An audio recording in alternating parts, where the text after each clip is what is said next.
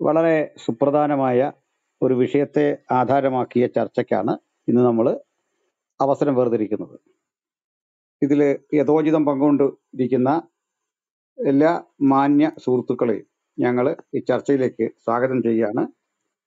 അതുപോലെ വേദിയിലെ അഭിപ്രായ പ്രകടനത്തിനും നിരീക്ഷണത്തിനും വിശകലനത്തിനും വേണ്ടിയിട്ട് ES തോമസ് സാറുണ്ട്, മറ്റ് പ്രഭാഷകരുണ്ട്, സ്പീക്കേഴ്സ് പാനലിലുള്ള മറ്റ് സുഹൃത്തുക്കൾ എല്ലാവരെയും ഈ ചർച്ചയിലേക്ക് ക്ഷണിക്കുന്നു. ആദ്യം തന്നെ ഈ ചർച്ചയ്ക്ക് ആധാരമായിട്ടുള്ള ഒരു വീഡിയോ ക്ലിപ്പ് ഞാൻ പ്ലേ ചെയ്ത് നിങ്ങളെ കേൾപ്പിക്കാം. ചിലപ്പം പഴയതാണ്, അപ്പോൾ പ്രസക്തി ഉള്ളത് കൊണ്ടാണ് നമ്മൾ വീണ്ടും ഈ വിഷയം ഒരു ചർച്ചയ്ക്ക് കൊണ്ടുവരുന്നത്. നിങ്ങളുടെ ശ്രദ്ധ ഈ വീഡിയോ ക്ലിപ്പിലേക്ക് ഞാൻ ക്ഷണിക്കുന്നു. ആക്ച്വലി എന്താ സംഭവിക്കും? മനസ്സൂർ എന്നോടൊന്ന് ചോദിച്ചു, ഈ മരിച്ച ആളിനെ ഒന്ന് വിളിച്ചു വരുത്തിയാലോ? ഞാൻ പറഞ്ഞു, മേനോനെ അതങ്ങനെ പറ്റും, മരിച്ച ആളിനെ എങ്ങനെ വിളിച്ചു വരുത്തും? അല്ല, ആത്മാവിനെ വിളിക്കുന്ന ഒരു ടെക്നിക്ക് ഉണ്ട് സാറേ, അത് ഒന്ന് പരീക്ഷിച്ചാലോ? ഞാൻ പറഞ്ഞു, ശാസ്ത്രീയമായ കുറ്റാന്വേഷണത്തിൽ. അപ്പൊ ഇന്ത്യയുടെ പോലീസ് ചരിത്രത്തിൽ ഈ മരിച്ച ആളിനെ വിളിച്ചു വരുത്തി കേസ് തെളിയിച്ച ഒരു കേസുണ്ട്. അത് NCRBയുടെ നാഷണൽ മാഗസിനിൽ പബ്ലിഷ് ചെയ്തൊരു കേസാണ്. ആന്ധ്രയിലെ മസൂലി പട്ടണം എന്ന് പറയുന്ന സ്ഥലത്ത് ഒരു പെൺകുട്ടിയെ കൊന്നിട്ട് അവളുടെ കാമുകൻ സ്ഥലം വിട്ടുപോയ കേസിൽ ആ മരിച്ച വീട്ടില് സബ് ഇൻസ്പെക്ടർ വാടകയ്ക്ക് വന്ന് താമസിക്കുകയും ഈ മരിച്ച ആത്മാവ് വന്ന് SIയോട് ഈ വിവരം പറഞ്ഞ കേസ് തെളിയിക്കുകയും ചെയ്തൊരു സംഭവം. അത് ഔദ്യോഗികമായി ഇന്ത്യയുടെ national crime record bureau research ചെയ്ത് അങ്ങനെ ഒരു സംഭവം ഉണ്ട് എന്നൊരു ലേഖനം ഔദ്യോഗികമായി പബ്ലിഷ് ചെയ്തിട്ടുണ്ടായിരുന്നു. ഇത് പോലീസ് അക്കാഡമിയിൽ ട്രെയിനിങ്ങിനിടയ്ക്ക് ഞാൻ വായിച്ചിട്ടുള്ള ഒരു ലേഖനമാണ്. അതിന് ഫോട്ടോകോപ്പി എൻ്റെ ചെയ്തിട്ടുണ്ട് ഇപ്പോഴും. അപ്പൊ ഈ ലേഖനത്തിൽ ഇങ്ങനെ ഒരു സംഭവം രേഖപ്പെടുത്തിയിട്ടുള്ളത് കൊണ്ടും മേനോൻ ഇങ്ങനെ പറഞ്ഞത് കൊണ്ടും ഗോപിനാഥ് മേനോട് ഞാൻ പറഞ്ഞു, ഈ ആളിനെ ഒന്ന് എന്നാ വരുത്താൻ പറഞ്ഞു. അപ്പൊ കോട്ടയം ജില്ലയിലെ മുണ്ടക്കയത്തിനപ്പുറത്തുള്ള 2 മുസ്ലിം പുരോഹിതന്മാരുടെ റാങ്കിലുള്ള 2 പേരാണ് ഇത് ചെയ്യുന്നത്. അങ്ങനെ മുണ്ടക്കയത്ത് നിന്ന് ഇവരെ ട്രെയിനിൽ കോട്ടയത്ത് കൊണ്ടുവന്ന് ട്രെയിനിൽ അവരെ കണ്ണൂർ കൊണ്ടുവന്ന് രാത്രി ഒരു 7:30 മണിയായപ്പോൾ ഈ സ്ഥലത്തെത്തി. അപ്പൊ ഈ മരിച്ച കടവട്ടമ്മയ്ക്ക് ഒരു മകനുണ്ടായിരുന്നു, 15 വയസ്സുള്ള ഒരു മകൻ. ഈ മകനെ ഈ മന്ത്രവാദികൾ എന്തൊക്കെയോ പ്രാർത്ഥനയൊക്കെ ചൊല്ലി ഇയാളിനെ സംസ്കരിച്ച കല്ലറയുടെ ചുറ്റും 3 തവണ നടത്തി. എന്നിട്ട് ഈ കുട്ടിയെ കൊണ്ട് വീടിനകത്ത് വന്നു.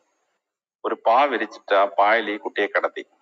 എന്നിട്ട് ഇവരൊരു വെറ്റിലെടുത്ത് ചുണ്ണാമ്പൊക്കെ പുരട്ടി എന്തൊക്കെയോ മന്ത്രങ്ങളൊക്കെ ചൊല്ലി അത് കഴിഞ്ഞ് വെറ്റില ഇങ്ങനെ മുടക്കുമ്പോൾ ഈ കുട്ടി ഒരു ഇരുമ്പ് കമ്പി പൊങ്ങി വരുന്ന പോലെ പൊങ്ങി വരും. ഈ വെറ്റില നോക്കുമ്പോൾ ഈ കുട്ടി സ്റ്റിക്ക് താഴെ പോകുന്ന പോലെ ഇങ്ങനെ സ്ലോ മോഷൻ താഴെ പോകും. അങ്ങനെ ഇവര് ആത്മാവിനെ വിളിച്ചു. ആത്മാവിനെ വിളിച്ചപ്പോ ആത്മാവ് വന്നിട്ട് ഈ കുട്ടി സംസാരിക്കാൻ തുടങ്ങി. അപ്പൊ ഈ മരിച്ച ആളിന്റെ ഭാര്യ പറഞ്ഞു, അയ്യോ ഇത് അങ്ങാരാണ് എന്ന് പറഞ്ഞു. കാരണം ഈ കുട്ടിയുടെ ശബ്ദം മാറിയിട്ട് ഒരു അഡൾട്ട് സൗണ്ട് വന്നു കുട്ടിയുടെ വായിൽ നിന്ന്. അപ്പൊ ഞങ്ങൾ ഈ മരിച്ച ആളിന്റെ ശബ്ദം കേട്ടിട്ടില്ലല്ലോ. ഈ വിധവ സ്ത്രീ പറഞ്ഞത് മരിച്ച ആളിന്റെ ശബ്ദമാണെന്ന് പറഞ്ഞു. അപ്പൊ ഇവര് ചോദിച്ചു എന്താ സംഭവിച്ചതെന്ന്. അപ്പൊ ഈ മരിച്ച ആൾ പറഞ്ഞു, ഇങ്ങനെ കട വിട്ട് പുറത്തു വന്നു, 3 പേരെന്നെ പിടിച്ചു. അതിൽ ഒരാളിനെ എനിക്കറിയാം, ഇന്നാരാണ്, ബാക്കി 2 പേരെ എനിക്ക് അറിഞ്ഞൂടാ. അത് കഴിഞ്ഞ് എന്നെ കുത്തി കൊന്നു എന്നൊക്കെ പറഞ്ഞു. അത് കഴിഞ്ഞ് ആത്മാവ് കരയാൻ തുടങ്ങി. ഞങ്ങളെ ഇങ്ങനെ പാതാളത്തിൽ നിന്ന് വിളിച്ചു വരുത്തരുത്, ഞങ്ങൾക്ക് ഭയങ്കര വേദന ഉണ്ടാകുന്ന ഒരു സംഭവമാണ്, എന്നെ അങ്ങ് വിടോ എന്ന് പറഞ്ഞു. അപ്പോഴത്തേക്ക് വിധവ സ്ത്രീ കരയാൻ തുടങ്ങി. മരിച്ചുപോയ ഭർത്താവിനെ കേസ് തെളിഞ്ഞില്ലെങ്കിലും വേണ്ട, ഭർത്താവിനെ വേദനിപ്പിക്കൽ അങ്ങ് തിരിച്ചു വിടാന്ന്. അപ്പൊ ഈ മന്ത്രവാദികളെ ആത്മാവിനെ തിരിച്ചയച്ച ശേഷം ഈ കുട്ടിയെ അവര് എഴുന്നേപ്പിച്ചു. കുട്ടി എഴുന്നേപ്പിച്ചപ്പോൾ കുട്ടിക്ക് പഴയ ശബ്ദം, ജന്മനാ കുട്ടിക്കുള്ള ശബ്ദം പുറത്തു വന്നു. ഞാനങ്ങ് അമ്പരന്ന് പോയി. കാരണം ഒരു മനുഷ്യ ജീവിതത്തിൽ ഇങ്ങനെയൊക്കെ സംഭവിക്കാൻ പറ്റുമെന്ന് എനിക്ക് ഊഹം പോലും ഉണ്ടായിരുന്ന ഒരു കാര്യമല്ല. അപ്പോ പെട്ടെന്ന് പോലീസ് പോയി ഇയാൾ ഐഡന്റിഫൈ ചെയ്ത ആളിനെ പിടിച്ചോണ്ട് വന്നപ്പോ നേരെ സമ്മതിച്ചു. കൂടുതൽ 2 പേരുടെ പേര് പറഞ്ഞു. അങ്ങനെ 3 പേരെ അറസ്റ്റ് ചെയ്തു. അപ്പോൾ നമ്മുടെ നാട് ഭരിച്ച ഒരു ക്രമസമാധാന ചുമതല ഉണ്ടായിരുന്ന ഒരു ഉന്നത പോലീസ് ഓഫീസറുടെ വാക്കുകളാണ് കേട്ടത്. അദ്ദേഹം റിട്ടയർഡാണ്. ഇത് ഒരു പഴയ വീഡിയോ ആണ്. ഇദ്ദേഹം ഇതുൾപ്പെടെ ഒട്ടേറെ വിഡിത്തങ്ങൾ പറയുന്ന ഒരു മാന്യ അദ്ദേഹമാണ്. അദ്ദേഹം പണ്ഡിതനാണ്. അധ്യാപകനായിരിക്കെ, കോളേജ് അധ്യാപകനായിരിക്കെ ആ ജോലി രാജിവെച്ച് IPS കിട്ടിയപ്പോൾ അങ്ങനെ ഉദ്യോഗമണ്ഡലം മാറിയ ആളാണ്. അദ്ദേഹത്തിന്റെ ഈ ഇത്തരം അഭിപ്രായ പ്രകടനങ്ങൾക്ക് പുതുമയില്ല. എങ്കിലും ഇതിപ്പോൾ നമ്മൾ പ്രസിദ്ധം ചെയ്യാനൊരു കാരണമുണ്ട്. ഇതേപ്പറ്റി ഞാനൊരു നിരീക്ഷണം നടത്തുന്ന വീഡിയോ ആണ്. ഇദ്ദേഹത്തിന്റെ ഇതര വിവാദ പ്രസ്താവനകളും അതിൽ നമ്മൾ ചേർത്തിട്ടുണ്ട്, നമ്മളിവിടെ പിൻ ചെയ്തിട്ടുള്ളത്. ഇപ്പോഴിവിടെ മറ്റൊരു കമന്റ് കൂടി കണ്ടു. ഇദ്ദേഹം ഇസ്ലാമിനെ ഇങ്ങനെ പുകഴ്ത്തുന്നത് കൊണ്ടുള്ള ഒരു അസഹിഷ്ണുതയിലാണ് നമ്മൾ ഇങ്ങനെ സംസാരിക്കുന്നത്. അങ്ങനെ ഒരു പ്രശ്നമല്ല ഞങ്ങളെ. കാരണം ഇസ്ലാമിനുള്ള മറുപടി ഇസ്ലാമിനുള്ള രീതിയിൽ നമ്മൾ കൊടുക്കാറുണ്ട്. തന്നെയല്ല അദ്ദേഹം പറയുന്നത് തെളിയിക്കാൻ പറ്റിയ കാര്യമൊന്നുമല്ല. അപ്പൊ തെളിയിക്കാൻ പറ്റുന്ന കാര്യങ്ങൾ പറയാത്ത ഒരാളോട് പ്രത്യേകിച്ച് ഞങ്ങൾക്ക് ഏതെങ്കിലും തരത്തില് ഒരു വിരോധം തോന്നേണ്ട കാര്യമില്ല. സഹതാപമാണ് അലക്സാണ്ടർ ജേക്കബിനോട് തോന്നുന്നത്. കാരണം അലക്സാണ്ടർ ജേക്കബ് പറയുന്നതൊന്നും തെളിവുള്ളവയല്ല. കാൾവാടി യൂണിവേഴ്സിറ്റിയിൽ നടത്തിയ പഠനമാണെന്നൊക്കെ പറഞ്ഞ് അദ്ദേഹം പുറത്തേക്ക് വിടുന്ന പലതും പമ്പര വിഡിത്തങ്ങളാണ്. അപ്പൊ അതുകൊണ്ട് ഇപ്പൊ ഇത് വേറൊരു ധാർമ്മിക പ്രശ്നം നമ്മുടെ മുമ്പിലുണ്ട്. അതിന്റെ കാരണം ഇദ്ദേഹം പറയുന്നതിലെ ശരി തെറ്റുകളാണ് നിൽക്കട്ടെ. ഈ ആത്മാവിനെ വിളിച്ചു വരുത്താമോ, അങ്ങനെ ഒരു ചോദ്യം എനിക്കില്ല. ആ ഒരു പ്രശ്നമല്ല ഇവിടുത്തെ. ആത്മാവിനെ വിളിച്ചു വരുത്തുന്നതോ അത് പാതാളത്തിൽ കിടക്കുന്നതോ പുനർജന്മവോ അല്ലെങ്കിൽ അങ്ങനെയുള്ള ഏതെങ്കിലും സിദ്ധാന്തങ്ങളുടെ അപര്യാപ്തതയോ ഒന്നുമല്ല എൻ്റെ വിഷയം. അന്ധവിശ്വാസം പോലുമല്ല ഇവിടുത്തെ വിഷയം. വാസ്തവത്തിൽ ഞങ്ങൾ ചർച്ച ചെയ്യുന്ന ഒരു വിഷയം, ഇതിനകത്തൊരു ധാർമ്മികതയുടെ പ്രശ്നമുണ്ട്. അതായത് ഇങ്ങനെ ഒരു മീഡിയം, അതായത് 15 വയസ്സുള്ള ഒരു കുട്ടി, ആ കുട്ടിയുടെ ഉള്ളിലേക്ക് അയാളിലേക്ക് അയാളുടെ പിതാവ് എന്ന് പറയപ്പെടുന്ന വിധത്തിലെ ഒരു ശക്തിയെ സന്നിവേശിപ്പിക്കുക. ഒരുതരം ഹിപ്നോട്ടിസം അവിടെ സംഭവിക്കുന്നു. ഈ കുട്ടി ഈ അപ്പനായി നിന്ന് സംസാരിക്കുന്നു. എന്നിട്ട് അതിൻ പ്രകാരം 3 പേരെ അറസ്റ്റ് ചെയ്യുന്നു. അപ്പൊ ഇങ്ങനെ ഒരു കുറ്റാന്വേഷണ രീതി നമ്മളുടെ പോലീസ് ചരിത്രത്തിൽ അംഗീകരിക്കാൻ പറ്റിയ കാര്യമാണ്. മാത്രമല്ല ഈ മന്ത്രവാദം വഴി ആത്മാവിനെ വരുത്തുന്ന ആളുകൾ അവര് 2 മുസ്ലിം പുരോഹിതന്മാരാണ്. അതും ഇവിടുത്തെ വിഷയമല്ല. അതിപ്പോ ഹിന്ദു ആയാലും ക്രിസ്ത്യൻ ആയാലോ വരുന്ന കക്ഷികൾ ആരായിരിക്കുന്നു എന്നതും പ്രശ്നമല്ല. പക്ഷെ ഈ മന്ത്രവാദികളെ സർക്കാർ ചിലവിൽ നമ്മുടെ നികുതിപ്പണം കൊടുത്ത് കൊണ്ടുപോകണം. അവിടെ മന്ത്രവാദത്തിന് വേണ്ട സെറ്റപ്പുകൾ, തേങ്ങ വേണം, കറുത്ത കോഴി വേണം, എന്നൊക്കെ നമ്മൾ കേട്ടേക്കുന്നത്. അരിയും തിരിയും ഒക്കെ വേണമല്ലോ. ഇതെല്ലാം വെച്ച് അവലും മലരും കുന്തിരിക്കും ഒക്കെ വേണം. ഇതെല്ലാം നമ്മുടെ നികുതിപ്പണമാണ്. ഏമാന്മാർ അവിടെ ചെല്ലുന്നു, ഇവരെ 2 പേരെ കൊണ്ട് ഇത്തരം കാര്യങ്ങൾ ചെയ്യിക്കുന്നു. ചെയ്യിച്ചനന്തരം ഇവർ പറയുന്ന 2 3 പേരെ അറസ്റ്റ് ചെയ്യുന്നു. അവർ കുറ്റവാളികളായിരിക്കാം, അല്ലായിരിക്കാം. പക്ഷേ അവരെ കുറ്റവാളികളാണ് എന്ന് പറയാനുള്ള ആധാരം ഈ പറയപ്പെട്ട ആത്മാവിന്റെ ശബ്ദമാണ്. ഇതാണോ ഇവരെ ഇദ്ദേഹം പറയുന്ന അനുസരിച്ച് ഇത് പോലീസ് ട്രെയിനിങ് കോളേജിലുമൊക്കെ ഇത്തരം കാര്യങ്ങൾ സിലബസിന്റെ ഭാഗമായിട്ട് പഠിക്കുന്നുണ്ട്. അങ്ങനെയെങ്കിൽ നമ്മൾ ഈ നികുതി കൊടുക്കുന്നൊക്കെ ഭയപ്പെട്ടു വേണം. കാരണം ഈ അകത്ത് കിടക്കുന്ന ആളുകൾ ഒക്കെ എത്രത്തോളം കുറ്റവാളികളാണ് അങ്ങനെ പറയാൻ പറ്റും? അവരെ നിരപരാധികളല്ലെന്ന് ആര് കണ്ടു? കാരണം ഈ പറയപ്പെട്ട നിലയിൽ കുറ്റം ചെയ്യാൻ പറ്റുമോ? ഇനി ഇദ്ദേഹത്തിന്റെ വീഡിയോയിൽ തുടർന്ന് പറയുന്ന ഒരു കാര്യമുണ്ട്. ഡോക്ടർ ബി ഉമാദത്തൻ എന്നുപേരായൊരു ഫോറൻസിക് മെഡിസിനിലെ പ്രഗത്ഭനായ ഒരാൾ, കോട്ടയം മെഡിക്കലൊക്കെ ഉണ്ടായിരുന്ന ആളാണ്, നമുക്കറിയാവുന്ന ആളാണ്, നമ്മൾ കേട്ടിട്ടുള്ള ആളാണ്, വാർത്തയിൽ ഒക്കെ നിറഞ്ഞു നിന്നിട്ടുള്ള ആളാണ്. അദ്ദേഹം കാര്യമായിട്ട് ഏതെങ്കിലും വിവാദം സൃഷ്ടിച്ച ആളോ ഒന്നുമല്ല. അദ്ദേഹത്തോട് നമുക്ക് ഏതെങ്കിലും തരത്തിൽ അഭിപ്രായ വ്യത്യാസം ഇക്കാര്യത്തിലില്ല. അദ്ദേഹത്തിന്റെ അരികിൽ ഈ ഡോക്ടർ അലക്സാണ്ടർ ജേക്കബ് ചെല്ലുന്നുണ്ട്. അദ്ദേഹത്തോടും പറയുന്നുണ്ട് തന്നെ ഇങ്ങനൊരു കുറ്റാന്വേഷണ രീതിയുണ്ട്. അദ്ദേഹത്തിന്റെ മുമ്പിലും ഇത് പ്രദർശിപ്പിക്കുന്നുണ്ട്. പക്ഷെ അന്നാകെ തെറ്റിപ്പോയി എന്നാണ് അദ്ദേഹം പറയുന്നത്. തെറ്റിപ്പോയി, അത് നടന്നില്ല. അപ്പൊ അലക്സാണ്ടർ ജേക്കബ് ഈ ഉമാദത്തിന് അതിനൊരു വിശദീകരണം പറയുന്നുണ്ട്. അവിടെ സംഭവിക്കുന്നത് ഈ ആള് ഒരു സെൽഫ് ഹിപ്നോട്ടൈസ് ചെയ്യപ്പെടുകയാണ്. അപ്പൊ അതിനകത്ത് നിന്ന് പറയുന്ന ചില കാര്യങ്ങൾ, ഇയാളുടെ മനസ്സിൽ കിടക്കുന്ന ചില കാര്യങ്ങൾ വിളിച്ചു പറയുന്നു എന്നതിനപ്പുറത്ത് ഇതിൽ സത്യസന്ധതയില്ല. ഏതാണ്ട് വിശ്വസിക്കാൻ പറ്റിയൊരു കാര്യമാണ് ഈ ഉമാദത്തിന്റെ വിശദീകരണം. അത് ഞാൻ വോയിസ് ക്ലിപ്പിന്റെ കയ്യിലുണ്ട്, അനിവാര്യമെങ്കിൽ അത് കേൾപ്പിക്കാവുന്നതാണ്. ഏതായാലും പറഞ്ഞു വന്നത്, ഇവിടെ നമുക്ക് പോലീസ് സംവിധാനം റിലയബിൾ ആണോ ഇങ്ങനെയാണെങ്കിൽ? മാത്രമല്ല ഇങ്ങനെ ഇദ്ദേഹം ഈ രൂപത്തിൽ എത്ര മന്ത്രവാദികളെ കണ്ടിട്ടുണ്ട്, എത്ര പേരെ ഉപയോഗിച്ച് ഇങ്ങനെ കേസ് തെളിയിച്ചിട്ടുണ്ട്. ആ തെളിയിക്കപ്പെട്ട കാര്യങ്ങൾ അദ്ദേഹം സർവീസിലിരിക്കൊന്നും വേണ്ടി കേട്ടിട്ടില്ല. റിട്ടയർ ആയി കഴിഞ്ഞ് ഇതെല്ലാം പുറത്തു വിടുമ്പോൾ ഇദ്ദേഹം അന്വേഷിച്ചതും കോർട്ടിന്റെ മുമ്പായി കൊണ്ടുകൊടുത്തതുമായ പല കേസുകൾ എത്രത്തോളം സത്യസന്ധമാകും? അതിൽ നിരപരാധികൾ ഈ വാക്കുകൾ കേട്ട് പീഡിപ്പിക്കപ്പെടുന്നുണ്ടോ? അങ്ങനെയുള്ള ഒരാശങ്കയാണ് ഞാൻ പങ്കുവയ്ക്കുന്നത്. നമുക്കിനി ചർച്ചയിലേക്ക് കിടക്കാം. ചർച്ചയിൽ പങ്കെടുക്കാൻ ബഹുമാനായ ES തോമസ് സാറ് ഉണ്ട്. പിന്നെ 2 ഹാൻഡ് റൈസ് ചെയ്ത് വന്നിട്ടുള്ള ഒരു രാഗ്നർ ആൻഡ് സെബിൻ 2 പേരെ കാണാൻ സാധിക്കുന്നു. നമുക്ക് ES തോമസ് സാറിലേക്ക് ആദ്യം പോകാം. സാർ എന്താണ് ഇതിനെ പറ്റിയുള്ള അഭിപ്രായം? പറയാം. ഞാൻ ഈ ടോപ്പിക്ക് ഇന്നിവിടെ ചർച്ച ചെയ്യുന്നതിന് വേണ്ടി പാസ്റ്ററെ വിളിച്ച് നമുക്കിന്ന് ചർച്ച ചെയ്യണം എന്ന് പറഞ്ഞിരുന്നു. കാര്യം ഇപ്പോൾ നിലവിലിരിക്കുന്ന ചില സംഭവ വികാസങ്ങളും അതിൽ വളരെ റെലവന്റ് ആയ ഒരു ഇഷ്യൂ ആയതുകൊണ്ടാണ് നമുക്കത് ചർച്ച ചെയ്താൽ പൊതുപ്രയോജനത്തിന് ഉപകരിക്കപ്പെടും എന്നെനിക്ക് തോന്നിയത്. ഇപ്പൊ പാസ്റ്റർ അനിൽ കൊടുത്തോടം പറഞ്ഞ ഈ അലക്സാണ്ടർ ജേക്കബ് സാറിന്റെ ഈ വീഡിയോ ഒരു വർഷം മുമ്പ് ഞാൻ ഈ ചരിത്രം എന്നിലൂടെ എന്നുള്ള അദ്ദേഹത്തിന്റെ എല്ലാ വീഡിയോയും ഞാൻ കേട്ടിട്ടുണ്ട്. അതിൽ ഈ വീഡിയോ ഞാൻ കേൾക്കുകയും പ്രത്യേകമായ ഒരു ഇൻട്രസ്റ്റ് കേൾക്കാനായിട്ട് കാണിക്കുകയും ചെയ്തിട്ടുള്ള ആളാണ്. അപ്പൊ ഇതിനകത്ത് നമ്മൾ പറഞ്ഞത് ഇതിന്റെ ധാർമ്മിക വശം നമ്മൾ മാറ്റി നിർത്തിയാൽ നമ്മുടെ മുമ്പാകെ ചില സസ്പെൻസുകൾ അവശേഷിക്കുന്നുണ്ട്. അതും നമ്മൾ ചർച്ച ചെയ്യണം. കാര്യം ധാർമ്മിക വിഷയം എന്ന് പറയുന്നത് നമുക്ക് ചർച്ച ചെയ്യാം. എന്നാൽ ഇതിനകത്ത് ഈ നിഗൂഢമായിരിക്കുന്ന ചില സസ്പെൻസുകളുണ്ട്. അതായത് ഇപ്പൊ ഈ ഉമാദത്ത് എന്ന് പറയുന്ന ആള് ഇതേക്കുറിച്ച് പറഞ്ഞ ആ പ്രസ്താവന, അതായത് ഒരു കൈൻഡ് ഓഫ് ഹിപ്നോട്ടൈസ് അത് ചെയ്തു കഴിയുമ്പോൾ ഉണ്ടാകുന്ന ഒരു റിഫ്ലക്ഷൻ ആണ് ഈ പറയപ്പെട്ടത് എന്ന് പറയുന്നതിന് 100% നമുക്ക് അംഗീകരിക്കാൻ സാധിക്കുമോ എന്നുള്ളത് ചിന്തിക്കണം. കാരണം ഡോക്ടർ ജോഷ് മാക്ഡോളിന്റെ വേൾഡ് റിലീജിയൻ എന്ന് പറയുന്ന പുസ്തകത്തിനകത്ത് ലോകത്തിൽ ഇന്ന് നിലവിലിരിക്കുന്ന ഒട്ടുമിക്ക ബ്ലാക്ക് മാജിക്കിന്റെ ശാഖകളെ സംബന്ധിച്ചും അദ്ദേഹം വളരെ സയന്റിഫിക് ആയിട്ട് തന്നെ അതിനകത്ത് വിശദീകരിച്ചിട്ടുണ്ട്. അത് പാസ്റ്ററും പഠിച്ചിട്ടുണ്ടാവും. അപ്പൊ അതിനകത്ത് ഇത് ബ്ലാക്ക് മാജിക്കിന്റെ ഭാഗമാണ്. ഈ മുസ്ലിങ്ങളുടെ ഇടയില് ചില രൂക്ഷമായിരിക്കുന്ന ബ്ലാക്ക് മാജിക് സ്ട്രിങ്സുകളുണ്ട്. അതിന്റെ ഒരു ഭാഗമാണിത്. അപ്പൊ അത് നമ്മുടെ വേദപുസ്തകത്തിനകത്ത് ഈ ശമൂവേലിന്റെ പുസ്തകത്തിനകത്ത് ഈ ശമൂവേലിന്റെ ആത്മാവിനെ ശൗലെ ഏനുഗതിയിലുള്ള ഒരു വെളിച്ചപ്പാടത്തിലൂടെ കൊണ്ടുവരുന്ന ഒരു ഭാഗം രേഖപ്പെടുത്തിയിട്ടുണ്ട്. അതും ഈ സംഭവം എല്ലാം ഏതാണ്ട് ഓൾമോസ്റ്റ് ഐഡന്റിക്കൽ ആയിട്ടാണ് നമുക്കതിനെ കാണാനായിട്ട് സാധിക്കുന്നത്. അപ്പോ ഹിപ്നോട്ടിസം എന്ന് പറയുന്ന ഒരു പ്രതിഭാസത്തിലൂടെ ഉരുത്തിരിഞ്ഞ ഒരു ആണ് എങ്കിൽ ഹിപ്നോട്ടൈസ് ചെയ്യുന്ന ആളിൽ നിന്ന് കാര്യങ്ങളും ചെയ്യാനും കേൾക്കാനും കഴിയും. പക്ഷേ ശബ്ദത്തിന് മാറ്റം ഉണ്ടാക്കാൻ കഴിയുമോ എന്നതിനെ കുറിച്ച് എനിക്ക് വ്യക്തതയില്ല.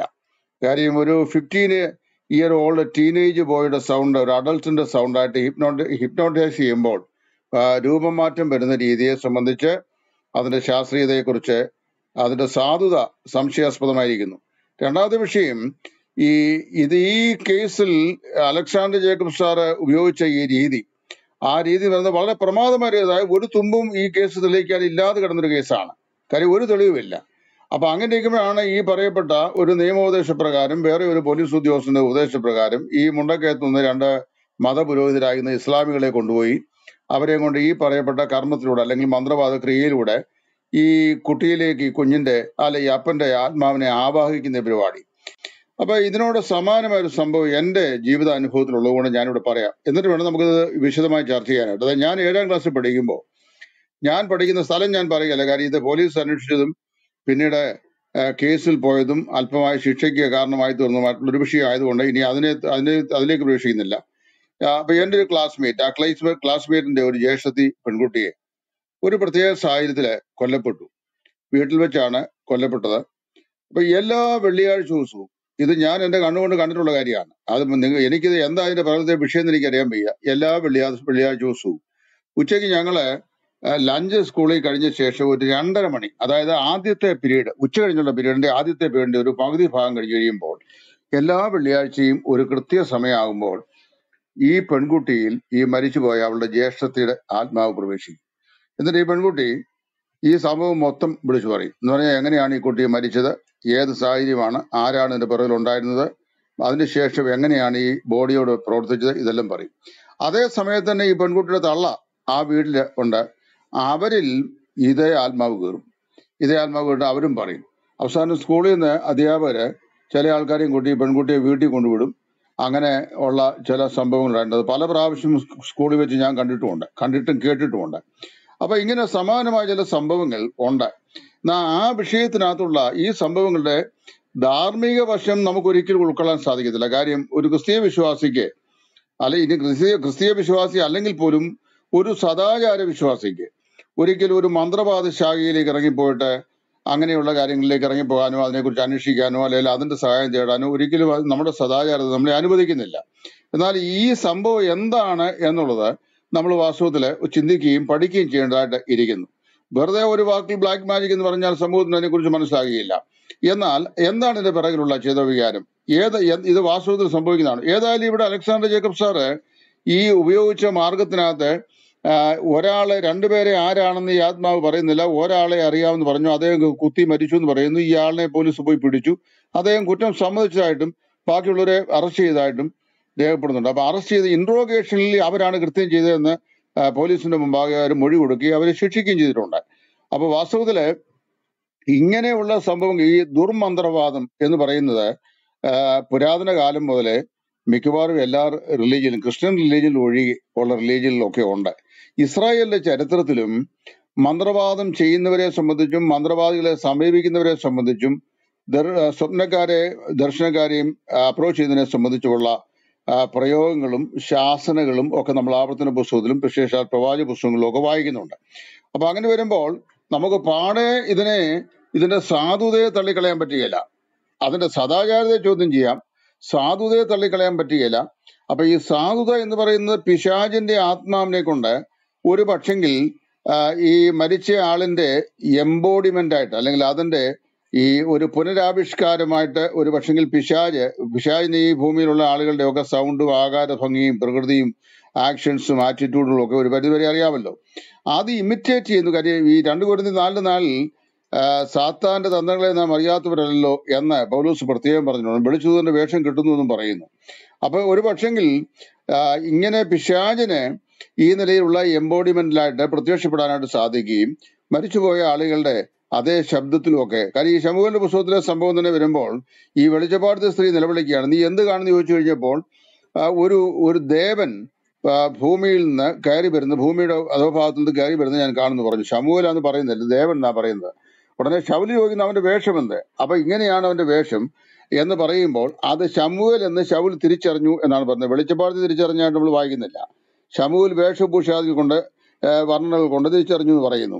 അപ്പൊ അങ്ങനെ വരുമ്പോൾ ശമൂവേലിനെ വ്യക്തമായിട്ട് ശൗലിന് അറിയാം, ശമൂവേലിന്റെ വേഷങ്ങൾ അറിയാം, ശമൂവേലിന്റെ ശബ്ദം അറിയാം, ശമൂവേൽ സംസാരിക്കുന്ന രീതി അറിയാം. ഇത് റെക്കഗ്നൈസ് ചെയ്യുന്ന ശൗലാണ്, വെളിച്ചപ്പാടത്തി അല്ല. വെളിച്ചപ്പാടത്തി പറയുന്നൊരു ദേവൻ കയറി വരുന്ന പറയുന്നത്. അപ്പൊ അങ്ങനെ വരുമ്പോൾ ശമൂവേലിന്റെ ശരീരത്തിന്റെ ആകാര പ്രകൃതിയും ആ ശരീര പ്രകൃതിയും അവന്റെ വേഷഭൂഷാദികളും അവന്റെ ശബ്ദവും ഒക്കെ അനുകരിക്കാൻ കഴിയുന്ന പ്രേതാത്മാക്കൾ അല്ലെങ്കിൽ ഭൂതാത്മാക്കൾ ഈ ഭൂമിയിൽ ഉണ്ട് എന്നും ആ ഭൂതാത്മാക്കൾക്ക് ഏതു മനുഷ്യന്റെയും സൗണ്ടിനെ ആ നിലയില് അത് വിന്യസിപ്പിക്കാനായിട്ട് സാധിക്കുമെന്നും നമുക്ക് വിശ്വസിക്കാതിരിക്കാനായിട്ട് സാധിക്കത്തില്ല. എന്നാൽ ഒരു പോലീസ് കുറ്റാന്വേഷണ വകുപ്പില് ഇങ്ങനെയുള്ള മോശപ്പെട്ട മാർഗങ്ങൾ കൂടെ കുറ്റം തെളിയിക്കാൻ കഴിയുക എന്ന് പറയുന്നത് അതിന്റെ നിയമസാധുത ഒരു പ്രധാനപ്പെട്ട വിഷയമായിട്ടിരിക്കുന്നു. കാര്യം കോടതി ഈ വിഷയത്തിന് മുമ്പായി ചെല്ലുമ്പോൾ ഇങ്ങനെ ഒരു മാർഗം ഇതിന് ഉപയോഗിക്കുന്നതിന്റെ സാധുതയെ സംബന്ധിച്ച് കോടതി എന്താ അഭിപ്രായപ്പെടുന്നു? രാജ്യത്തിന്റെ കോൺസ്റ്റിറ്റ്യൂഷനിൽ കുറ്റാന്വേഷണ ശാഖയിൽ ഇതുപോലെ ഒരു സംഗതി പ്രയോഗിക്കാമെന്നതിനെ കുറിച്ച് നിയമവ്യവസ്ഥ ഉണ്ടോ? പിന്നെ ഇനി അത് ഉപയോഗിച്ചാൽ അതുകൊണ്ടാകുന്ന സദാചാര പ്രശ്നങ്ങളൊക്കെ സമൂഹത്തിൽ എന്തൊക്കെയാണ്? പിന്നെ ഇങ്ങനെയുള്ള കാര്യങ്ങൾ മറ്റുള്ളവര് ഇത് ആവർത്തിക്കാനോ അല്ലെങ്കിൽ പരീക്ഷ നോക്കാനുള്ള സ്വാഭാവികമായ ടെൻഡൻസി സമൂഹത്തിൽ ആളുകൾ ക്രിയേറ്റ് ചെയ്യാൻ ഇത് കാരണമായി തീരുമോ? ഇങ്ങനെയുള്ള വിഷയങ്ങൾ നമ്മൾ വാസ്തവത്തിൽ ചർച്ച ചെയ്യേണ്ടിയിരിക്കുന്നു. ഏതായാലും ഈ മന്ത്രവാദ പ്രയോഗങ്ങളും അതിന്റെ പിറകിൽ വ്യാപരിക്കുന്ന ദുർശക്തി ഉണ്ടെന്നുള്ളത് 100% ശരിയാണ്. പക്ഷെ നമ്മളെ സംബന്ധിച്ച് നമ്മളതിനെ ഭയപ്പെടുന്നില്ല. യാക്കോബിന് ആ വിചാരം വലിക്കുകയില്ല എന്നുള്ള ദൈവവചന പ്രകാരം നമ്മളാരും ഇതിൽ വിശ്വസിക്കുന്നില്ല. അല്ലെങ്കിൽ നമുക്ക് എന്തെങ്കിലും അതുകൊണ്ട് ദോഷം വന്നു ഭവിക്കുമെന്നാണ് അംഗീകരിക്കുന്നില്ല. എങ്കിലും ഈ ലോകത്തിൽ ഇങ്ങനെയുള്ള സംവിധാനങ്ങൾ ഉണ്ട്. അമേരിക്കൻ ഐക്യനാടുകളിൽ പോലും ഈ ബ്ലാക്ക് മാജിക് ചെയ്യുന്ന ധാരാളം ആളുകളുണ്ട്. ആഫ്രിക്കൻ കൺട്രികളിലെ ഓരോ ട്രൈബുകളിലും വ്യത്യസ്തമായിരിക്കുന്ന ബ്ലാക്ക് മാജിക് പ്രാക്ടീസസ് ഉള്ളതായിട്ട് ഞാൻ വായിച്ച് മനസ്സിലാക്കിയിട്ടുണ്ട്. അപ്പോൾ ആ വിഷയം നമ്മൾ അങ്ങനെ ഒന്ന് വിശദമായിട്ട് ചർച്ച ചെയ്താൽ ഈ ഫോറത്തിൽ ഇപ്പോൾ വന്നിട്ടുള്ള പല ആളുകൾക്കും അതേക്കുറിച്ചൊരു വ്യക്തത ഉണ്ടാകും എന്ന് ഞാൻ പൂർണ്ണമായി മനസ്സിലാക്കുന്നു. ഓക്കെ, ചാക്കോ പാസ് ആണോ സംസാരിക്കുന്നത്? പറയാം. ഓക്കെ, പ്രിയമുള്ളവര്, നമ്മൾ വളരെ ആഴമായ ഒരു വിഷയം ഇവിടെ ചർച്ച ചെയ്തുകൊണ്ടിരിക്കുകയാണ്. നമ്മുടെ കേരളത്തിന്റെ ഇപ്പോഴത്തെ സ്ഥിതിയാണ് നമ്മൾ ഈ ചർച്ച കൊണ്ട് എത്തിച്ചിരിക്കുന്നത്. ഇവിടെ ഡ്യൂപ്ലിക്കേറ്റ് മന്ത്രവാദം ചെയ്ത് പല ജീവനുകളെയും അപഹരിക്കുന്നു. അങ്ങനെയുള്ളതായ ഒരു വിഷയം ഇവിടെ നിലനിൽക്കുന്നുണ്ട്. എന്നാൽ നമ്മൾ ഇവിടെ പ്രധാനമായും നമ്മൾ ചർച്ച ചെയ്യുന്നത് മന്ത്രവാദത്തെ കുറിച്ച് അല്ലെങ്കിൽ അതിന്റെ ശക്തിയെക്കുറിച്ച് അല്ലെങ്കിൽ അതിന്റെ ആ വിഷയത്തെ കുറിച്ച് എന്നതിനേക്കാൾ ഉപരിയായിട്ട് സർക്കാരിന്റെ ശമ്പളം വാങ്ങി പൊതുജനത്തിന്റെ നികുതിപ്പണം വാങ്ങി ആ ശമ്പളം കൈപ്പറ്റുന്ന ഒരു ഉന്നത പോലീസ് ഉദ്യോഗസ്ഥന്റെ ആ ചെയ്തിയാണ് നമ്മൾ വിമർശിക്കുന്നത്. അവിടെയാണ് നമ്മൾ ചർച്ച ചെയ്യേണ്ടത്. മനസ്സിലായോ? ഡ്യൂപ്ലിക്കേറ്റ് മന്ത്രവാദികളെ അത് സംസ്ഥാന ഗവൺമെന്റ് നേരിടട്ടെ.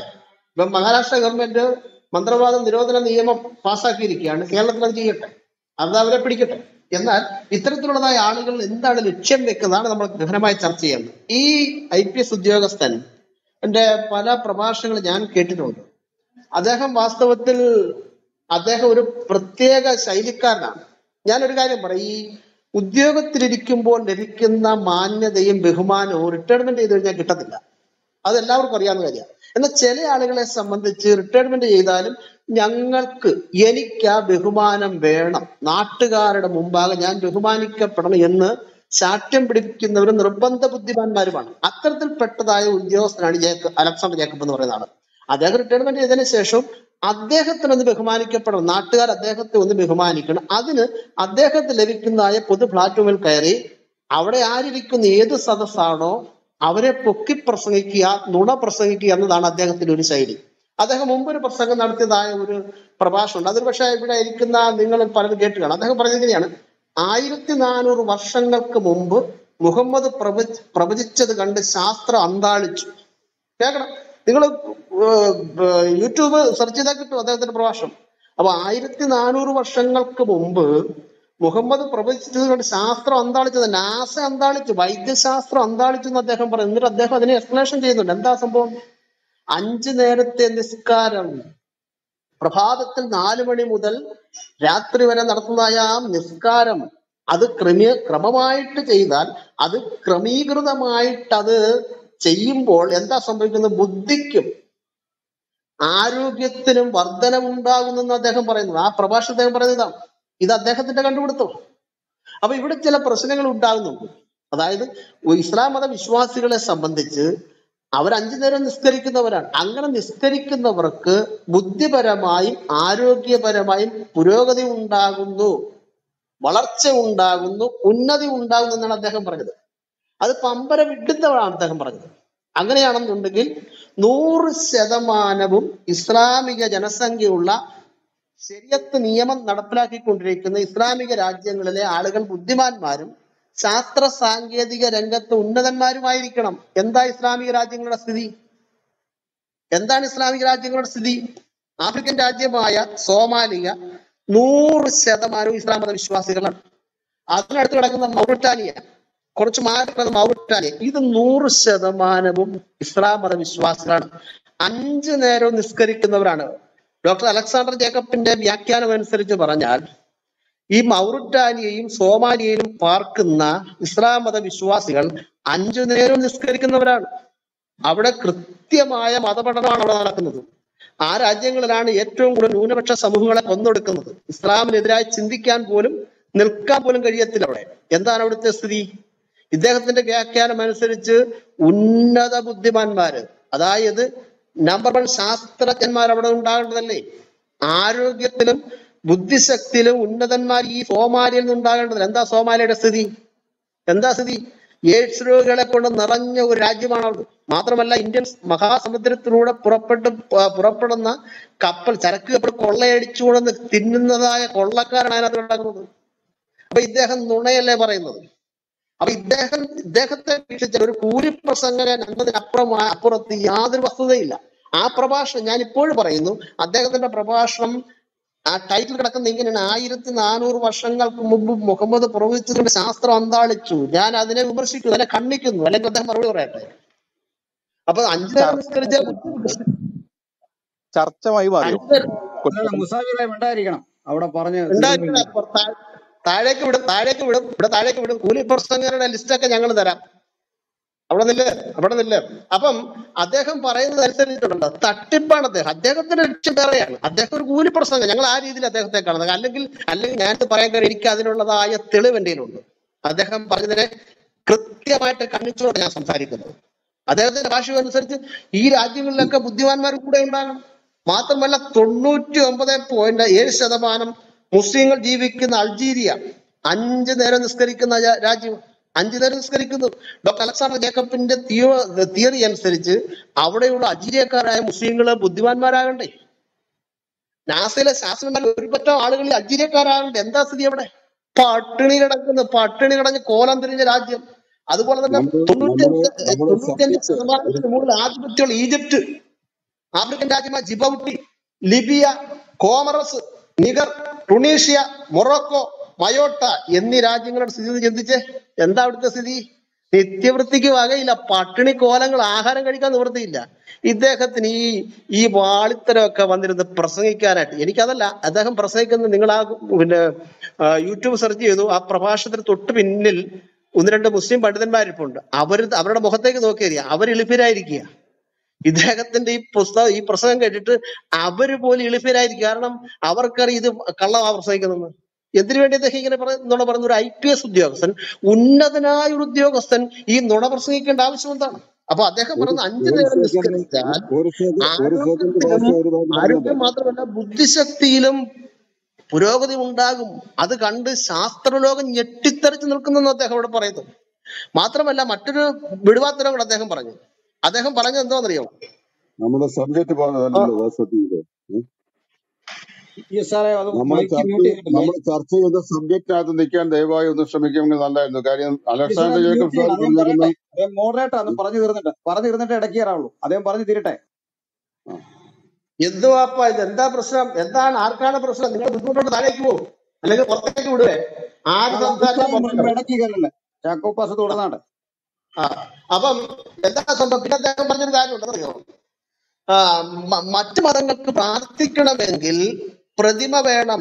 ഡോക്ടർ അലക്സാണ്ടർ ജേക്കബിന്റെ പ്രഭാഷണമാണ്, ഇസ്ലാമിക പ്ലാറ്റ്ഫോമിൽ നിന്ന് പ്രസംഗിക്കുക. നിങ്ങൾ ഇത് ചിന്തിക്കൂ, എന്താ സംബന്ധിച്ച് അദ്ദേഹം പ്രസംഗിക്കുന്നത്? മറ്റു മതങ്ങൾക്ക് പ്രാർത്ഥിക്കണമെങ്കിൽ പ്രതിമ വേണം, ബിംബം വേണം. പ്രവാചകൻ പറഞ്ഞു വിഗ്രഹം വേണ്ട, ഒരു വിഗ്രഹവും വേണ്ട, ഒരു പ്രതിമയും വേണ്ട. നിങ്ങളും ദൈവവുമായിട്ടുള്ള ബന്ധമാണ് പ്രാർത്ഥനയ്ക്ക് ആവശ്യമെന്ന് പ്രവാചകൻ പറഞ്ഞത്. എവിടെ പറഞ്ഞ പ്രവാചകൻ? എവിടെ? നുണയല്ലേ പറഞ്ഞത്? ഞങ്ങൾ തെളിയിക്കാം. ലോകത്തിൽ നമ്പർ 1 വിഗ്രഹാരാധകരുടെ പ്ലാറ്റ്ഫോമിൽ ചെന്ന് അദ്ദേഹം പ്രസംഗിക്കുന്നത്. സൂറത്ത് ബഖറ 144 ബഹുമാനപ്പെട്ട അലക്സാണ്ടർ ജേക്കബ് വായിക്കൂ. അവിടെ കൃത്യമായി എഴുതിയിരിക്കുന്നു, നിന്റെ തല മുകളിലേക്ക് കിടന്ന് ഇങ്ങനെ ആടുന്നത് ഞാൻ കാണുന്നുണ്ട്. ഇനി മുതൽ നിങ്ങൾ എവിടെയായിരുന്നാലും മസ്ജിദുൽ ഹറമിലേക്ക് വേണം നോക്കി നിസ്കരിക്കാൻ. അതായത് കാബ, കറുത്ത കല്ലിനെ നോക്കി വേണം നിസ്കരിക്കാൻ. ലോക മുസ്ലിങ്ങൾ ഒന്നടങ്കം ആ കറുത്ത കല്ലിനെ നോക്കി നിസ്കരിക്കുമ്പോൾ ഇദ്ദേഹം വിളിച്ചു പറയാണ് പ്രതിമ വേണ്ടെന്ന്. എന്തൊരു അസംബന്ധമായത്! ഇതാരെ സുഖിപ്പിക്കാണ്? എന്തിനാണ് ഈ വ്യാജം പ്രസംഗിക്കുന്നത്? അത് ഇദ്ദേഹത്തിന് ചേർന്നാണോ? സാധാരണക്കാരെ ആളുകൾ പോട്ടെ, അവരത് പ്രസംഗിക്കട്ടെ, ഇദ്ദേഹത്തിന് ചേർന്നാണോ? അപ്പം ഈ വിഗ്രഹത്തിലേക്ക് നോക്കി, ഈ കാബയിലെ കറുത്ത കല്ലിനെ നോക്കി ലോക മുസ്ലിങ്ങൾ ഒന്നടങ്കം പ്രാർത്ഥിക്കുമ്പോൾ ഇദ്ദേഹം പറയുകയാണ് മുസ്ലിങ്ങൾക്ക് പ്രതിമ വേണ്ട. പ്രവാചകൻ പറഞ്ഞു ദൈവവും നിങ്ങളുമായിട്ടുള്ള ബന്ധമാണ് പ്രാർത്ഥനയ്ക്ക് അടിസ്ഥാനമെന്ന്. തെറ്റല്ലേ? തെറ്റായ കാര്യമല്ലേ? അപ്പം ഒരു മുസ്ലിം എവിടെയായിരുന്നാലും ഈ ഹറമിലേക്ക് നോക്കി നിസ്കരിക്കണമെന്ന് സൂറത്ത് ബഖറ 144 പറഞ്ഞു. മാത്രമല്ല ഈ കാബ എന്ന് പറയുന്ന കറുത്ത കല്ലിന് അഭിമുഖമായിട്ട് മലമൂത്ര വിസർജനം ചെയ്യരുന്നുള്ള ഹദീസുണ്ട്. അത് വിഗ്രഹാരാധനയല്ലേ? ആയിരക്കണക്കിന് കിലോമീറ്റർ അപ്പുറത്തുള്ള അമേരിക്കയിലുള്ളതായ മുസ്ലിം ഈ കാബയിലേക്ക് നോക്കുക എന്ന് പറഞ്ഞ ശാസ്ത്രീയമായിട്ട് നടക്കുന്ന കാര്യമല്ല. ഭൂമി ഉരുണ്ടതായതുകൊണ്ട് ഒരിക്കലും ദിക്കും ദിശയും ശരിയാകത്തില്ല. ദിക്കും ദിശയും പൂർണ്ണമാകുന്നത് അടുത്ത് നിൽക്കുമ്പോഴാണ്. അകലും തോറും തെറ്റിപ്പോകും. കാരണം എന്താണ്? ഭൂമി മണ്ഡലാകൃതി ആയതുകൊണ്ട്. എങ്കിലും ഏകദേശം ഒരു ഊഹം വെച്ചുകൊണ്ട് അങ്ങ് അമേരിക്കയിലോ ഓസ്ട്രേലിയയിലോ കിടക്കുന്ന ആളുകൾ എങ്ങോട്ട് നോക്കിയാണ് നിസ്കരിക്കേണ്ടത്? ഈ കല്ലിനെ നോക്കി. മാത്രമല്ല ഇതിന് അഭിമുഖമായിട്ട് മലമൂത്ര വിസർജനം ചെയ്യരുതെന്ന് പറയുമ്പോൾ അത് വിഗ്രഹ ആരാധനയല്ല, മറ്റെന്താണ്? അപ്പൊ ഇത്തരത്തിലുള്ളതായ നിരവധി കാര്യങ്ങൾ അദ്ദേഹം പറയുന്നുണ്ട്. അപ്പൊ അദ്ദേഹത്തിന്റെ ലക്ഷ്യം മറ്റൊന്നാണെന്നാണ് എനിക്ക് പറയാനുള്ളത്. പക്ഷെ അദ്ദേഹത്തിന് ചേർന്നതായ ഒരു ശൈലിയല്ല, ചേർന്നതായ ഒരു പ്രയോഗവുമല്ല. ഇനി മറ്റൊന്നും കൂടെ ഞാൻ പറയാം. ഈ മന്ത്രവാദം എന്നൊക്കെ പറയുമ്പോഴത്തേന് അത് ഈ മതത്തിന്റെ പ്രാമാണിക ഗ്രന്ഥങ്ങളിലുള്ളതാണ്. ഏതോ ഒരാളുടെ ഒരു മന്ത്രവാദിയുടെ പരസ്യം ഞാൻ വേണ്ട വായിക്കാം. ആർമി മാന്ത്രികൻ, കുടുംബകലഹം, ശത്രുദോഷം, കണ്ണേറ്, തൊഴിൽ തടസ്സം, ഉന്നത വിജയം, സ്നേഹവശ്യം, അറിയാവുന്ന സ്നേഹവശ്യം, ബിസിനസ് പുരോഗതി, വിദേശയാത്ര എന്നിവയ്ക്ക് ഫലപ്രദമായ ഏലസുകൾ. ഹുസൈൻ മുസ്ലിയാർ 7902568480 ഈ നമ്പറിൽ ബന്ധപ്പെടുക. ഇതെന്ത് അദ്ദേഹത്തിനുണ്ടായിട്ട് ഈ മന്ത്രവാദം ചെയ്യാനായിട്ട് ഹദീസുകൾ പറയുന്നുണ്ട്. മുഹമ്മദ് കൃത്യമായിട്ട് പറയുന്നത് മന്ത്രവാദം ചെയ്യാനായിട്ട്. അപ്പൊ ഇത്തരത്തിലുള്ളതാ. ഞാൻ ആ ഹദീസൊക്കെ പിന്നീട് സന്ദർഭോചിതമായിട്ട് വായിക്കുക. മന്ത്രവാദം ചെയ്യാനുള്ള ഹദീസുകൾ ധാരാളമുണ്ട്. മുഹമ്മദിനെ മന്ത്രവാദം ചെയ്ത് മയക്കി അവശനാക്കിയ ഹദീസുണ്ട്. മുഹമ്മദ് മന്ത്രവാദം ചെയ്യാൻ പറയുന്ന ഹദീസുകൾ 1 2 ഡസൻ കണക്കിന് ഹദീസുകളുണ്ട്. അപ്പം ഈ മതസമൂഹത്തിന്റെ ഇടയിൽ നിന്ന് മന്ത്രവാദവും തുടച്ചു മാറ്റാനായിട്ട് കഴിയത്തില്ല. ആഭിചാരവും മന്ത്രവാദവും ഒന്നും തുടച്ചു മാറ്റാനായിട്ട് കഴിയത്തില്ല. ഇനി കഴിയുമെങ്കിൽ സർക്കാർ അത് ചെയ്യട്ടെ. പക്ഷെ സമൂഹത്തിന്റെ നികുതിപ്പണം വാങ്ങിച്ചുകൊണ്ട് ഇത്തരത്തിലുള്ളതായ ഹീനമായ കാര്യങ്ങൾ, യാതൊരു ശാസ്ത്രീയ അടിത്തറയും ഇല്ലാത്തതായ കാര്യങ്ങൾ വെട്ടിത്തുറന്ന് പറയുന്നതായി ഇവർക്ക് നേരെയാണ് നടപടി സ്വീകരിക്കേണ്ടത്. മനസ്സിലാകുന്നുണ്ട്? ഇന്ന് ഇടതുപക്ഷത്തിന്റെ യുവജന സംഘടനകളെ മലയാളപ്പുഴയിലേക്ക് ചെന്നല്ലോ പ്രശ്നം ഉണ്ടാക്കാനായിട്ട്. അവിടെ ഒരു മന്ത്രവാദിയുടെ വീട്ടിലേക്ക് ചെന്നല്ലോ. അതുപോലെ തന്നെ കോഴിക്കോട് ജില്ലയിൽ ചെന്നല്ലോ. എന്തേ ഇവരുടെയൊക്കെ വീടുകളിലേക്ക് അല്ലാത്തത്? ഇവരൊക്കെയല്ലേ കാണിക്കുന്നത്? ശാസ്ത്രീയ വിരുദ്ധമല്ലേ? ശാസ്ത്രവുമായിട്ട് ഒരിക്കലും പൊരുത്തപ്പെടാത്ത കാര്യങ്ങളല്ലേ പറയുന്നത്? അതുകൊണ്ട് ഇത്തരക്കാരുടെ പ്രസംഗം കേൾക്കുമ്പോൾ സമൂഹത്തിൽ ജീവിക്കുന്നവർ എന്ന നിലയിൽ അത് നിരീക്ഷിക്കുകയും അതിനെതിരായിട്ട് ക്രിയാത്മകമായി പ്രതികരിക്കുകയും ചെയ്യണമെന്ന് മാത്രം പറഞ്ഞുകൊണ്ട് ഇനി സാഹചര്യങ്ങൾ അവസരങ്ങൾ താഴേക്ക് വരുമ്പോൾ ആർക്കെങ്കിലും സംശയമുള്ളൂ. ഇപ്പൊ ഞാൻ സംസാരിച്ചപ്പോൾ പറഞ്ഞ ഇടയ്ക്ക് കോരിട്ടിടക്കില്ല, അവർക്കൊക്കെ ഞാൻ കൃത്യമായിട്ട് ഹദീസുകളും ഖുറാനിക ആയത്തുകളും മറ്റുമൊക്കെ തന്നെ മാത്രമല്ല മന്ത്രവാദം ചെയ്ത് ആ നരബലി നടത്തിയ ലിസ്റ്റും ഒക്കെ ഞാൻ ചരിത്ര കൃതിയിൽ നിന്ന് വായിച്ച് കേൾപ്പിക്കാം എന്ന് പറഞ്ഞുകൊണ്ട് ഞാൻ ഇവിടെ അവസാനിപ്പിക്കുന്നു. Thank you sir. നമുക്കിപ്പോൾ 213 പേര് ജോയിൻ ചെയ്തിട്ടുണ്ട്. നല്ലൊരു ഓഡിയൻസ് ആണത്. നിങ്ങളെല്ലാവരും ഈ ക്ലബ് ഒന്ന് ഷെയർ ചെയ്യണം. കാരണം റിപ്പോർട്ട് അടിക്കപ്പെട്ടാൽ നമ്മുടെ ക്ലബിലെ മെസ്സേജുകൾ എത്താതെ വരും, റിപ്ലൈ അത് കിട്ടാതെ വരും. അതുകൊണ്ട് റിപ്ലൈ ഓൺ ആയിരിക്കാനും അനേകരിലേക്ക് എത്താനും വേണ്ടിയിട്ട് നിങ്ങൾ മാക്സിമം ഒന്ന് ഷെയർ ചെയ്താട്ടെ. Okay, thank you. ആളുകൾ 100 പേരെങ്കിലും ഷെയർ ചെയ്യുമ്പോഴാണ് അതിന്റെ പ്രയോജനം നമുക്ക് ലഭിക്കുക. അപ്പോൾ നമ്മുടെ ചർച്ചയിൽ പങ്കെടുക്കുന്ന ആളുകൾ ശ്രദ്ധിക്കേണ്ടത്, നമുക്ക് സ്വീകാര്യമല്ലാത്ത അഭിപ്രായങ്ങൾ വന്നേക്കാം. അതുപോലെ തന്നെ വ്യത്യസ്തങ്ങളായ കാര്യങ്ങൾ പറയാനുള്ളവർക്ക് അതിന് അവസരമുണ്ട്. വിശേഷിച്ച് ഈ മന്ത്രവാദവും അനുബന്ധ വിഷയങ്ങളും ഒക്കെ ഇതിനകത്ത് വരും. പല മേഖലകളിലെ വിഷയങ്ങൾ അതിലേക്ക് കയറി വരും. അതൊരു പ്രശ്നമല്ല. എങ്കിലും കഴിവതും വിഷയത്തിന്റെ ഉള്ളിൽ നിൽക്കണം. നമ്മൾ ഈ പറഞ്ഞുകൊണ്ടിരിക്കുന്ന വിഷയത്തോട് ബന്ധപ്പെട്ട് ചർച്ച തുടരാം. പൗലോ എന്ന മാന്യ സുഹൃത്താണ് സദനത്തിന് വന്നിട്ടുള്ളത്. അദ്ദേഹത്തിന്റെ വാക്കുകളിലേക്ക് പോകാം. അത് കഴിഞ്ഞ് എ എന്നൊരു സുഹൃത്തിനെ കാണുന്നു. മ്യൂട്ട് ചെയ്ത് വെക്കണം ബാക്കി ആളുകൾ.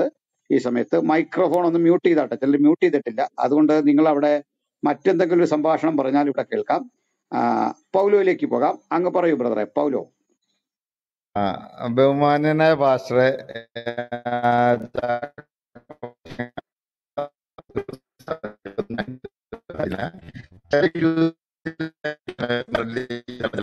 ഇത് എന്താ കോൺഫ്ലിക്റ്റുകൾ വരുന്നിടത്ത് 1-2 തവണ എങ്ങനെ ഞാൻ എവിടെയൊക്കെ സംസാരിച്ചുള്ളൂ. നിങ്ങളെപ്പോലുള്ള പ്രഗത്ഭരായിട്ടുള്ള പ്രഭാഷകരുടെ 2 വാക്ക് സംസാരിക്കാൻ അവസരം കിട്ടിയത് തന്നെ ഞാൻ ഈ പേര് കണ്ടതുകൊണ്ടാണ് കയറിയത്. ഈ പറയുന്ന അലക്സാണ്ടർ ജേക്കബ് എന്ന് പറയുന്ന പേര് കേട്ടതുകൊണ്ടാണ് ഞാൻ കയറിയത്. അദ്ദേഹം വളരെ വിദഗ്ധമായിട്ട് ഈ പറഞ്ഞ ഇന്നത്തെ ആനുകാലിക സംഭവങ്ങളായിട്ട് അതിനൊരു കൂടിയാണ്. ഇദ്ദേഹത്തെ എവിടെയാണ് കിട്ടും തേറ്റൊട്ടിക്കണം എന്ന് എനിക്കും കൂടെ ഭയങ്കര ഒരു ആഗ്രഹം ഉണ്ടായിരുന്നു. പക്ഷെ പറഞ്ഞതിനകത്ത് ഒരു 10-ാം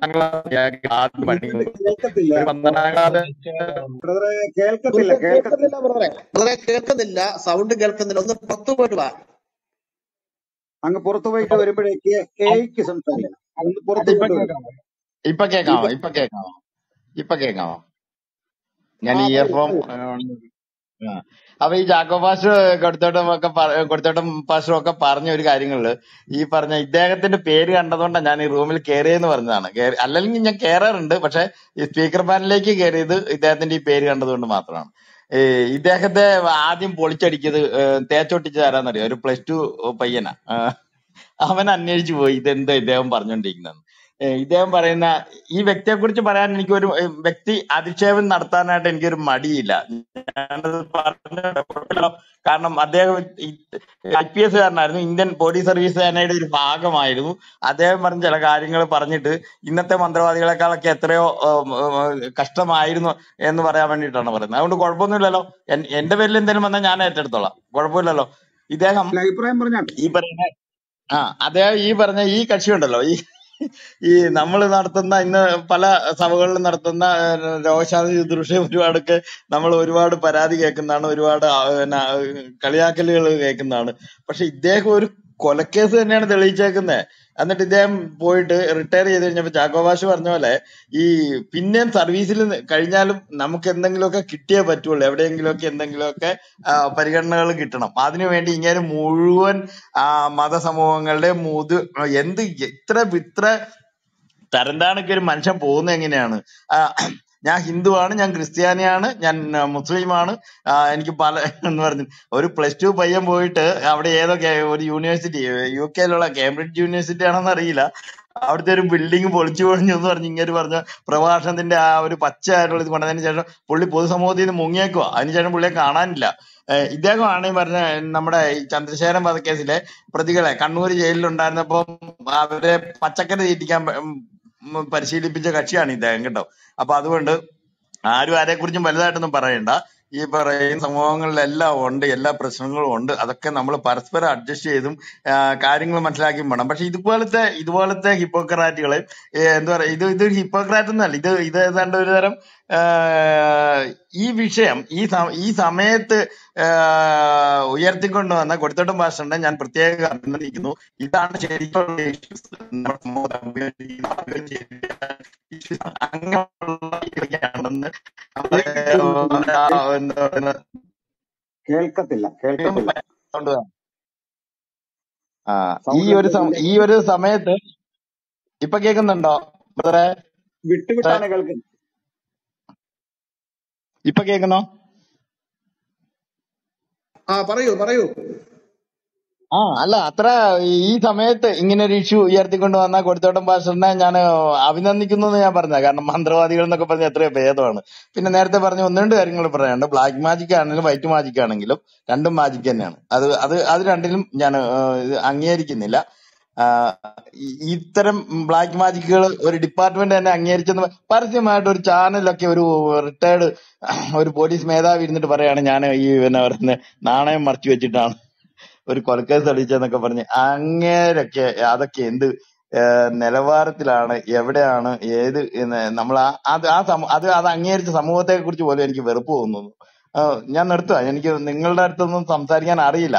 നിങ്ങളുടെ അടുത്തൊന്നും നിങ്ങൾ ഉദ്ദേശിക്കുന്ന മുഴുവൻ വിഷയങ്ങളെ ഒന്നും ഇത് ചെയ്യാൻ എനിക്കറിയില്ല. അതുകൊണ്ട് okay, thank you Koduthottam pastor, Chacko pastor. Next നമുക്ക് എയിലേക്ക് പോവാം. താങ്കൾക്ക് പറയാം, അഭിപ്രായം പറയാം.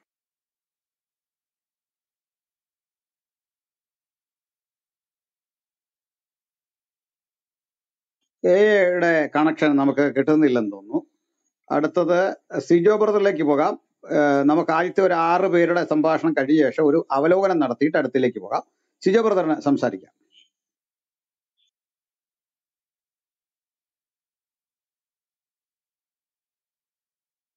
സിജോ ബ്രദറെ കേൾക്കത്തില്ല. സിജോ ബ്രദർ കേൾക്കത്തില്ല. അത് എനിക്ക് മാത്രമേ ഉള്ളൂ പ്രശ്നം. അല്ലല്ല, സിജോയുടെ കേൾക്കുന്നില്ല. സിജോ ബ്രദർ കേൾക്കുന്നില്ല. മറ്റാളിലേക്ക് പോകാം.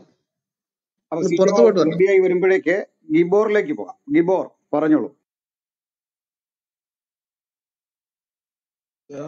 Pastor, thank you so much. ഇവിടെ IG അലക്സാണ്ടർ എന്ന വ്യക്തിയെ കുറിച്ച് ഞാൻ അദ്ദേഹത്തെ കുറിച്ച് പല ഇത് കേട്ടിട്ടുണ്ട്. അദ്ദേഹത്തിന്റെ വീഡിയോകള് കാണാൻ ശ്രമിച്ചിട്ടുണ്ട്. പക്ഷെ ഒരു 2-3 മിനിറ്റ് ഒക്കെ കണ്ടു കഴിഞ്ഞു കഴിഞ്ഞാൽ ശേഷം അത് കാണാൻ തക്കതായ ഒരു മെറ്റീരിയലോ ഇതേപോലെ മന്ത്രവാദത്തിനെ കുറിച്ചും ഇൻവെസ്റ്റിഗേഷനെ കുറിച്ചും ഒക്കെ പല ബ്ലാക്ക് മാജിക്കും പല കാര്യങ്ങൾ ചെയ്യുന്നതിനെ കുറിച്ചും പിന്നെ അതേപോലെ തന്നെ ഇസ്ലാമിനെ കുറിച്ച് അറിയാത്ത ഒരു വ്യക്തി ഇസ്ലാമിനെ പ്രകീർത്തിക്കുന്നതും മുഹമ്മദിനെ കുറിച്ച് പ്രകീർത്തിക്കുന്നതും ഒക്കെ കേൾക്കുമ്പോൾ വളരെയധികം സത്യമായി എനിക്ക് സങ്കടമാണ് തോന്നുന്നത്. കാരണം എന്ന് പറഞ്ഞാൽ ഒരു IPS എന്ന് പറഞ്ഞ അതും DGP ലെവലിൽ കേരള സംസ്ഥാനത്തിന്റെ പോലീസിന്റെ ഏറ്റവും വലിയൊരു മേധാവിയായിരുന്ന ഒരു വ്യക്തി ഇത്രയും ബുദ്ധിഹീനമായ സംസാരങ്ങൾ സംസാരിക്കുന്നതും യൂട്യൂബിൽ വീഡിയോ ഇടുന്നതും വളരെ അധികം സങ്കടജനകമാണ്. കാരണം എന്ന് പറഞ്ഞാൽ അങ്ങനെയുള്ള അദ്ദേഹം യഥാർത്ഥത്തിൽ ഇങ്ങനെയുള്ള വീഡിയോകളൊക്കെ ഇടുന്നത് റിട്ടയർമെന്റിന് ശേഷമാണ്. നേരെ മറിച്ച് അന്ന് ആ കാലത്ത് എന്തെങ്കിലും ഒരു ഇൻഫർമേഷൻ ഉണ്ടായിരുന്നെങ്കിൽ തീർച്ചയായിട്ടും അദ്ദേഹം ഒരു സ്ക്രൂട്ടിനി അല്ലെങ്കിൽ ഒരു ഇൻവെസ്റ്റിഗേഷന് വിധേയനാകേണ്ട വ്യക്തിയാണ്. കാരണം എന്ന് പറഞ്ഞാൽ ഒരു പോലീസ് ഇൻവെസ്റ്റിഗേഷൻ എന്ന് പറഞ്ഞാൽ പല സെൻസിറ്റീവ് ആയിട്ടുള്ള കേസുകൾ അന്വേഷിക്കേണ്ട വ്യക്തിയും പല സെക്യൂരിറ്റിയുടെ ഏറ്റവും എന്നുവെച്ചാൽ അദ്ദേഹത്തിന്റെ അണ്ടറിൽ പോലീസ് ഡിപ്പാർട്ട്മെന്റ് മാത്രമല്ല ഒരു ഇന്റലിജൻസ് വിങ് തന്നെ കേരള സ്റ്റേറ്റ് പോലീസിന്റെ ഇന്റലിജൻസ് വിങ് ഒക്കെ ഫങ്ഷൻ ചെയ്യുന്ന ആ വ്യക്തിയെ ഓർത്ത് സത്യം പറഞ്ഞ് ഞാൻ സഹതപിക്കുന്നു.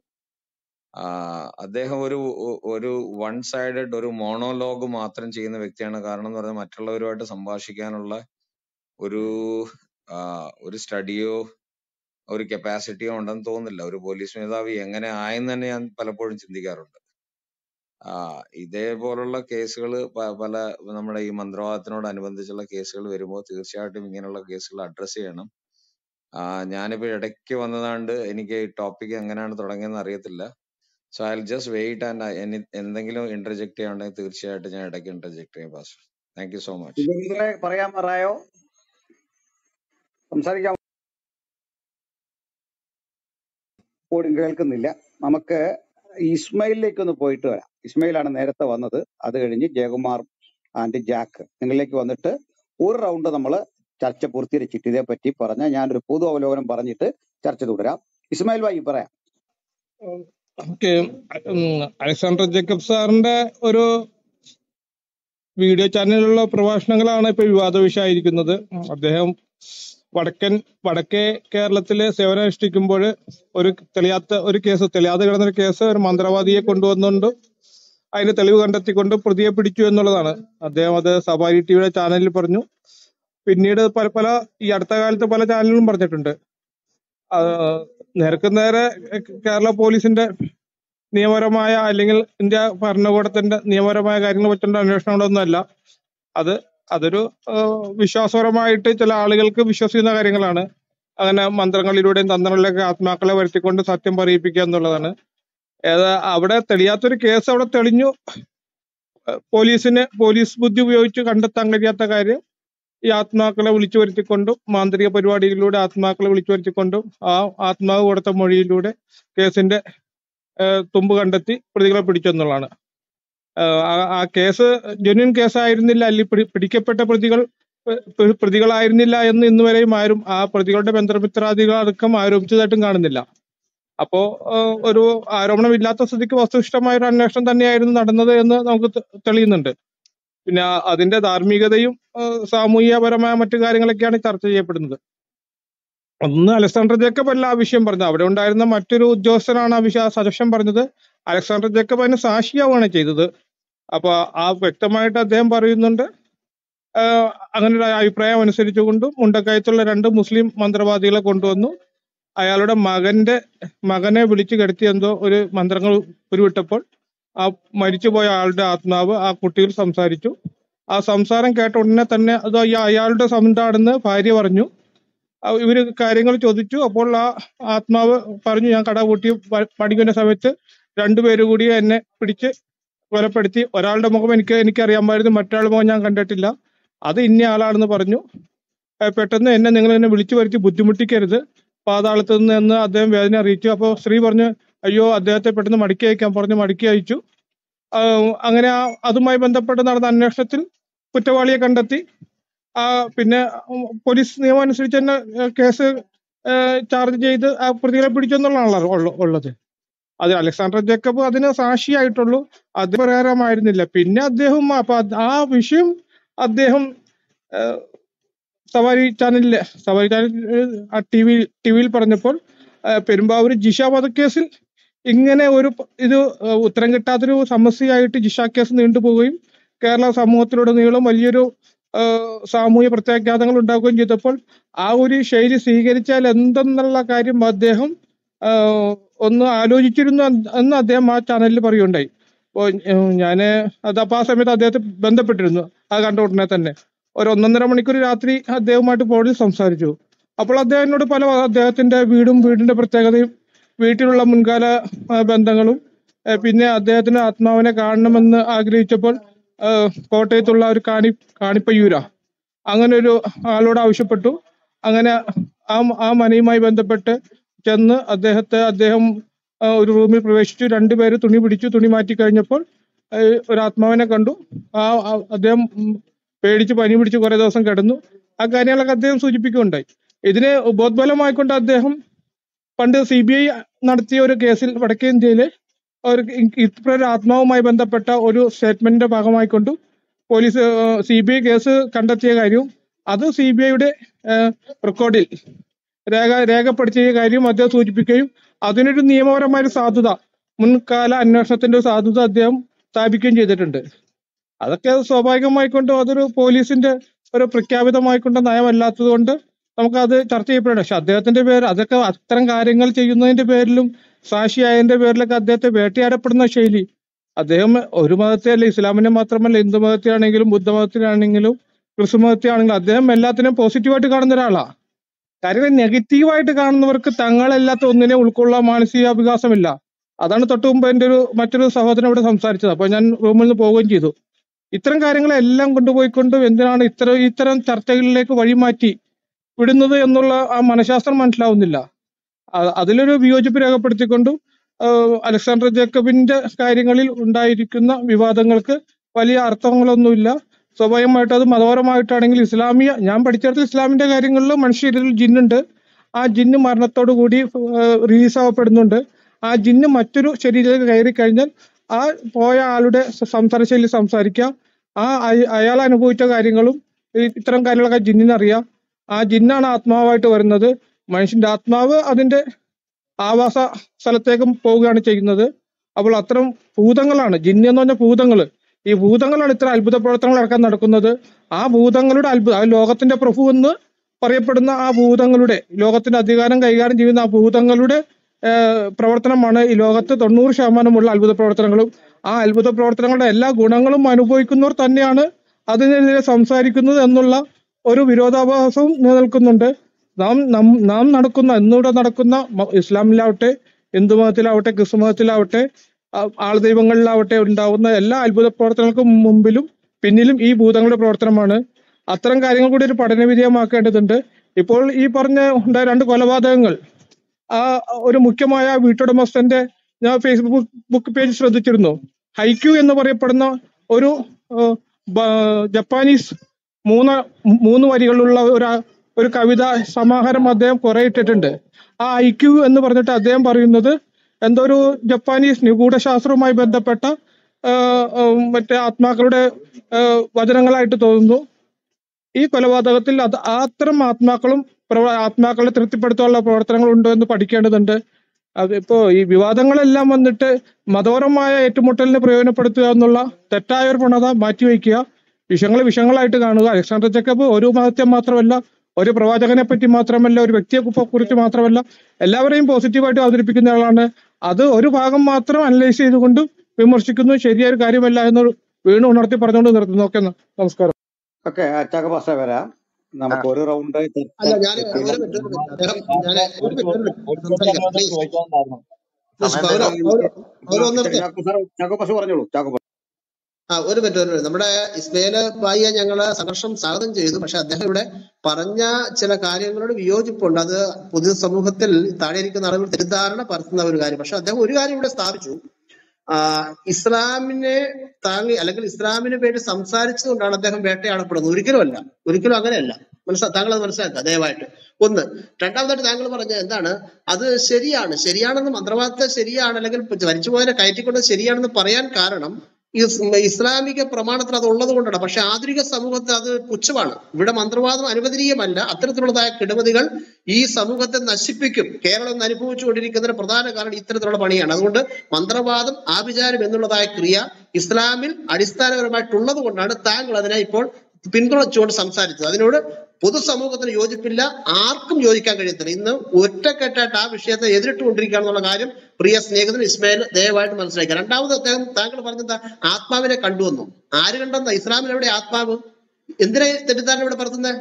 ഇസ്ലാമിൽ എവിടെ ആത്മാവ്? സൂറ 18:85 ആത്മാവിനെ കുറിച്ച് ചോദിച്ചപ്പോൾ മുഹമ്മദിന് ഉത്തരവില്ല, അള്ളാഹുവിന് ഉത്തരവില്ല. മരിച്ചുപോയതിന്റെ ആത്മാവ് ജിന്നാകും വരുമെന്ന് പറഞ്ഞ താങ്കളോട് ആര് പറഞ്ഞു? എവിടെ എഴുതി വെച്ചിരിക്കുന്നത്? ഇവിടെ തെറ്റിദ്ധാരണ വരുത്തരുത്. ഞങ്ങളിത് കൃത്യമായിട്ട് പരിശോധിക്കുന്നവരാണ്. നിങ്ങളുടെ മതഗ്രന്ഥങ്ങൾ കീറി മുറിച്ച് പഠിക്കുന്നവരാണ്. അതുകൊണ്ട് ദയവ് ചെയ്ത് ആത്മാവിനെ അദ്ദേഹം കണ്ടു, പോലീസ് ഉദ്യോഗസ്ഥർ കണ്ടു എന്ന് പറയുമ്പോൾ ആത്മാവിനെ കുറിച്ച് ഇസ്ലാമിൽ ഒരു കാഴ്ചപ്പാടേ ഇല്ല. അത് ഇസ്ലാമിക പ്രമാണത്തിനെതിരാണ്. പറഞ്ഞു മനസ്സിലാകുന്നുണ്ടോ? മൂന്നാമത് താങ്കൾ പറഞ്ഞതാണ് ജിന്ന് ആത്മാവായി വരുന്നു എന്ന്. ജിന്ന് വേറെ, ആത്മാവ് വേറെ ഇസ്മായിൽ. അതുകൊണ്ട് ദയവ് ചെയ്ത് താങ്കൾ ഇസ്ലാമിന്റെ പക്ഷത്ത് നിന്ന് സംസാരിക്കുകയാണെങ്കിൽ കുറെ കൂടെ കൃത്യമായ ഒരു വിവരണം ഞങ്ങൾക്ക് തരണം, തെളിവ് തരണം. ആശയക്കുഴപ്പം ഉണ്ടാക്കരുത് എന്ന് വിനീതമായി പറഞ്ഞുകൊണ്ട് ഞാൻ നിർത്തും. എനിക്ക് മറുപടി പറയാൻ അവസരമുണ്ടോ? ഞാൻ ഇപ്പൊ ഒന്ന് കഴിഞ്ഞോട്ടെ. എല്ലാവർക്കും ഒരു അവസരം കൊടുത്തിട്ട് നമുക്ക് ചർച്ചയ്ക്ക് അവസരമുണ്ട്. ആദ്യം പറയട്ടെ, ഇതെന്തെന്ന് പലർക്കും അറിയില്ലാത്തതുകൊണ്ട് ഞാൻ ചിലർക്ക് വേണ്ടി ഇത് ഇന്നത്തെ ചർച്ചയ്ക്ക് ആസ്പദമായ ആ വീഡിയോ ക്ലിപ്പ് ഒന്ന് പ്ലേ ചെയ്യാം. ഒന്നുകൂടെ ആദ്യം കേൾപ്പിച്ചിരുന്നു, ഒന്നുകൂടെ കേൾക്കാം. എന്നോടൊന്ന് ചോദിച്ചു, ഈ മരിച്ച ആളിനെ ഒന്ന് വിളിച്ചു വരുത്തിയാലോ? ഞാൻ പറഞ്ഞു, മേനോനെ അതങ്ങനെ പറ്റും, മരിച്ച ആളിനെ എങ്ങനെ വിളിച്ചു വരുത്തും? അല്ല, ആത്മാവിനെ വിളിക്കുന്ന ഒരു ടെക്നിക്ക് ഉണ്ട് സാറേ, അത് ഒന്ന് പരീക്ഷിച്ചാൽ. ഞാൻ പറഞ്ഞു, ശാസ്ത്രീയമായ കുറ്റാന്വേഷണത്തിൽ നിൽക്കുകയല്ല. അപ്പൊ ഇന്ത്യയുടെ പോലീസ് ചരിത്രത്തിൽ ഈ മരിച്ച ആളിനെ വിളിച്ചു വരുത്തി കേസ് തെളിയിച്ച ഒരു കേസുണ്ട്. അത് NCRBയുടെ നാഷണൽ മാഗസിനിൽ പബ്ലിഷ് ചെയ്തൊരു കേസാണ്. ആന്ധ്രയിലെ മസൂലിപട്ടണം എന്ന് പറയുന്ന സ്ഥലത്ത് ഒരു പെൺകുട്ടിയെ കൊന്നിട്ട് അവളുടെ കാമുകൻ സ്ഥലം വിട്ടുപോയ കേസിൽ ആ മരിച്ച വീട്ടില് സബ് ഇൻസ്പെക്ടർ വാടകയ്ക്ക് വന്ന് താമസിക്കുകയും ഈ മരിച്ച ആത്മാവ് വന്ന് SIയോട് ഈ വിവരം പറഞ്ഞ കേസ് തെളിയിക്കുകയും ചെയ്തൊരു സംഭവം. അത് ഔദ്യോഗികമായി ഇന്ത്യയുടെ national crime record bureau research ചെയ്ത് അങ്ങനെ ഒരു സംഭവം ഉണ്ട് എന്നൊരു ലേഖനം ഔദ്യോഗികമായി പബ്ലിഷ് ചെയ്തിട്ടുണ്ടായിരുന്നു. ഇത് പോലീസ് അക്കാഡമിയിൽ ട്രെയിനിങ്ങിനിടയ്ക്ക് ഞാൻ വായിച്ചിട്ടുള്ള ഒരു ലേഖനമാണ്. അതിന്റെ ഫോട്ടോ കോപ്പി എന്റെ ചെയ്തിട്ടുണ്ട് ഇപ്പോഴും. അപ്പൊ ഈ ലേഖനത്തിൽ ഇങ്ങനെ ഒരു സംഭവം രേഖപ്പെടുത്തിയിട്ടുള്ളത് കൊണ്ടും മേനോൻ ഇങ്ങനെ പറഞ്ഞത് കൊണ്ടും ഗോപിനാഥ് മേനോട് ഞാൻ പറഞ്ഞു, ഈ ആളിനെ ഒന്ന് എന്നാ വരുത്താൻ പറഞ്ഞു. അപ്പൊ കോട്ടയം ജില്ലയിലെ മുണ്ടക്കയത്തിനപ്പുറത്തുള്ള 2 മുസ്ലിം പുരോഹിതന്മാരുടെ റാങ്കിലുള്ള 2 പേരാണ് ഇത് ചെയ്യുന്നത്. അങ്ങനെ മുണ്ടക്കയത്തുനിന്ന് ഇവരെ ട്രെയിനിൽ കോട്ടയത്ത് കൊണ്ടുവന്ന് ട്രെയിനിൽ അവരെ കണ്ണൂർ കൊണ്ടുവന്ന് രാത്രി ഒരു 7:30 മണിയായപ്പോൾ ഈ സ്ഥലത്തെത്തി. അപ്പൊ ഈ മരിച്ച കടവട്ടമ്മയ്ക്ക് ഒരു മകനുണ്ടായിരുന്നു, 15 വയസ്സുള്ള ഒരു മകൻ. ഈ മകനെ ഈ മന്ത്രവാദികൾ എന്തൊക്കെയോ പ്രാർത്ഥനയൊക്കെ ചൊല്ലി ഈ ആളിനെ സംസ്കരിച്ച കല്ലറയുടെ ചുറ്റും 3 തവണ നടത്തി.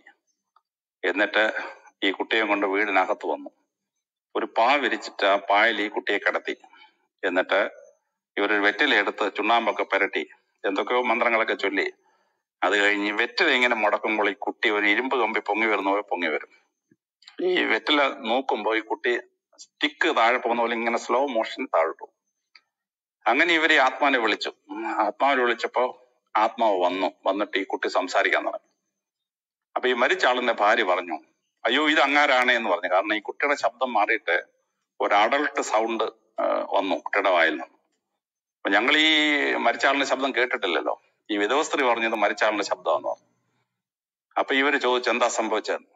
അപ്പൊ ഈ മരിച്ച ആള് പറഞ്ഞു, ഇങ്ങനെ കട വിട്ട് പുറത്ത് വന്നു, 3 പേരെന്നെ പിടിച്ചു. അതിൽ ഒരാളിനെ എനിക്കറിയാം, ഇന്നാരാണ്, ബാക്കി 2 പേരെ എനിക്ക് അറിഞ്ഞൂടാ. അത് കഴിഞ്ഞ് എന്നെ കുത്തി കൊന്നു എന്നൊക്കെ പറഞ്ഞു. അത് കഴിഞ്ഞ് ആത്മാവ് കരയാൻ തുടങ്ങി. ഞങ്ങളെ ഇങ്ങനെ പാതാളത്തിൽ നിന്ന് വിളിച്ചു വരുത്തരുത്, ഞങ്ങൾക്ക് ഭയങ്കര വേദന ഉണ്ടാകുന്ന ഒരു സംഭവമാണ്, എന്നെ അങ്ങ് വിടോ എന്ന് പറഞ്ഞു. അപ്പോഴത്തേക്ക് വിധവസ്ത്രീ കരയാൻ തുടങ്ങി. മരിച്ചുപോയ ഭർത്താവിനെ കേസ് തെളിഞ്ഞില്ലേലും വേണ്ട, ഭർത്താവിനെ വേദനിപ്പിക്കൽ അങ്ങ് തിരിച്ചു വിടാൻ പറഞ്ഞു. അപ്പൊ ഈ മന്ത്രവാദികളെ ആത്മാവിനെ തിരിച്ചയച്ച ശേഷം ഈ കുട്ടിയെ അവരെ എഴുന്നേപ്പിച്ചു. കുട്ടിയെ എഴുന്നേപ്പിച്ചപ്പോൾ കുട്ടിക്ക് പഴയ ശബ്ദം, ജന്മനാ കുട്ടിക്കുള്ള ശബ്ദം പുറത്തു വന്നു. ഞാനങ്ങ് അമ്പരന്ന് പോയി. കാരണം ഒരു മനുഷ്യ ജീവിതത്തിൽ ഇങ്ങനെയൊക്കെ സംഭവിക്കാൻ പറ്റുമെന്ന് എനിക്ക് ഊഹം പോലും ഉണ്ടായിരുന്ന ഒരു കാര്യമല്ല. അപ്പോ പെട്ടെന്ന് പോലീസ് പോയി ഇയാൾ ഐഡന്റിഫൈ ചെയ്ത ആളിനെ പിടിച്ചോണ്ട് വന്നപ്പോ നേരെ സമ്മതിച്ചു. കൂടുതൽ 2 പേരുടെ പേര് പറഞ്ഞു. അങ്ങനെ 3 പേരെയും അറസ്റ്റ് ചെയ്തു. അപ്പൊ കേട്ടല്ലോ എല്ലാരും, ഇദ്ദേഹം പറഞ്ഞ വാദങ്ങൾ കേട്ടു. ഞാന് ഒരു റൗണ്ട്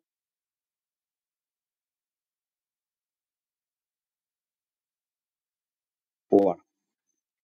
ഇവിടെ നടന്ന സംഭവങ്ങൾ നമുക്കൊന്ന് അതിന്റെ ആകത്തുകയിൽ വിലയിരുത്താം.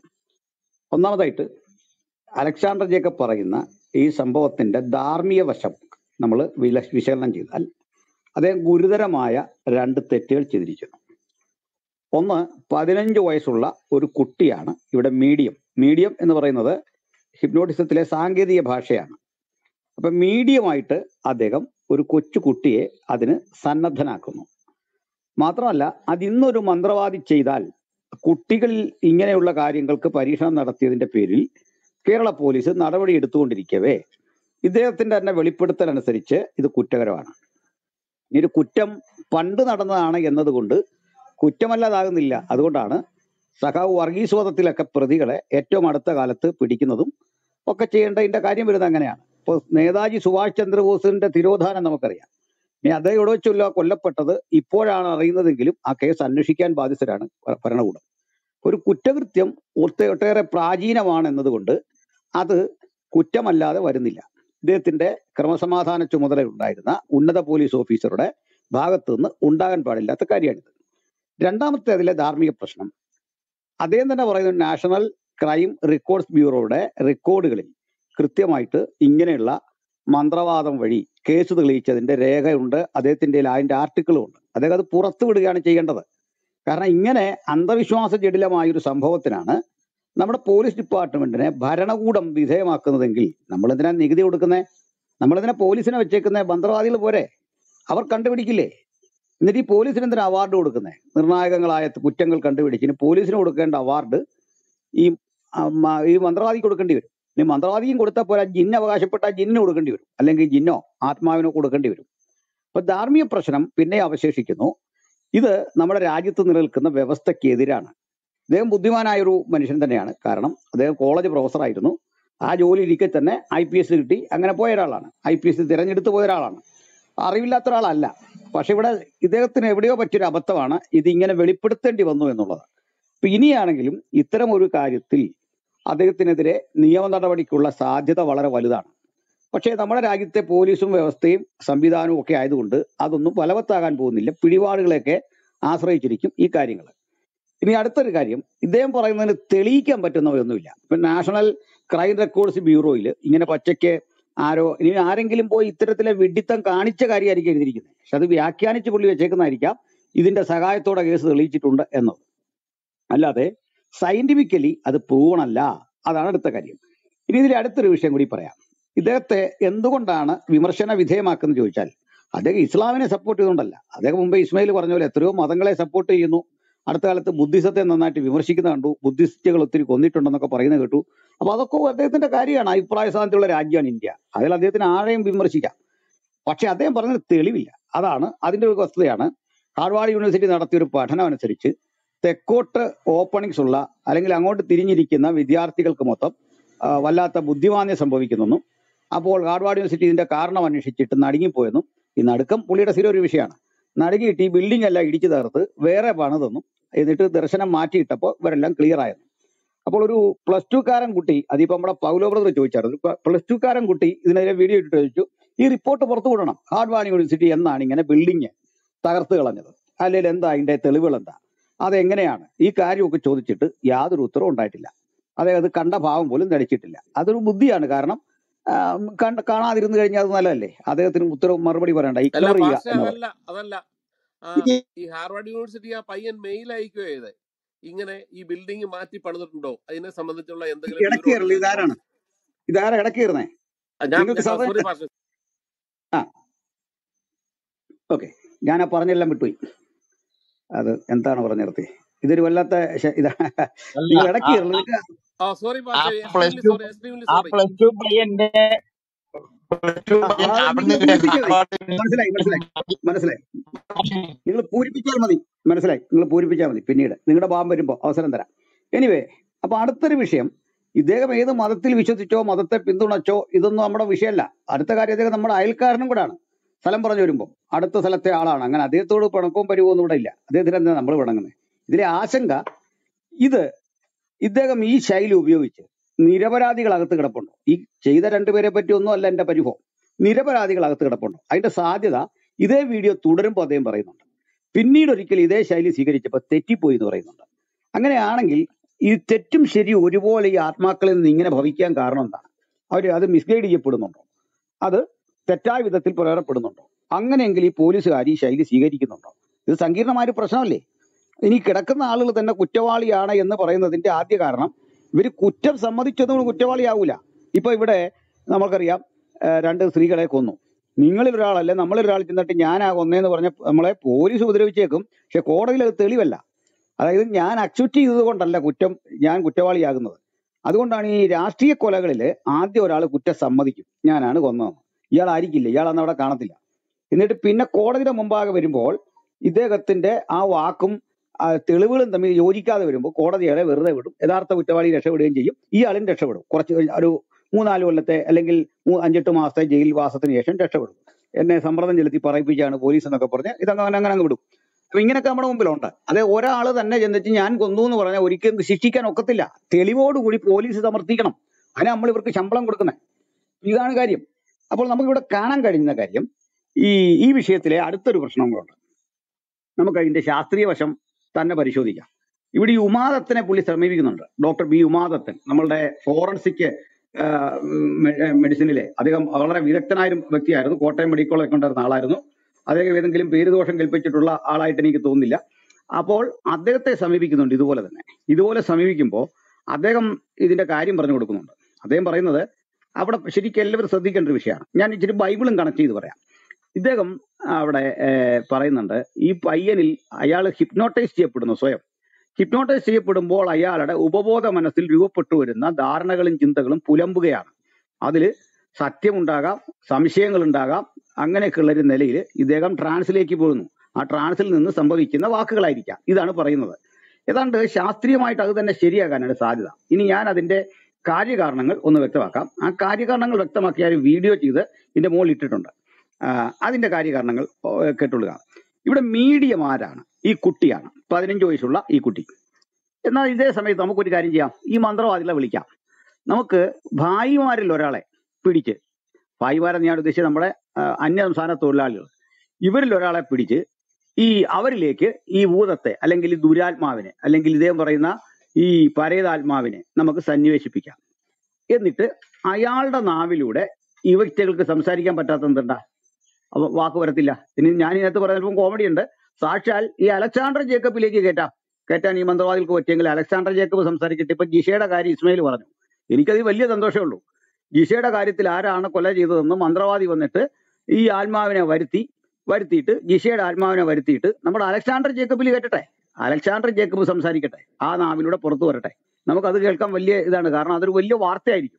അത് ചാനലുകളെല്ലാം വന്ന് കേൾക്കും. ഇതൊരു കുറ്റം തെളിയിക്കാനുള്ള നല്ല സംവിധാനമെങ്കിൽ അലക്സാണ്ടർ ജേക്കബിന്റെ വായിലൂടെ തന്നെ അത് പുറത്തു വന്നാൽ അത് കേൾക്കാൻ വളരെ ആസ്വാദ്യകരമായ ഒരു കാര്യമാണ്. അല്ലെങ്കിൽ ഇങ്ങനെ പരിചിതനല്ലാത്ത ഒരാളെ അവിടെ കൊണ്ടു നിർത്തിയിട്ട് അവരിലേക്ക് ഇത് ആവഹിപ്പിക്കാമോ? ഇതാ ചോദ്യം. ഏതായാലും സ്പിരിറ്റിന്റെ കഴിവുകൊണ്ടാണ് പറയുന്നതെങ്കിൽ സ്പിരിറ്റിന് വേണ്ടത് ഇവിടെ ഒരു ബോഡിയാണ്. ആ ബോഡിക്ക് സംസാരശേഷി ഉണ്ടായാലും മതി. അപ്പൊ ഈ ബോഡിക്ക് തനിക്കറിയാത്ത ഭാഷയിൽ ഈ നാവിൽ കയറിയിരുന്ന് സംസാരിക്കാൻ പറ്റുമോ? അല്ല, ഇനി ഇതിൽ സംഭവിച്ചെന്താ? ഈ കുട്ടിയുടെ ഉള്ളില് അപ്പനെ കൊല ചെയ്തവരെ പറ്റി ധാരണയുണ്ട്, അദ്ദേഹത്തിന്റെ ശത്രുക്കളെ പറ്റി ധാരണയുണ്ട്, അവരായിരിക്കണമെന്നൊരു ഊഹം കിടപ്പുണ്ട്. അതിൽ ഏതെങ്കിലും ഒരാളെ അറസ്റ്റ് ചെയ്ത് കഴിഞ്ഞാൽ കാര്യം എളുപ്പമാണ്, സംഗതി എളുപ്പമാണ്. ഇതിന് ഈ കൊച്ചിനെ നേരത്തെ ചോദ്യം ചെയ്താൽ മതിയായിരുന്നു. ഈ ആത്മാവിനെ കിട്ടുന്നതിന് പകരം ചോദ്യം ചെയ്താൽ മതിയായിരുന്നു. നിങ്ങൾക്ക് ആരെങ്കിലും സംശയമുണ്ടോ, ബലവത്തായ സംശയം ഏതാണ് എന്ന് കൃത്യമായി ചോദിച്ച ആ വഴിയാണ് അന്വേഷണം പോയിരുന്നെങ്കിൽ ഇതിൽ എളുപ്പമാവുമായിരുന്നു. ഇതിപ്പോ നമ്മുടെ നികുതിപ്പണം എടുത്ത് തേങ്ങായും കറുത്ത കോഴിയൊക്കെ മേടിച്ച് താങ്കളുമാരെ രണ്ടുപേരെ മുണ്ടക്കയത്തുനിന്ന് അവിടെ വരെ എത്തിച്ച് ഈ സർക്കാർ ചെലവിൽ ഈ പരിപാടി നടത്തിയത് തെറ്റാണ്. എന്നിട്ട് ഇതിലേക്ക് തന്നെ വരാം. ഈ കുട്ടിയെ കൊണ്ടുവന്ന് ഇരുത്തുക, ആ കുട്ടി സംസാരിക്കുന്നു. അപ്പൊ ഈ കുട്ടിക്ക് അപ്പനെ നല്ല പരിചയ, അപ്പന്റെ സ്വരം നല്ല പരിചയ, അറിയാതെ അപ്പനിലേക്ക് ആ കുട്ടി ഐഡന്റിഫൈ ചെയ്യപ്പെടുന്നു. അങ്ങനെ താതാത്മ്യപ്പെട്ട കുട്ടിയുടെ നാവിലൂടെ അപ്പന്റേതെന്ന് തോന്നുന്ന സ്വരമാണെന്ന് അമ്മയാണ് പറയുന്നത്. അല്ല, അലക്സാണ്ടർ ജേക്കബ് അല്ല പറയുന്നത്, അമ്മയാണ് പറയുന്നത്. പുള്ളിക്ക് മനസ്സിലാകത്തില്ല. അമ്മ പറയുന്നത് അയ്യോ ഇത് കാരണം ഇവിടുത്തെ പുള്ളിയാണ്. അമ്മ കരയുന്നു. കാരണം ഞാൻ ഇങ്ങനെയുള്ള പരിപാടികൾ കണ്ടിട്ടുണ്ട്. ഭൂതം ആവേശിച്ചിട്ട് അപ്പച്ചൻ വന്നിരിക്കുന്നു, വടിയെടുത്ത് കൊടുക്കുന്നൊക്കെ പറയുന്നത്. അപ്പൊ ഇയാളെ കറക്റ്റ് അപ്പച്ചന്റെ കൂട്ടായി എന്നൊക്കെ പറയുന്ന സംഭാഷണങ്ങൾ ഞാനും കണ്ടിട്ടുണ്ട് ഇത്തരം സ്ഥലങ്ങളിൽ. അപ്പൊ ഇത് എല്ലായ്പ്പോഴും ഈ മീഡിയം കോപ്പറേറ്റ് ചെയ്യുന്നു. ഇതിനോട് മീഡിയം തന്നെ വിട്ടുകൊടുക്കുന്നു. ആ മീഡിയത്തിന്റെ കമ്മിറ്റ്മെന്റ് ആണ് ഇങ്ങനെ പറയാം. മീഡിയം എന്ന് പറയുന്നത് വീണ്ടും ശ്രദ്ധിച്ചോണം, അത് ഇങ്ങനെ നിൽക്കുന്ന ആളിനെയാണ് മീഡിയം. ഇവിടെ ഈ 15കാരൻ. ഇനി നമുക്ക് ബൈബിളിലൊരു വിഷയം കൂടെ, സാമുവേൽ പ്രവാചകന്റെ പുസ്തകം 15-ാം അധ്യായം, 1 സാമുവേൽ 28-ാം അധ്യായത്തിന്റെ 15 മുതലുള്ള ഭാഗങ്ങളിൽ ഇങ്ങനെ ഒരു വിസ്ക്രാഫ്റ്റിന്റെ അടുത്ത് നമ്മുടെ ഇയാള് ചെല്ലുന്നുണ്ട്, സൗള് ചെല്ലുന്നുണ്ട്. അപ്പൊ സൗള് ചെന്നിട്ട് തനിക്ക് ഒരാളെ വരുത്തി തരണം എന്ന് പറയുന്നു. അപ്പൊ ഈ വിസ്ക്രാഫ്റ്റ് ആയിട്ടുള്ള ലേഡി ഒരാളിനെ വരുത്തുന്നു. ഒരു ദേവൻ കയറി, ഇപ്പൊ ESR ഇവിടെ പറഞ്ഞല്ലോ, കയറി വരുന്ന പോലെ പറയുന്നു. ഇവിടെ ശ്രദ്ധിക്കണം, ആ പറയുന്നവയിൽ കറക്റ്റാണ്, ഈ പറയുന്നവയെല്ലാം ശരിയാണ്. ഇവിടെ ആരാണ് മീഡിയം? അത് പുറത്തുനിന്നൊരു കുട്ടിയല്ല, അല്ലെങ്കിൽ അവിടെ അവരുടെ വീട്ടിലോ പരിസരത്തോ ഉള്ള ഒരാളൊന്നും അല്ല. ഈ വിഷ്ക്രാഫ്റ്റ് ശരിക്കും മീഡിയമായി മാറുകയാണ്. അല്ലാതെ ഒരു ആത്മാവ് നിന്ന് സംസാരിക്കല്ല, മറിച്ച് കാണുന്ന വ്യക്തിയെ പറ്റിയുള്ള വിശകലനങ്ങൾ ഈ സ്ത്രീ തന്നെയാണ് പറയുന്നത്. അപ്പൊ ഈ സ്ത്രീക്ക് ഓൾറെഡി അവിടെയുള്ള ഈ വ്യക്തിയെ കുറിച്ച് അറിയാം. ആരെപ്പറ്റി? ശാമുവലിനെ പറ്റി അറിയാം, ശാമുവലിന്റെ ഭാഷ അറിയാം, സംഭാഷണ രീതി അറിയാം, അദ്ദേഹത്തിന്റെ നയങ്ങൾ അറിയാം, അദ്ദേഹം ഗൗരവക്കാരനാണെന്നറിയാം. ഈ ഭാഷയിൽ, ഈ ശൈലിയിൽ ഈ സ്ത്രീയാണ് സംസാരിക്കുന്നത്. അല്ല എങ്കിൽ മരിച്ചുപോയവന്റെ ഈ ആത്മാവിനെ ഇങ്ങനെ വരുത്താൻ പറ്റുമെന്ന് ബൈബിളിലെങ്ങും ഇല്ല, ന്യൂ ടെസ്റ്റ്മെന്റിലെങ്ങും ഇല്ല. മരിച്ചവന്റെ ആത്മാവ് ഇങ്ങനെ വന്ന് കയറി വന്ന് എവിടെയും ഒരു ചിന്തയില്ല. ദുരാത്മാക്കൾ എന്ന് പ്രയോഗിക്കുന്നതൊന്നും മരിച്ചവനെ പറ്റിയല്ല, മരിച്ചവന്റെ കാര്യമല്ല പറയുന്നത്. അപ്പൊ മരിച്ചവരുടെ ആത്മാക്കളെ ഇങ്ങനെ കയറ്റിയിരുത്തി സംസാരിപ്പിക്കാൻ പറ്റും എന്ന് പറയുന്ന ചിന്ത വേദപുസ്തകരല്ല. ജൂതന്മാർക്കിടയിൽ ഇങ്ങനെയുള്ള വിശ്വാസമൊക്കെ ഉണ്ടായിരുന്നു, അതൊക്കെ ഒരു സത്യമാണ്. പക്ഷേ ഇവിടെ ഒരു ദൈവദാസനായിട്ടുള്ള ഈ മനുഷ്യന്റെ ആത്മാവിനെ വെളിച്ചപ്പാടത്തേക്ക് വരുത്താൻ കഴിയില്ല. അപ്പോൾ ഇവിടെ സംഭവിക്കുന്നത് എന്താണ്? ഇതേ സെയിം തിങ് ആണ് വാസ്തവത്തിൽ ഈ കുട്ടിയുടെ 15 വയസ്സുള്ള ചെറുക്കന്റെ ദേഹത്ത് വന്നു കയറി എന്ന് പറയുന്നതും ഒരു ട്രാൻസ് ആണ്. അതിന് ഉമാദത്തൻ പറയുന്ന വിശദീകരണത്തിൽ കുറെ ശരികളുണ്ട്. എന്നാൽ അതിൽ ഈ ഉപബോധ മനസ്സും അവബോധ മനസ്സും ഒക്കെ പറയുമ്പോൾ 1947 തന്നെ മനഃശാസ്ത്ര പഠനം തള്ളിക്കളഞ്ഞാണ് ഈ ഉപബോധ മനസ്സും അവബോധ മനസ്സും ഒക്കെ. യതിയുടെ ഒക്കെ നല്ല ലേഖനങ്ങൾ അതേപ്പറ്റിയുണ്ട്. അതൊക്കെ പഴയ മനഃശാസ്ത്രം വെച്ചാണ് ഈ സംസാരിക്കുന്നത്. അപ്പോൾ സൈക്കാട്രിയുടെ പുത്തൻ പഠനങ്ങൾ ഇത്തരം ഉപബോധം അപബോധം അർത്ഥബോധം ഒക്കെ പണ്ടേ കളഞ്ഞ സാധനങ്ങളാണ്. അതൊന്നും വാല്യൂഡ് ആയിട്ടുള്ള കാര്യം പോലുമല്ല ഇപ്പം. പക്ഷെങ്കിൽ ഇവിടെ കാണേണ്ടത് ഇയാളുടെ മനസ്സിൽ എവിടെയോ കിടന്നിരുന്ന ഒരു കാര്യം, അത് എവിടെ ആയിക്കോട്ടെ, അത് ഈ കുട്ടിക്ക് ഈ വിരോധം തോന്നുന്ന കാര്യങ്ങളൊക്കെ എടുത്തിട്ട് ഇങ്ങനെ സംസാരിക്കുക. ഇനി ഇവിടെ ഇസ്മായിൽ പറഞ്ഞൊരു വിഷയമുണ്ട്. ഇസ്മായിൽ പറഞ്ഞത് ഈ പോലീസിനൊരു തുമ്പ് കിട്ടുന്നില്ല, അപ്പൊ ഈ ആത്മാവിന് തുമ്പ് കിട്ടുന്നു. ആത്മാവിന് കിട്ടുന്നില്ല, കാരണം അവിടെ ഒരാളെ പറ്റി ഈ കുട്ടി പറയുന്നുള്ളൂ, മറ്റേ ആരാന്ന് ആത്മാവിനും അറിയത്തില്ല. അപ്പൊ ആത്മാവിന് ഏതായാലും ഇത് കഴിഞ്ഞറിയണമല്ലോ. അപ്പൊ ഈ ഒരു കാര്യം, ഈ ഒരു അജ്ഞത ഇവിടെ കിടപ്പുണ്ട്. അപ്പോ ഇത് ഇങ്ങനെ പറഞ്ഞു എന്നതുകൊണ്ട് അദ്ദേഹത്തെ ആരും ക്രൂശിക്കരുതെന്നല്ല പറയണ്ടേ. അദ്ദേഹത്തെ പോലുള്ള ആളുകൾ നമ്മുടെ നികുതിപ്പണം കൊണ്ട് ലക്ഷക്കണക്കിന് ഉറുപ്പിക ശമ്പളവും വണ്ടിയും മറ്റേ ഇതെല്ലാം വാങ്ങുന്നു, ഇപ്പോഴും പെൻഷൻ വാങ്ങുന്നു. ഇത് ചെയ്തുകൊണ്ടിരിക്കുന്ന ആള് മാന്ത്രികനെ ഉപയോഗിച്ച് ഇത് ചെയ്യാൻ വേണ്ടിയല്ല നമ്മൾ ഈ ശമ്പളം കൊടുത്തുകൊണ്ടിരുന്നത്. അദ്ദേഹത്തിന് IPS കൊടുത്തത് മാന്ത്രികന്റെ സഹായത്തോടെ കേസ് കളിക്കാനല്ല. കാരണം ഇതിൽ തെറ്റ് വരാം. കാരണം ഇങ്ങനെ ഏതെങ്കിലും തരത്തില് ഒരാത്മാവ് ഇയാളെ മെയ്സ് ഗൈഡ് ചെയ്തിട്ട് എത്ര നിരപരാധികൾ ഇടികൊണ്ട് കാണും, എത്ര നിരപരാധികൾ അകത്തിടപ്പുണ്ട്. ഇനി വേറൊന്ന്, ഈ പരിചയപ്പെടുന്ന ഒരു ഗോപിനാഥ മേനോനാണ്. ഇദ്ദേഹത്തെയും പിടിക്കണം. കാരണം ഗോപിനാഥ മേനോൻ എത്ര പേരെ ഈ നിരപരാധികളെ ഈ പിശാചുക്കളുടെ വാക്ക് കേട്ടോ, അല്ലെങ്കിൽ ഈ പറയുന്ന ആത്മാക്കളുടെ വാക്ക് കേട്ടോ, പരേതാത്മാക്കളുടെ വാക്കുകൾ കേട്ടോ ഇടിച്ച് പഞ്ചറാക്കിയിട്ടുണ്ട്. എത്ര പേർക്ക് കൊലക്കയറി മേടിച്ചു കൊടുത്തിട്ടുണ്ട്. ഈ ധാർമ്മിക പ്രശ്നമാണ് നമ്മൾ ഇവിടെ ചർച്ച ചെയ്യുന്നത്. അത് മനസ്സിലായി കാണും. അതിനകത്തെ മറ്റ് സങ്കീർണതകളിലേക്കല്ല പോകുന്നത്. ഇനി നമുക്ക് അടുത്ത റൗണ്ടിലേക്ക് പ്രവേശിക്കും മുമ്പ് ഇപ്പോൾ അഭിപ്രായം പറയാത്തവർക്ക് അഭിപ്രായ പ്രകടനം നടത്താം. നമ്മുടെ പ്രിയപ്പെട്ട ടോം ജോസ് തടിയമ്പാടുണ്ട്. അദ്ദേഹത്തിൽ നമുക്ക് രണ്ടാം വട്ട ചർച്ച ആരംഭിക്കാം.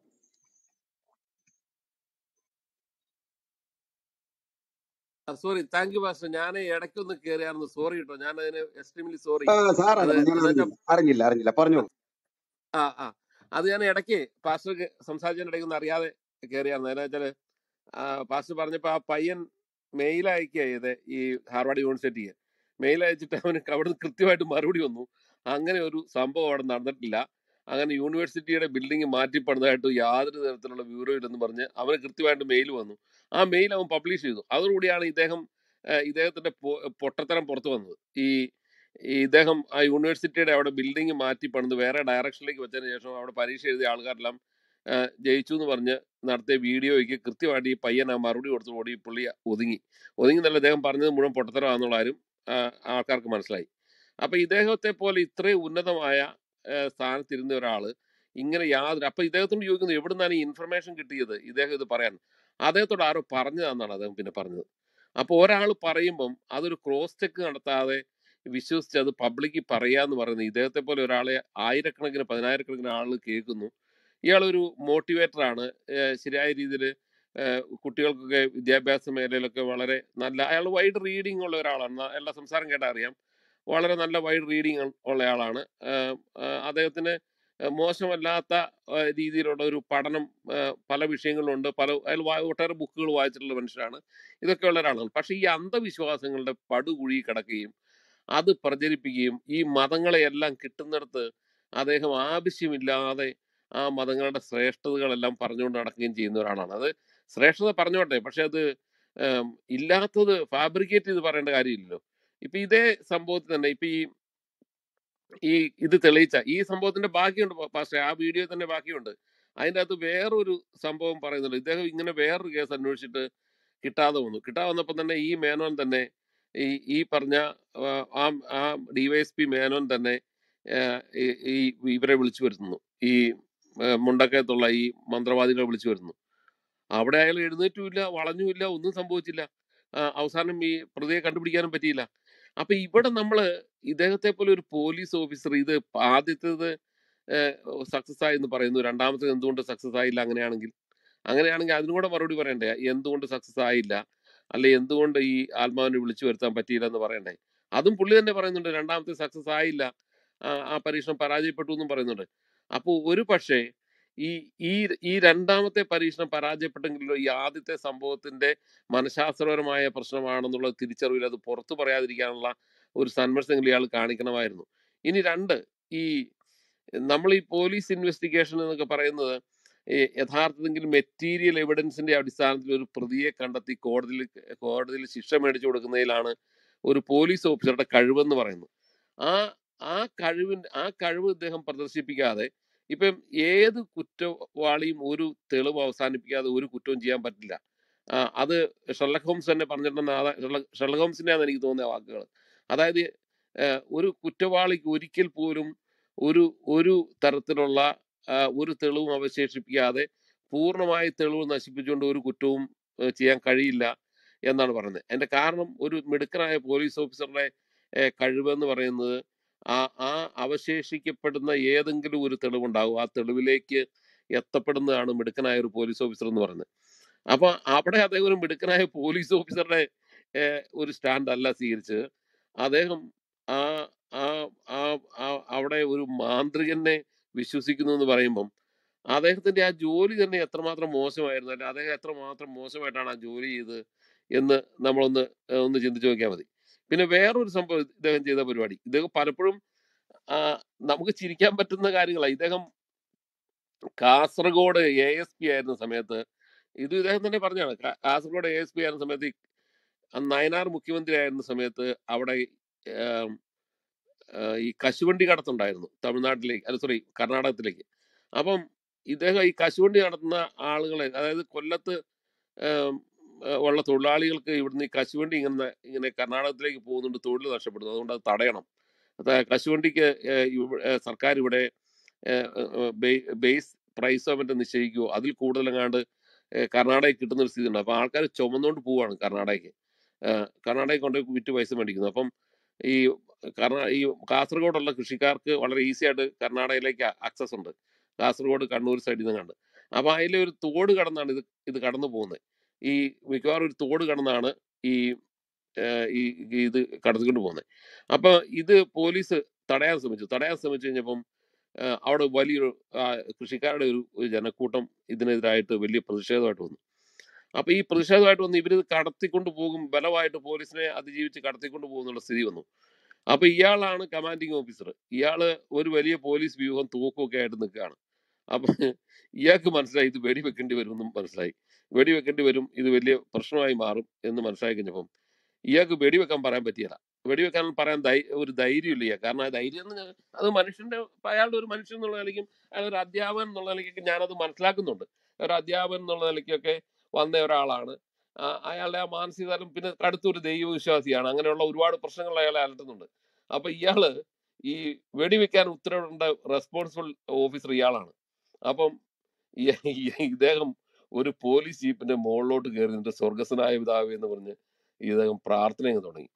പ്രാർത്ഥന തുടങ്ങി കഴിഞ്ഞപ്പം ഇദ്ദേഹത്തിന് വെടിവെക്കാൻ പറയാൻ പറ്റിയല്ല. അതാണ്. അപ്പൊ ഈ താഴെയുള്ള ഇദ്ദേഹത്തിന്റെ കീഴിലുള്ള ഓഫീസേഴ്സ് എല്ലാം സാറ് വല്ല അച്ഛനാകാനും പോകേണ്ട ആളായിരുന്നു എന്ന് പറഞ്ഞുകൊണ്ട് ഇയാളെ പഴിച്ചോണ്ടിരിക്കുക. കാരണം വെച്ച് കഴിഞ്ഞാൽ ഇദ്ദേഹത്തിന് ഇത് ഫൈനൽ കമാൻഡ് കൊടുക്കാനുള്ള ഒരു മാനസിക ധൈര്യമില്ല. മനുഷ്യൻ മരിക്കുന്നുള്ളതാണ് കേട്ടോ അദ്ദേഹത്തെ അലട്ടുന്ന പ്രശ്നം. അപ്പം അങ്ങനെ പോലീസും അൺസർട്ടനിറ്റി നിൽക്കുകയാണ്. അപ്പൊ അങ്ങനെ നിന്ന സമയത്ത് ഇദ്ദേഹത്തിന്റെ കയ്യിൽ കൊന്ത ഉണ്ടായിരുന്നു. കൊന്ത എടുത്തുകൊണ്ട് ഇദ്ദേഹം പോലീസ് ചീഫിന്റെ ബോണറ്റെ കയറി ഇരുന്നിട്ട് സ്വർഗസ്നായ പിതാവ് എന്ന് ഉറക്കെ ചെല്ലാൻ തുടങ്ങിയപ്പം ഈ കൃഷിക്കാര്, ഈ കടന്നു പോകാൻ തൻ്റെ അടുത്തോടെ വന്ന കൃഷിക്കാര് പൊതുവെ ക്രിസ്ത്യൻ വിശ്വാസികളായിരുന്നു. അപ്പൊ അവര് ചോദിച്ചു, എന്നാ സാറേ പറ്റിയെന്ന് ചോദിച്ചു. അല്ല, നിങ്ങൾ ഇങ്ങനെ ഇങ്ങനെ ഇത് കടത്തിക്കൊണ്ട് പോയി കഴിഞ്ഞാൽ എനിക്ക് നിങ്ങളുടെ പേര് നടപടിയെടുക്കണം, എനിക്കത് സഹിക്കാൻ പറ്റുന്ന കാര്യമില്ല, അതുകൊണ്ട് നിങ്ങൾ ദയവ് ചെയ്ത് ഒഴിവായി പോകണം. അപ്പൊ ഇയാളെ ഈ ഉറക്ക സ്വർഗസ്നായ പിതാവ് ചൊല്ലിക്കൊണ്ടിരുന്ന സമയത്താണ് ആൾക്കാർ വന്നത്. അപ്പൊ അങ്ങനെ വന്ന് നിങ്ങൾ ഒഴിവായി പോകണമെന്ന് പറഞ്ഞ് ഇയാൾ വീണ്ടും സ്വർഗസ്നായ പിതാവെ ഉറക്കെ ചെല്ലാൻ തുടങ്ങി. എന്താണെങ്കിലും ഇദ്ദേഹത്തിന്റെ മാനസിക സന്ത്രാസം കണ്ടുകൊണ്ട് കൃഷിക്കാരെല്ലാം കൂടെ കൂടി അവസാനം അവര് ആ സമരം ഒഴിവാക്കി പുറകോട്ട് പോയി. അങ്ങനെ ആ വെടിവെപ്പ് ഒഴിവാക്കി കിട്ടി. അപ്പൊ ഇവിടെയൊക്കെ നമ്മൾ അയാളിൽ കാണുന്നതെന്ന് പറഞ്ഞാൽ വേറൊരു വ്യക്തിത്വമാണ്. അപ്പൊ ഇദ്ദേഹം ആ വിഷയത്തെ കൈകാര്യം ചെയ്യുന്ന രീതി എന്ന് പറയുന്നത് വ്യത്യസ്തമായ രീതിയിലാണ് നമ്മൾ കാണുന്നത്. അതുപോലെ ഇദ്ദേഹത്തെ പറ്റി വേറൊരു സംഭവം, ഇദ്ദേഹം തന്നെ പറയുന്നത് ഇതെല്ലാം കേട്ടോ, അല്ല ഞാൻ പറയുന്നതല്ല. രണ്ടുപേരെ മറ്റേ തൂക്കിലിടേണ്ട സംഭവം വന്നു. ഇയാൾ ജയിൽ DGP ആയിരിക്കുന്ന സമയത്താണ്. അപ്പൊ തൂക്കിലിരിക്കാൻ വേണ്ടിയുള്ള ഫൈനൽ വിധി വന്നു. വിധി വന്നതിന് ശേഷം ഇവർ വീണ്ടും റിവ്യൂവിന് പോയി. അപ്പം ഈ തൂക്കിലിടുന്ന സമയത്ത് തൊട്ട് മുമ്പ് ഇവർ റിവ്യൂവിന് പോയി. അപ്പം ഈ തൂക്കിലിടാൻ വേണ്ടിയുള്ള പരിപാടികളെല്ലാം ജയിലിൽ ഇതിന്റെ ഉള്ള ചടങ്ങുകളെല്ലാം അതിന്റെ സംവിധാനങ്ങളെല്ലാം ഒരുക്കിക്കൊണ്ടിരിക്കുക. അപ്പം ഇദ്ദേഹം നേരെ പോയി അന്ന് നമ്മുടെ ആഭ്യന്തര വകുപ്പ് മന്ത്രി നമ്മുടെ രാധാകൃഷ്ണൻ എന്ന് പറഞ്ഞ ആളായിരുന്നു, നമ്മുടെ കോട്ടയംകാരൻ. അയാളെ കണ്ടിട്ട് പറഞ്ഞു, സാറേ എന്നെ മാറ്റണം എന്ന് പറഞ്ഞു, എന്നെ ഈ പോസ്റ്റിൽ നിന്ന് മാറ്റണം, എനിക്കിത് ചെയ്യാൻ പറ്റിയെന്ന് പറഞ്ഞു. അപ്പൊ ഇദ്ദേഹം ചോദിച്ചു, താങ്കളൊരു പോലീസ് ഡയറക്ടർ ജനറൽ അല്ലേ, ഇങ്ങനെയൊക്കെ പറഞ്ഞ് എന്നാ ചെയ്യുന്നെന്ന് ചോദിച്ചു. ദയവായി എന്നെ വേറെ ഏതെങ്കിലും ഒരു പോസ്റ്റിലേക്ക് മാറണം, എനിക്ക് അത് ചെയ്യാനുള്ള ഒരു ബുദ്ധിമുട്ടുണ്ടെന്ന് പറഞ്ഞു. അപ്പൊ ഇദ്ദേഹം ഇങ്ങനെ ഒരു ഫീബിൾ മനസ്സിന്റെ ഉടമയാണ്. അദ്ദേഹത്തിന് ഒരു ഉറച്ച മനസ്സിന്റെ ഉടമയോ അല്ലെങ്കിൽ ഇദ്ദേഹം ഒരു കരുത്തനായ വ്യക്തിത്വമുള്ള വ്യക്തിത്വമല്ല. അതുകൊണ്ട് തന്നെ ഇദ്ദേഹത്തിന് ഇത്തരം അചഞ്ചലമായ മനസ്സിലേക്ക് ഇത്തരം വരുന്ന അന്ധവിശ്വാസങ്ങളും വളരെ പെട്ടെന്ന് പടർന്നു കയറാനുള്ള ഒരു സാധ്യതയുണ്ട്. അപ്പൊ അതൊക്കെ നാച്ചുറൽ ആയിട്ടൊരു സാധാരണ മനുഷ്യന്റെ ഉള്ളിലുണ്ടാകുന്ന വികാരങ്ങളാണ്. പക്ഷെ അത് അദ്ദേഹം ആധികാരികമായി അദ്ദേഹത്തെ പോലെ ഒരു പോസ്റ്റിലിരുന്ന് അവതരിപ്പിക്കുമ്പോൾ ഉണ്ടാകുന്ന ദുരന്തം എന്ന് പറയുന്നത്, ഇത് കേൾക്കുന്ന മനുഷ്യരിലേക്ക് ഈ അന്ധവിശ്വാസം പ്രചരിപ്പിക്കാൻ വളരെയേറെ അത് പ്രചോദനമാകും. അവിടെയാണ് അദ്ദേഹം പാളുന്നത്. അദ്ദേഹം ചെയ്യുന്ന സമൂഹത്തോട് ചെയ്യുന്ന വലിയൊരു തെറ്റ് അവിടെയാണ്. അദ്ദേഹത്തിന്റെ ഒരു മോറൽ ആയിട്ട് അദ്ദേഹത്തിന്റെ പഠനത്തിൽ നിന്ന് ഒരു സമൂഹത്തിന് ഒരു മോറൽ അഡ്വൈസ് കൊടുക്കാൻ പാകത്തിന് അദ്ദേഹം പ്രവർത്തിക്കുകയാണെങ്കിൽ നമുക്ക് നല്ല കാര്യമാണ്. കാരണം അദ്ദേഹത്തിന് നല്ല വായനയുള്ള ആളാണ്. ഞാൻ അദ്ദേഹത്തിന്റെ സംസാരങ്ങൾ പലതും കേൾക്കുകയും പുതിയ അറിവുകൾ നേടാൻ കഴിയുകയും ചെയ്തിട്ടുണ്ട്. ആ അർത്ഥത്തിൽ അദ്ദേഹത്തോട് എനിക്കൊരു ബഹുമാനമുള്ള ആളായിരുന്നു. പക്ഷെ ഈ അന്ധവിശ്വാസം ഇങ്ങനെ അദ്ദേഹത്തിന്റെ മനസ്സിന്റെ ജൽപ്പനങ്ങളുടെ ഉൽപ്പന്നമായിട്ടുള്ള ഈ അന്ധവിശ്വാസങ്ങൾ പടർത്തി വിടാൻ വേണ്ടി അദ്ദേഹത്തെ പോലെ ഉന്നതനായ ഒരു വ്യക്തി ശ്രമിക്കുമ്പം അത് സമൂഹത്തിനുണ്ടാക്കുന്ന ഡാമേജ് നിസ്സാരമല്ല. അവിടെയാണ് നമ്മൾ അദ്ദേഹത്തെ വിമർശിക്കപ്പെടേണ്ടത്. എന്താണ് ഈ വിഷയം എടുത്ത നിങ്ങളെ പ്രത്യേകം അഭിനന്ദിക്കുന്നു. കാരണം ഇത് കേരളം ചർച്ച ചെയ്യപ്പെടേണ്ട ഒരു വിഷയം തന്നെയായിരുന്നു. കാരണം അദ്ദേഹത്തെ പോലെ ഇങ്ങനെ ഒരാള് ഒരു നെഗറ്റീവ് എനർജി ഈ സമൂഹത്തിലേക്ക് ഇങ്ങനെ പ്രചരിപ്പിച്ചാൽ അത് നമ്മുടെ സമൂഹത്തിന് ഗുണം ചെയ്യില്ലായിരുന്നു. അതുകൊണ്ട് അദ്ദേഹത്തെ ഒന്ന് വിമർശനാത്മകമായി പരിശോധിക്കേണ്ട ഒരു അനിവാര്യത ഉണ്ടായിരുന്നു. അതിന് ഈ വിഷയം എടുത്ത നിങ്ങളെ പ്രത്യേകം അഭിനന്ദിച്ചുകൊണ്ട് നിർത്തുകയാണ്. ഞാൻ ഇടയ്ക്ക് കയറി അനിൽ സാർ സംസാരിച്ചപ്പോൾ സാരമില്ല സാരമില്ല, ഇടയ്ക്ക് കയറി താങ്ക് യു. പറഞ്ഞതിന് ക്ഷമ ചോദിക്കുന്നു. ഇല്ല, കുഴപ്പമില്ല. ആ തെറ്റിതിരുത്തിയതിന് നന്ദി. ജാക്ക് ബ്രദറെ പറയാം. ജാക്കിന് അടുത്ത അവസരം. ഓക്കെ, കേൾക്കുന്നുണ്ടല്ലോ സാർ? ഹലോ. പറഞ്ഞു. ഇത്തരത്തിലുള്ള അലക്സാണ്ടർ ജേക്കബിനെ പോലുള്ള ആളുകളുടെ ഏറ്റവും പ്രധാനപ്പെട്ട ഒരു കാര്യം എന്ന് പറഞ്ഞാൽ അവര് എവിടെ ചെന്നാലും ഏത് പ്രസംഗവേദിയിലെത്തിയാലും അവിടെയുള്ള ഓഡിയൻസിനെ സുഖിപ്പിക്കുക എന്നുള്ളതാണ് അവരുടെ മെയിൻ ലക്ഷ്യം. മാത്രമല്ല, ഇങ്ങനെയുള്ള ആളുകൾക്ക് ഒരു പ്രസംഗ ചാതുര്യം ഉള്ളതുകൊണ്ട് ആളുകൾക്ക് കേൾക്കാൻ ഇഷ്ടമാണ്. ഒരുപാട് കാര്യങ്ങൾ ഇങ്ങനെ പറഞ്ഞ് ആൾക്കാരെ ചിന്തിപ്പിക്കാതെ നെക്സ്റ്റ് കാര്യങ്ങൾ ഇങ്ങനെ പറഞ്ഞിട്ടുണ്ട്. പുള്ളിയുടെ ഏത് പ്രസംഗങ്ങളും ഇത്തരത്തിലുള്ള പുള്ളിപ്പോൾ കുറെ കരിയർ ഗൈഡൻസ് അത് ഇത് എന്ന് പറഞ്ഞിട്ട് ഇഷ്ടംപോലെ ക്ലാസ്സിൽ അതിലേക്ക് ഓരോ മണ്ടത്തരങ്ങൾ എന്ന് പറഞ്ഞു കഴിഞ്ഞാൽ ഈ കുട്ടികളോ അവിടെ ഇരിക്കുന്ന അധ്യാപകരോ അതെന്താണെന്ന് നമ്മുടെ ബൈബിളിൽ എഴുതിയിട്ടുണ്ടോ, അത് അങ്ങനെ തന്നെയോ എന്ന് ചെക്ക് ചെയ്യാൻ ആരും ശ്രമിക്കുന്നില്ല. കേൾക്കുന്നു, അത് ശരിയാണ്. കാരണം മലയാളികളെ പറ്റിക്കാൻ ഡോക്ടർ എന്നുള്ളൊരു പദം ഉണ്ടെങ്കിൽ മലയാളികൾ എന്തു പറഞ്ഞും പറ്റിക്കാം. കാരണം ഡോക്ടറാണ്. നമ്മളിപ്പം വേറൊരു ആള് അതിന്റെ യുക്തിപരമായിട്ട് ഒരു ചോദ്യം ചോദിച്ചാൽ നിങ്ങൾ ഇന്ന് ലോജിക്കലായിട്ട് ചിന്തിക്കൂ എന്ന് പറഞ്ഞാൽ പോലും അയാൾ ഡോക്ടറാണ്, അയാൾ IPS ആണ്, അയാൾ IAS ആണെന്ന് പറഞ്ഞ് നമ്മളെ കളിയാക്കാൻ വേണ്ടി പോകും. പിന്നെ ഇവരുടെ പ്രസംഗങ്ങൾ മുഴുവൻ ഇവർ പ്രിപ്പയർ ചെയ്യുന്നതെന്ന് പറയുന്നത് ഇന്റർനെറ്റ് സൈറ്റുകളുടെ സഹായത്തോടു കൂടിയാണ്. അപ്പൊ ഇന്റർനെറ്റിൽ ഇപ്പൊ നമ്മൾ എന്തെങ്കിലും, അതായത് importance of black magic in investigation എന്ന് നിങ്ങളിന്ന് ഗൂഗിൾ ചെയ്ത് കഴിഞ്ഞാൽ അതിനെ സപ്പോർട്ട് ചെയ്യുന്ന ആയിരക്കണക്കിന് മെറ്റീരിയൽസ് ആണ് നിങ്ങൾക്ക് കിട്ടുക. അപ്പം ഈ അലക്സാണ്ടർ ജേക്കബിനെ പോലുള്ള ആളുകൾ ചെയ്യുന്ന മണ്ടത്തരം എന്താണെന്ന് ചോദിച്ചു കഴിഞ്ഞാൽ ഇത്തരത്തിലുള്ള ഏത് മെറ്റീരിയലും എടുത്ത് അവരത് ശരിയാണ്, ഇപ്പൊ ഹാർവാർഡ് യൂണിവേഴ്സിറ്റി ഇങ്ങനെ ചെയ്തു എന്ന് നമ്മൾ അടിച്ചു കൊടുത്താൽ ചിലപ്പോൾ അതിനെ സപ്പോർട്ടിംഗ് ആയിട്ടുള്ള ഇഷ്ടം പോലെ സാധനങ്ങളുണ്ട്. പക്ഷെ അത് ഒതന്റിക് ആയിട്ടുള്ള ഒരു സാധനമാണോ എന്ന് വെരിഫൈ ചെയ്യുക, അല്ലെങ്കിൽ ഏതെങ്കിലും ഒരു എക്സ്പേർട്ട് ആണോ അതിന്റെ ഫീൽഡിലുള്ള ഒരു എക്സ്പേർട്ട് എഴുതിയ സാധനമാണോ എന്ന് അവർ ചെക്ക് ചെയ്യുന്നില്ല. അവരിത് കാണുന്നു, അവരുടെ പ്രസംഗത്തിന്റെ ആ പ്രിപ്പറേഷന് വേണ്ടിയിട്ട് അവരിത് യൂസ് ചെയ്യുന്നു എന്നുള്ളത് മാത്രമേ ഉള്ളൂ. അപ്പൊ ഇത്തരത്തിലുള്ള ഒരുപാട് പേരെ നമുക്ക് വീണ്ടും കാണാൻ പറ്റും. ഡോക്ടർ രജിത് കുമാർ എന്ന് പറഞ്ഞ വളരെ ഇതേപോലെ സ്ഥിരമായിട്ട് ഈ മുസ്ലിങ്ങളുടെ അടുത്തൊക്കെ ചെന്നിട്ട് സ്ഥിരമായിട്ട് അവരുടെ കാര്യങ്ങളെ സപ്പോർട്ട് ചെയ്ത് പറഞ്ഞത് ജീൻസ് ഇട്ട് കഴിഞ്ഞിട്ടുണ്ടെങ്കിൽ ഓട്ടിസ്റ്റിക് ആയിട്ടുള്ള കുട്ടികൾ ഉണ്ടാവും എന്നൊക്കെ പറയുന്ന തരത്തിലുള്ള ആൾക്കാർ, അല്ലെങ്കിൽ പിന്നെ നമ്മുടെ പെന്തക്കോസ്ത് സമൂഹത്തിലുള്ള MA വർഗീസ് അന്യഗ്രഹ ജീവികളൊക്കെ ഇറങ്ങി എന്നൊക്കെ പറയുന്ന ഒരു കാര്യം പുള്ളി ഇതേപോലെ തന്നെ ഇന്റർനെറ്റിൽ നിന്ന് എടുത്ത് പറയുന്ന കാര്യങ്ങളാണ്. അതേപോലെ തന്നെ ആ +2 കുട്ടി, പുള്ളിയുടെ കിഴക്ക് ദിക്കിനെ സംബന്ധിച്ചിട്ടുള്ള ഹാർവാർഡ് യൂണിവേഴ്സിറ്റിയിലെ കാര്യങ്ങൾ, ആ +2 കുട്ടിയുടെ ബോധം പോലും അലക്സാണ്ടർ ജേക്കബിനില്ല. അപ്പൊ പുള്ളിയുടെ വാദം പൊളിഞ്ഞു എന്നായ സമയത്ത് അതിനുശേഷം മറുനാടൻ മലയാളിയില് ഷാജൻ സ്കറിയനെ അതിനെപ്പറ്റി ചോദ്യം ചോദിച്ച സമയത്ത് അതിൽ എവിടെയും തൊടാതെ ഉത്തരം പറയാണ്. അതേ സമയത്ത് ഷാജൻ സ്കറിയ അതിനെ കൗണ്ടർ ചോദ്യങ്ങളൊന്നും ചോദിക്കാതെ പുള്ളിനെയും അധികം നാണം കെടുത്താതെ വിടുകയാണ് ചെയ്തത്. പക്ഷെ നമ്മളെ പോലുള്ള ക്ലബ് ഹൗസിൽ, ഞാൻ പറയുന്നത് ക്ലബ് ഹൗസിൽ ഇതേപോലുള്ള ഒരു ഗ്രൂപ്പിൽ അലക്സാണ്ടർ ജേക്കബിനെ വിളിച്ചു കൊണ്ടുവരുത്തി നേരിട്ടുള്ള ചോദ്യങ്ങൾ ചോദിച്ചു കഴിഞ്ഞാൽ പിന്നെ പുള്ളി ഈ പരിപാടിയും പറഞ്ഞ് ഒരിക്കലും ഇറങ്ങില്ല. അതൊക്കെ നമ്മൾ ചെയ്യേണ്ട വലിയൊരു സാമൂഹ്യപരമായിട്ടുള്ള ഒരു കാര്യമാണെന്നാണ് എനിക്ക് പറയാനുള്ളത്. അതുപോലെ ഇതിനു മുമ്പ് സംസാരിച്ച് ഇസ്മായിൽ പറഞ്ഞതുപോലെ അലക്സാണ്ടർ അങ്ങനെ പോസിറ്റീവ് ഒന്നുമല്ല. അതായത് എല്ലാവരും ആരെയും പിണക്കാതെ എല്ലാവരും ഒന്നായി കാണുന്ന ഒരു തട്ടിപ്പ് പ്രസ്ഥാനമാണ്. ക്രിസ്ത്യാനികളുടെ അടുത്ത് തന്നെ ക്രിസ്ത്യാനികൾക്ക് അനുകൂലമായ രീതികൾ ഈ ഡോക്ടർ രജിത് കുമാർ എന്നൊക്കെ പറയുന്ന ആളുകളെല്ലാം ചെയ്യുന്നത് ഇതേ പരിപാടി. ഇനി ഞാൻ പറയുന്ന ഇതിലെ ലോജിക്ക് എന്താണെന്ന് ചോദിച്ചു കഴിഞ്ഞാൽ, അദ്ദേഹം പറയുന്ന ആത്മാവിനെ കൊണ്ട് തെളിയിച്ചു എന്ന് പറയുന്ന കാര്യം സത്യസന്ധമാണെങ്കിൽ എന്തുകൊണ്ട് നമ്മുടെ ഇനിയുള്ള എല്ലാ കേസുകളിലും ഇപ്പോൾ നടന്നിരിക്കുന്ന ഈ നരബലിയുടെ കാര്യത്തിലും എന്തുകൊണ്ടാണ് നെക്സ്റ്റ് മൊമെന്റിൽ നമ്മൾ എന്തിനാണ് മറ്റുള്ള ഈ അന്വേഷണത്തിനുള്ള ബാക്കി ഈ സമയവും പണവും എല്ലാം ഒരുപാട് പേരുടെ ഉറക്കളപ്പും അധ്വാനവും ഒക്കെ കളയുന്നത്?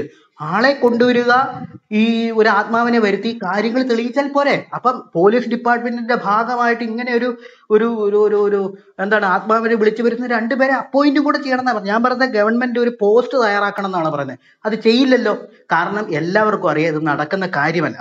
പിന്നെ ഇതെന്താണ് യഥാർത്ഥത്തിൽ സംഭവം എന്ന് ചോദിച്ചു കഴിഞ്ഞിട്ട്, മുമ്പ് ആരോ സൂചിപ്പിച്ചതുപോലെ ഈ പോപ്പുലർ ആയിട്ടുള്ള IAS IPS ഇങ്ങനെയുള്ള പ്രമുഖ സ്ഥാനങ്ങളിൽ ഇരുന്ന ആളുകൾക്ക് ഈ ചാനലുകളിലൊക്കെ വന്നിരുന്ന് പറഞ്ഞാൽ അത് കേൾക്കാനായിട്ടൊരു ഓഡിയൻസ് ഉണ്ട്. അപ്പൊ ഇതൊക്കെ ഈ ആത്മാവിനെ കൊണ്ട് കേസ് തെളിയിപ്പിച്ചു എന്ന് പറയുമ്പോൾ ആ തംബ്നെയിൽ കാണുമ്പോൾ തന്നെ ആളുകൾക്ക് കേൾക്കാൻ ഒരു കൗതുകമുണ്ട്. അപ്പൊ ആ വീഡിയോ കേൾക്കുമ്പോൾ തന്നെ അലക്സാണ്ടർ ജേക്കബ് ഈ കൗതുകത്തിനെ ഫോക്കസ് ചെയ്തിട്ടാണ് കാര്യങ്ങൾ പറയുന്നത്. അതില് ഒരുപാട് ഡീറ്റെയിൽസ് ഉണ്ടാവുമായിരിക്കും. ചിലപ്പോൾ ഇത് അതിന്റെ മൈനറായിട്ട് നടന്ന ചിലപ്പോൾ എന്തെങ്കിലും ഒരു കാര്യം 2 പേരെ വിളിച്ചു വരുത്തി ചിലപ്പം കാര്യങ്ങളൊക്കെ ചോദിച്ചിട്ടുണ്ടാവും. പക്ഷെ അതിനെ അതിശയോക്തപരമായി പറഞ്ഞ് ആളുകളിൽ തെറ്റിദ്ധാരണ പടുത്തുക. അപ്പം ഇതൊക്കെ പറഞ്ഞ് കേട്ട് വിശ്വസിക്കാൻ തയ്യാറായിരിക്കുന്ന വലിയൊരു സമൂഹമുണ്ട്. അപ്പൊ അവരത് സ്പ്രെഡ് ചെയ്തുകൊണ്ടിരിക്കും എന്നുള്ളതാണ്. മാത്രമല്ല ഇത്തരമുള്ള ആൾക്കാര് പ്രസംഗങ്ങളൊക്കെ നടത്തുന്ന സമയത്ത് റെഫറൻസ് എന്നൊക്കെ പറഞ്ഞിട്ട് നാസ നടത്തിയ പഠനം, പിന്നെ വലിയ അടുത്ത കാലത്ത് നടത്തുന്ന വലിയൊരു പഠനം എന്നൊക്കെ പറഞ്ഞുകൊണ്ടിരിക്കും. ഇന്നേ വരെ ഒരാൾ പോലും ചോദിക്കാൻ തയ്യാറായിട്ടില്ല ഏതാണ് ആ ജേണൽ, ഏതാണ് നാസയുടെ പഠനം, എവിടെയാണ് വന്നിരിക്കുന്നത്. ഈ ഓഡിയൻസ് ഈ രണ്ടാമതൊരു ചോദ്യം ചോദിച്ച ഇങ്ങനെയുള്ള ആൾക്കാർ ഇങ്ങനെയുള്ള കാര്യങ്ങൾ നിർത്തും. നമ്മൾ തന്നെ ഈ ക്ലബ് ഹൗസുകളിൽ ഓരോ കാര്യങ്ങളും പറയുന്ന സമയത്ത് ഇപ്പൊ ബൈബിളെ സംബന്ധമായിട്ടുള്ള കാര്യം പറയുമ്പോൾ ഒന്നാമത് ആ വാക്യം പറഞ്ഞിട്ടാണ്, ആ റെഫറൻസ് പറഞ്ഞിട്ടാണ്. ഇത് യുക്തിവാദികൾ പോലും ചെയ്യാത്തൊരു കാര്യമാണ്. ഇത് നമ്മൾ ശരിക്കും പറഞ്ഞ ഒരു ഡിസ്കഷൻ കൾച്ചർ, ഡിബേറ്റ് കൾച്ചർ ഞാൻ പറയുന്ന ഒരു ക്രിസ്ത്യൻ സമൂഹം മാത്രമാണ് ഇവിടെ പഠിപ്പിച്ചിട്ടുള്ളത്. ഒരു കാര്യം പറയുന്നതിന് റെഫറൻസ് എന്ന് പറഞ്ഞാൽ വെറുതെ ഒരു പഠനം നടത്തിയിട്ടുണ്ട്, അവിടെ 100 പേരിൽ ഒരു പഠനം നടത്തിയിട്ടുണ്ടെന്നൊക്കെ പറഞ്ഞത് പോരാ. ഏതാണ് പഠനം, ഏത് ജേണലിലാണ് പ്രസിദ്ധീകരിച്ചത് കൃത്യമായിട്ട് പറയാൻ വേണ്ടി. അലക്സാണ്ടർ ജേക്കബിനെ പോലുള്ള ആൾക്കാർ പറയുന്നത് എന്താ വെച്ചിട്ടുണ്ടെങ്കിൽ ഈ വെയ്ഗായിട്ട് എവിടെയും തൊടാറ്റത്തിൽ ഒരു പഠനത്തില്. അപ്പൊ ഹാർവാർഡ് യൂണിവേഴ്സിറ്റി കേട്ട് കഴിഞ്ഞാൽ പിന്നെ രണ്ടാമത് ഓഡിയൻസിന് അതിന് ചോദിക്കാൻ തയ്യാറല്ല. അപ്പം മലയാളികളെയാണ് ഇതിന് കുറ്റം പറയേണ്ടത്. അപ്പൊ മലയാളികൾ എന്ത് കേട്ടാൽ അത് രണ്ടാമത് തൊണ്ട തൊടാതെ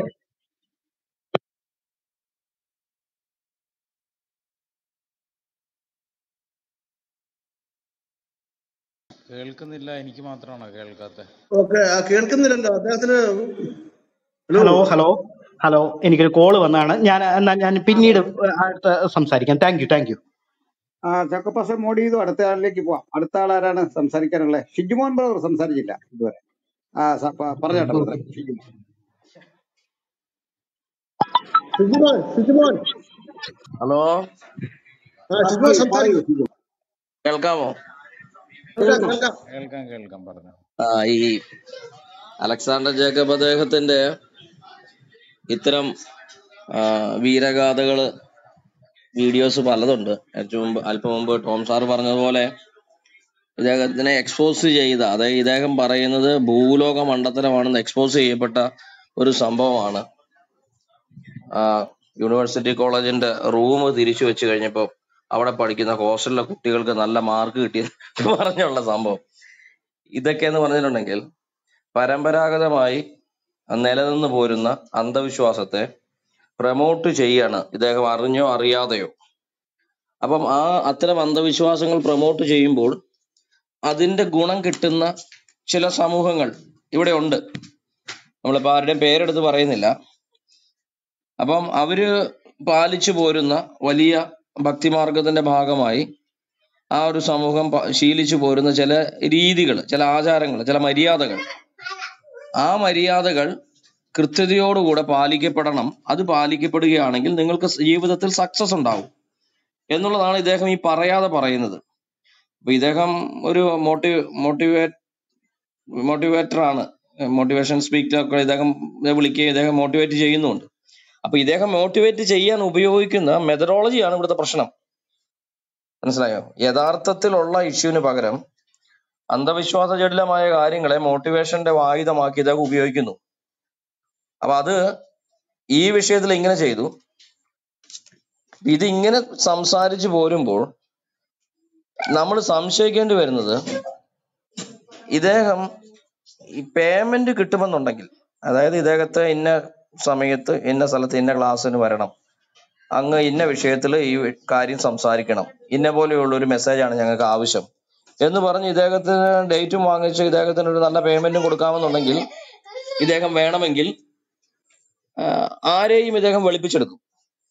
ഏത് വിശ്വാസവും ഏത് അന്ധവിശ്വാസവും അതാണ് ഏറ്റവും ശ്രേഷ്ഠമായെന്ന് പറയും. ഇദ്ദേഹത്തെ കൊണ്ട് മുഹമ്മദ് നബിയെ കുറിച്ച് അതിശ്രേഷ്ഠമായ കാര്യങ്ങൾ പറയിപ്പിച്ചിട്ടുണ്ട്.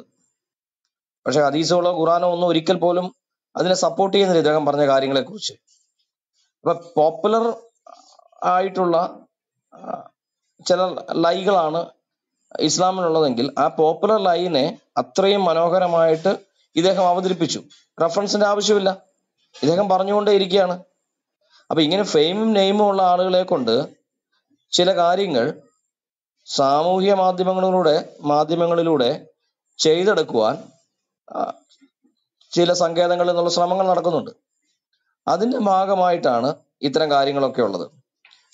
ഇവിടെ ക്രിസ്ത്യാനിറ്റിയെ സംബന്ധിച്ച് ഇദ്ദേഹത്തിൽ നിന്ന് യാതൊരു വിധത്തിലുമുള്ള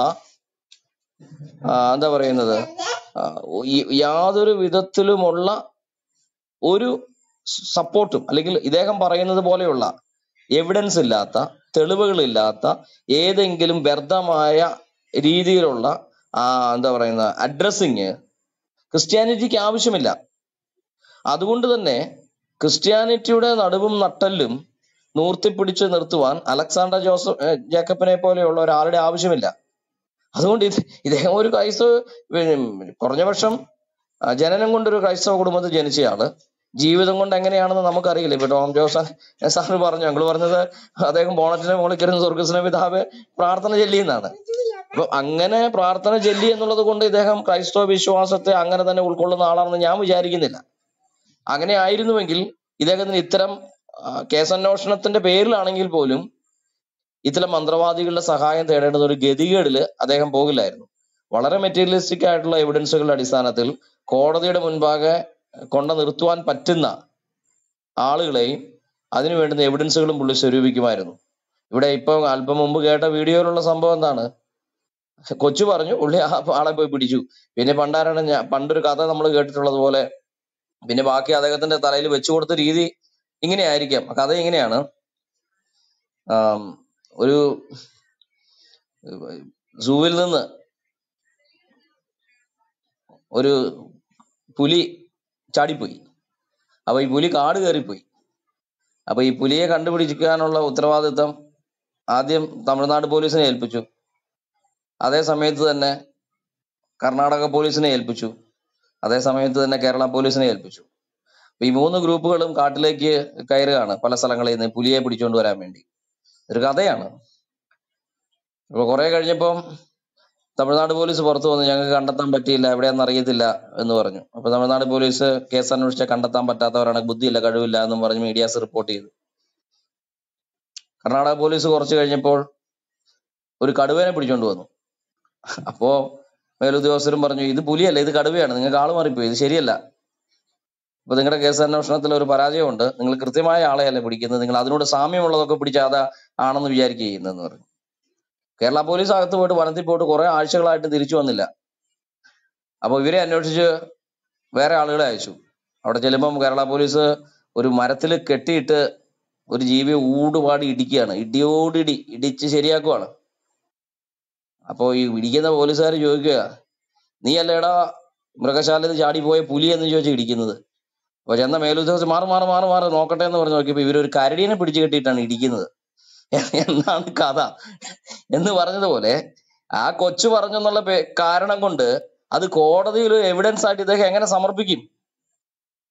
അപ്പൊ അത് സമർപ്പിക്കണമെങ്കിൽ ഈ പറഞ്ഞ പേരിൽ പിടിച്ച ആളെ ഇവര് ഇങ്ങനെയുള്ള കൈവേലയൊക്കെ ചെയ്തെങ്കിലേ അദ്ദേഹത്തെ പിന്നെ കുറ്റം സമ്മതിപ്പിക്കാൻ പറ്റത്തുള്ളൂ. അല്ലാണ്ട് മന്ത്രവാദി പറഞ്ഞു, ഇത് മഹാത്മാവ് വന്ന് പറഞ്ഞു എന്നൊക്കെ പറഞ്ഞ് കോടതിയിൽ എവിഡൻസ് കൊണ്ടുവരാൻ പറ്റുമോ? അപ്പൊ ഇദ്ദേഹത്തിന്റെ കേസന്വേഷണം ഈ വിധത്തിലായിരുന്നു ബാക്കി എല്ലാമെങ്കിൽ നമ്മൾ ചിന്തിക്കേണ്ടുന്ന ഒരു കാര്യം, ഇദ്ദേഹം കേസ് അന്വേഷിച്ച് ആരെങ്കിലും അകത്ത് വിട്ടിട്ടുണ്ടെങ്കിൽ അവരൊക്കെ സത്യത്തിൽ അത് ചെയ്തവരാണോ എന്നുള്ളത് സംശയിക്കേണ്ടിയിരിക്കുന്നു. യഥാർത്ഥ കുറ്റവാളികളെയാണോ ഇദ്ദേഹം കണ്ടെത്തിയെന്നുള്ളത് സംശയിക്കേണ്ടിയിരിക്കുന്നു. അപ്പൊ ഇത് ഞാൻ പറഞ്ഞത്, ഈ റിട്ടയർമെന്റിന് ശേഷമുള്ള ഇദ്ദേഹത്തിന്റെ ഈ സെക്കൻഡ് റോള്, ഈ കുപ്പായം ഇട്ടുള്ള റോൾ, ഈ മോട്ടിവേറ്ററിന്റെ കുപ്പായം ഇട്ടുള്ള റോൾ എന്ന് പറയുന്നത്, അത് പേയ്മെന്റിന്റെ അടിസ്ഥാനത്തിലുള്ള ഒരു കളിയായിരിക്കും. അതാണ് ഞാൻ മനസ്സിലാക്കുന്നത്. അല്ലെങ്കിൽ ഇങ്ങനെ ആർക്കും സംസാരിക്കാൻ പറ്റില്ല. കാരണം യാതൊരു വിധത്തിലും പഠനം നടത്താതെ യാഥാർത്ഥ്യത്തിന് വിരുദ്ധമായതും അവ്യക്തമായ കാര്യങ്ങളെയും ഒക്കെ ഇദ്ദേഹം മഹത്വവൽക്കരിച്ച് പറയുകയും യാതൊരു മഹത്വമില്ലാത്ത ആളുകളെയൊക്കെ അതിശ്രേഷ്ഠരായി ഇദ്ദേഹം അവതരിപ്പിക്കുകയും ചെയ്യുമ്പോൾ നമ്മൾ സംശയിക്കേണ്ടിയിരിക്കുന്നു. ഇദ്ദേഹത്തിന് പേയ്മെന്റ് കിട്ടുന്നത് കൊണ്ട് കാശ് കൊടുത്താൽ ആരെക്കുറിച്ചും എന്തും ഏത് വിഷയവും അവർക്ക് ഉചിതമായ നിലയിൽ പൊതുജന സമക്ഷത്ത് അവതരിപ്പിക്കുവാൻ തയ്യാറുള്ള ഒരു മോട്ടിവേഷണൽ സ്പീക്കർ മാത്രമായി ഈ പറയുന്ന ജേക്കബ് അലക്സാണ്ടർ IPS അധപ്പതിച്ചു പോയി എന്നുള്ളതാണ് എനിക്ക് ഇതിനകത്ത് മനസ്സിലാകുന്നത്. ഇത് കവിഞ്ഞ് ഇതിനെക്കുറിച്ച് എന്താ പറയേണ്ടതെന്ന് എനിക്കറിയില്ല. ഇനിയിപ്പോ പറഞ്ഞു കഴിഞ്ഞാല് അദ്ദേഹത്തിന്റെ വശത്ത് നിന്ന് പാസ്റ്ററെ വാദിക്കാൻ ഇവിടെ ആരും ഇല്ലാത്തത്. കഴിയട്ടെ പ്ലീസ് ഷിജുമോൻ കഴിയട്ടെ, നമുക്ക് അതിന്റെ ഓർഡർ അനുസരിച്ച് പോകാം. ഇടപെട്ട് കഴിഞ്ഞാല് അദ്ദേഹത്തിന്റെ ഈ ജേക്കബ് അലക്സാണ്ടറിന്റെ പക്ഷത്ത് നിന്ന് അദ്ദേഹം ചെയ്തത് ശരിയാണ് എന്ന് വാദിക്കുവാനോ സപ്പോർട്ട് ചെയ്തുകൊണ്ട് സംസാരിക്കാനോ സ്പീക്കേഴ്സ് പാനലിൽ ആരും ഇല്ല എന്നുള്ളത് കൊണ്ട് നമ്മൾ എത്ര പറഞ്ഞാലും അതൊരു എന്താ പറയുന്നത്, അതൊരു അവഹേളനമോ അപഹാസ്യമോ അല്ലെങ്കിൽ നമ്മൾ മറ്റൊരു നിലയിലേക്ക് അത് മാറും കൂടുതൽ പറഞ്ഞാൽ. അതുകൊണ്ട് ഞാൻ ഇത്രയും പറഞ്ഞ് നിർത്തുകയാണ്. Okay, thank you. നമ്മുടെ ഓർഡർ അനുസരിച്ച്, അതായത് ക്രമം അനുസരിച്ച് പോകട്ടെ. നമ്മുടെ ജയകുമാർ സാറാണ് അടുത്തത്. സംസാരിച്ചാട്ടെ. ഞാൻ സംസാരിച്ചില്ല. ഓക്കെ, പറയട്ടെ. പറയൂ. Thank you pastor. ഇവിടെ അലക്സാണ്ടർ ജാക്കബിനെ പറ്റിയിട്ടാണ് പറയുന്നത്. അദ്ദേഹം ശരിക്കും പറയണ സാധു ദുഷ്ടന്റെ ഫലം ചെയ്യും, അതല്ലെങ്കിൽ അദ്ദേഹം വിവരദോഷിയായിട്ട് അഭിനയിക്കുന്നതാണോ എന്നൊക്കെ എനിക്ക് മുമ്പേ സംശയം തോന്നാറുണ്ട്. അദ്ദേഹം ആദ്യമായിട്ട് പറയുന്നത് മൃദംഗ ശൈലേശ്വരിയോ അങ്ങനെ എന്തോ ഒരു ക്ഷേത്രത്തില് എന്തോ കള്ളൻ എടുക്കാൻ പോയപ്പം അത് കിട്ടിയില്ല, പൊന്തുന്നില്ല എന്നൊക്കെ പറഞ്ഞ കഥകളൊക്കെയാണ്. അപ്പൊ ഞാൻ വിചാരിച്ചു ഇങ്ങനെയൊക്കെ ഉണ്ടോ, ഇങ്ങനെയൊക്കെ പൊന്താത്തിയുമായിട്ട് അവിടുന്ന് എടുത്താല്. അപ്പൊ ഇദ്ദേഹം ഓരോ സിനിമാ കഥയും ഇതായിട്ട് കണക്ട് ചെയ്തിട്ടാണ് പറയുന്നതെന്ന് പിന്നീടാണ് മനസ്സിലാവുന്നത്. ഇദ്ദേഹത്തിന് കുറെ പോസിറ്റീവ് വശമുണ്ട്. ഇപ്പൊ ഏതെങ്കിലും ഒരാള് ഏതെങ്കിലും ഒരു സമുദായം അവർക്ക് വല്ലാണ്ട് അവർക്കെതിരെ ആക്രമണം വരുമ്പോൾ അവർക്ക് എടുത്ത് പ്രയോഗിക്കാൻ പറ്റുന്ന വീഡിയോ അദ്ദേഹം ചെയ്തു വെച്ചിട്ടുണ്ടോ, അത് ഏത് സമുദായമായാലും അതിന് നല്ല പോസിറ്റീവായിട്ടുള്ള കാര്യങ്ങൾ പറയുന്നത്. ഇപ്പം തന്നെ പറഞ്ഞില്ലേ, ഇങ്ങനെ ഇത് തെളിയിച്ചു ജിന്നുണ്ട് എന്നൊക്കെ പറയുന്നില്ലേ, അത് അദ്ദേഹം മുൻപേ അങ്ങനെ പറയുന്നത്. എല്ലാ 3 സമുദായത്തിനും അദ്ദേഹം നന്നാക്കി പറയുന്നുണ്ട്. ഇപ്പോഴാണ് ഞാൻ കേട്ടത് ബുദ്ധ സമുദായത്തിന് മോശമാക്കി പറയുന്നുള്ളത്. അപ്പൊ അവിടെ ആരും ഇല്ലാത്തോണ്ട് ആയിരിക്കും ചിലപ്പോ അദ്ദേഹം അങ്ങനെ പറഞ്ഞിട്ടുണ്ടാവുക. അങ്ങനെ പൊതുവെ കാണുക നമ്മള് മറ്റേ വീഡിയോ അദ്ദേഹത്തിന്റെ യൂട്യൂബിൽ ഇടുന്നതാണ്. ചിലപ്പോ അതിന്റെ വരുമാനവുമായിരിക്കും. വേറൊന്ന് ഇപ്പം സംസാരിപ്പിക്കുന്ന കാര്യം പറഞ്ഞു, മകന്റെ ടോണ് അച്ഛന്റെ മാതിരി തന്നെ വരാൻ സ്വാഭാവികമായിട്ടുണ്ടാവും. അത് ചിന്തിക്കായിട്ടൊന്നും ആയിരിക്കില്ല. പക്ഷെ ഇങ്ങനെ പറഞ്ഞ് കുറെ ആളുകളെ കയ്യിലെടുക്കുക, അല്ലെങ്കിൽ ഇങ്ങനെ വിഷമിച്ച് കിടക്കുന്ന ആളുകൾ ഉണ്ടാവും. ഇപ്പം തന്നെ ഇവിടെ എന്തായാലും നിങ്ങളൊക്കെ അന്ധവിശ്വാസത്തിനെതിരെയാണ് പറയുന്നതെന്ന് ഞാൻ മനസ്സിലാക്കുന്നുണ്ട്, അല്ലെങ്കിൽ അതിന് എതിർക്കാനാണെന്നുള്ളത്. അത് നല്ല കാര്യമാണ്. അന്ധവിശ്വാസം നമുക്ക് എല്ലാവർക്കും ഒരുമിച്ച് നിന്ന് തന്നെ നിർമ്മാർജ്ജനം ചെയ്യേണ്ടതാണ്. ആ കുട്ടിക്ക് പകരം ഏതെങ്കിലും മൂകനെ സംസാരിപ്പിക്കുക. ഇപ്പൊ അങ്ങനെയാണല്ലോ ഈ ജിന്ന് ഒക്കെ കഴിവുള്ള സംഗതിയാന്നല്ല പറയുന്നത്. അപ്പൊ അത് കൊണ്ടുവന്നിട്ട് ഇതുവരെ സംസാരിക്കാത്ത ഒരു സംസാരശേഷി ഇല്ലാത്ത ഒരാളെ കൊണ്ട് ഈ ജിന്നെ അതിലേക്ക് പ്രവേശിപ്പിച്ചോ, ജിന്നോ ദൈവോ എന്തെങ്കിലും ആവട്ടെ, അതിനെ പ്രവേശിപ്പിച്ചു കഴിഞ്ഞാൽ കുറച്ചും കൂടി നന്നാവില്ലേ? പിന്നെ ഇതൊക്കെ ഇന്നൊന്നും തുടങ്ങിയല്ല. അദ്ദേഹത്തിന്റെ മനസ്സിലൊക്കെ അങ്ങനെ ചെറുപ്പത്തിലേ അങ്ങനത്തെ കഥകള് കേറിയിട്ടുണ്ടാവും. പഴയ കാലത്ത് കത്തനാറ്, കടമറ്റത്ത് കത്തനാർ എന്നൊക്കെ പറഞ്ഞിട്ട് അങ്ങനത്തെ ഓരോ ഇതിൽ എല്ലാത്തിലും ഉണ്ട്. രക്തരക്ഷസ് എന്നൊക്കെ പറഞ്ഞിട്ട് പല കലാനിലയത്തിന്റെ ഇതും അങ്ങനത്തെ ഡ്രാക്കുള, എക്സോസിസ്റ്റ് എന്നൊക്കെ പറഞ്ഞു. അതൊക്കെ നമ്മൾ ചെറുപ്പത്തിലേ കുറെ ആളുകൾക്ക് ഇഞ്ചക്ട് ചെയ്യപ്പെട്ടിട്ടുണ്ട്. അതിന്റെ ഭാഗമായിട്ടായിരിക്കും. അത് IPS കിട്ടിയാലും അത് വീട്ടുകാരൊക്കെ പറഞ്ഞിട്ട് അങ്ങനെ എടുത്തിട്ടുണ്ട്. അത്യാവശ്യം കുഴപ്പമില്ലാത്ത ഒരു സാധു ദുഷ്ടന്റെ ഫലം ചെയ്യുമെന്ന് പറഞ്ഞ മാതിരത്തെ ഒരു സാധുവായ ആളായിട്ടാണ് ഞാൻ കണക്കാക്കുന്നത്. പിന്നെ ഇങ്ങനത്തെയൊക്കെ പറയുന്നതെന്ന് പറഞ്ഞാൽ ഇപ്പൊ നേരത്തെ പറഞ്ഞില്ലേ, ഇദ്ദേഹം ഇവിടെ നാസ പറഞ്ഞിരിക്കുന്നത്, അല്ലെങ്കിൽ ഇവിടെ കിഴക്കോട്ട് തിരിഞ്ഞിരുന്ന് പഠിച്ചാൽ നല്ലത് ആവും, അല്ലെങ്കിൽ കാബേന്റെ നേരക്കി അതിൽ ശാസ്ത്രമുണ്ട്, പിന്നെ പെരിട്രോണിയം പൊട്ടി ഇതാവും, അതിൽ എന്തൊക്കെയോ ആവും എന്നുള്ളത്. ഇപ്പൊ അത് അവരെന്നെ പറയുന്നില്ല. ഇങ്ങനത്തെയൊക്കെ അദ്ദേഹം പറഞ്ഞിട്ട് അവർക്ക് ഇൻസ്പയർ ചെയ്യുന്നുണ്ട്. അത് അറിഞ്ഞോ അറിയാതെയോ എന്തൊക്കെയോ അദ്ദേഹത്തിന്റെ അടുത്ത് പറ്റുന്നുണ്ട്. നമ്മൾ ഇപ്പൊ എന്താ പറയാ, അങ്ങനെ ഒരാൾ പറയുന്നു പറഞ്ഞാൽ അത് ഉപദ്രവകാരിയല്ല എന്നുള്ളതാണ് എനിക്ക് പറയാനുള്ളത്. Okay, thank you. ഓക്കെ, നമ്മുടെ പാസ്റ്റർ അല്ലേ അടുത്ത്? അതാ സംസാരിക്കും. നന്ദി. കേൾക്കാമോ? പറയൂ, കേൾക്കാം. ഇത് നല്ലൊരു ടോപ്പിക്കായിട്ട് നിങ്ങളിത് ചർച്ച ചെയ്യപ്പെട്ടതിൽ നിങ്ങളോടുള്ള നന്ദി അറിയിക്കുന്നു. പ്രത്യേക IBT മീഡിയയുടെ നന്ദി അറിയിക്കുന്നു. ഇവിടെ അനിൽ സാറ് വളരെ നല്ല നിലയിലൊരു ഒബ്സർവേഷനും യുക്തിപരമായിട്ട് അതിൻ്റെ കാര്യങ്ങളെക്കുറിച്ച് പറയുകയുണ്ടായി. എനിക്ക് സംസാരിപ്പാൻ ഉള്ള ഞാൻ ചിന്തിച്ച ഭാഗങ്ങളിലൂടെയൊക്കെ തന്നെയാണ് അദ്ദേഹം സംസാരിച്ചത്. എന്നാൽ ചില കാര്യങ്ങൾ ഞാൻ അതിനോടനുബന്ധമായിട്ട് പറയാൻ ആഗ്രഹിക്കുന്നു. ഇത്രയ്ക്ക് നല്ല വിദ്യാഭ്യാസവും നല്ല കഴിവുകളുമുള്ള മനുഷ്യർ ഇങ്ങനെ അധപ്പതിച്ചു പോവുകയും തരം താന്നു പോവുകയും ചെയ്യുന്നത് നമ്മൾ വളരെ ചിന്തിക്കേണ്ട ഒരു വിഷയം തന്നെയാണ്. ഇദ്ദേഹത്തെ സംബന്ധിച്ചിടത്തോളം ഇദ്ദേഹത്തിന്റെ വീഡിയോയിൽ അങ്ങനെ ഉള്ള മന്ത്രവാദികളെ കൊണ്ട് ഇതുപോലെ കേസ് തെളിയിച്ചിട്ടുണ്ട് എന്ന് പറയുന്നു. ഇത് എന്നെ ചിന്തിപ്പിച്ചൊരു കാര്യം, ഇത് ഇങ്ങനെയുള്ള കേസ് തെളിയിക്കപ്പെടുമ്പോൾ ഈ തെളിവുമായിട്ട് കോടതി ചെന്ന് കഴിഞ്ഞാൽ കോടതി പരേതാത്മാക്കൾ സംസാരിച്ചതാണെന്ന് പറഞ്ഞാൽ കോടതി അംഗീകരിക്കുമോ? ഇനി അംഗീകരിച്ചാൽ തന്നെ പിന്നെ ഇവിടെ പോലീസ് സർവീസിൽ അധികം ആൾക്കാരെ ആവശ്യം വേണ്ട. ഇനി ഈ മന്ത്രവാദ കോഴ്സുകൾ പഠിച്ചവരെ ഇതിലേക്ക് എടുക്കുന്നതായിരിക്കും ഏറ്റവും നല്ലതെന്നുള്ള ഒരു രീതി വരും. അതും നമുക്ക് ചിന്തിക്കാം. ഇപ്പോൾ തന്നെ നമ്മൾ ഇദ്ദേഹം ഇതുപോലത്തുള്ള ജിന്നിനെ കൊണ്ട് അല്ലെങ്കിൽ പരേതാത്മാക്കളെ കൊണ്ടാണ് കേസ് തെളിയിച്ചത് എന്ന് പറഞ്ഞ് ഒരു കോടതിയിൽ ഒരു കേസ് ചെന്നാൽ ഈ പ്രതിയാക്കപ്പെടുന്ന വ്യക്തി പറയുകയാണ്, ഞാനല്ല കുറ്റം ചെയ്തത്, ജിന്നാണ് ചെയ്തത്, അതുകൊണ്ട് എന്നെ വെറുതെ വിടണം, ജിന്ന് എൻ്റെ മേത്ത് കയറിയപ്പോൾ ഞാനത് ചെയ്തെന്ന് പറഞ്ഞാൽ അവിടെയും എന്ത് ചെയ്യാണ്? കോടതി അദ്ദേഹത്തിന്റെ വാദത്തിന് വഴങ്ങിക്കൊടുക്കേണ്ടി വരത്തില്ലേ? ഇതൊക്കെ ഈ പരിഷ്കൃത സമൂഹത്തിൽ ഇദ്ദേഹം കാണിക്കുന്ന വെറും തരംതാണ് പണിയെന്ന് മാത്രമല്ല, ഇദ്ദേഹത്തെ സംബന്ധിച്ചിടത്തോളം നമ്മൾ പരിശോധിക്കുമ്പോൾ ഒരു ക്രൈസ്തവന്റെ നാമധേയം ഇദ്ദേഹത്തിനുണ്ട്. അദ്ദേഹം ക്രൈസ്തവൻ ആണെന്ന് തന്നെ ഞാൻ വിശ്വസിക്കുന്നു. പല സന്ദർഭങ്ങളിൽ അദ്ദേഹം ക്രൈസ്തവ കാര്യങ്ങളെ സംബന്ധമായിട്ട് സംസാരിക്കുന്നതായിട്ട് നമുക്ക് വീഡിയോ കാണുവാൻ കഴിയുന്നുണ്ട്. അങ്ങനെയാണെങ്കിൽ ഇദ്ദേഹം ഒരു കാര്യം പരിശോധിക്കണം. ബൈബിളിലെ ഒരു ഭാഗം ഞാൻ പെട്ടെന്ന് നിർത്തുവാൻ ആഗ്രഹിക്കാം. അതായത് ഈ പരേതാത്മാക്കൾ കടന്നു വന്ന് ഇങ്ങനെയൊക്കെ സംസാരിക്കുകയും കേസുകൾ തെളിയിക്കുമെന്ന് അദ്ദേഹം ഉറപ്പിച്ച് പറയുമ്പോൾ അദ്ദേഹം ബൈബിള് വേറൊരു ഭാഗത്ത് ബൈബിള് സംസാരിക്കാൻ കൊടുത്തു കഴിഞ്ഞാൽ അതും നല്ല സമൃദ്ധമായി സംസാരിക്കുന്ന ഒരു വ്യക്തിയാണ്. അങ്ങനെയാണെങ്കിൽ ഈ ലൂക്കോസിന്റെ സുവിശേഷം 16-ാം അധ്യായം 19 തൊട്ടുള്ള വാക്യങ്ങൾ നമ്മൾ വായിക്കുമ്പോൾ ധനവാനെയും ലാസറയെ കുറിച്ച് ഉള്ള ചരിത്ര സംഭവം നമുക്ക് അവിടെ കാണുവാൻ സാധിക്കും. രണ്ടുപേരും മരിച്ച് രണ്ടുപേരുടെയും ആത്മാവ് രണ്ടിടത്തായിട്ട് പോകുന്നു. യാതനാ സ്ഥലത്ത് കിടന്നുകൊണ്ട് ഈ ധനവാനായ മനുഷ്യൻ ഒരു തുള്ളി വെള്ളം ചോദിക്കുന്നു, ആ വെള്ളം പോലും ലഭിക്കുന്നില്ല. അങ്ങോട്ടും ഇങ്ങോട്ടും വരുവാൻ കഴിയത്തില്ല എന്നൊക്കെ അവിടെ പറയുന്ന ഭാഗം നമ്മൾ എല്ലാവർക്കും നന്നായിട്ട് അറിയാവുന്നതുകൊണ്ട് ഞാൻ അങ്ങനെ പറഞ്ഞു പെട്ടെന്ന് പോവാം.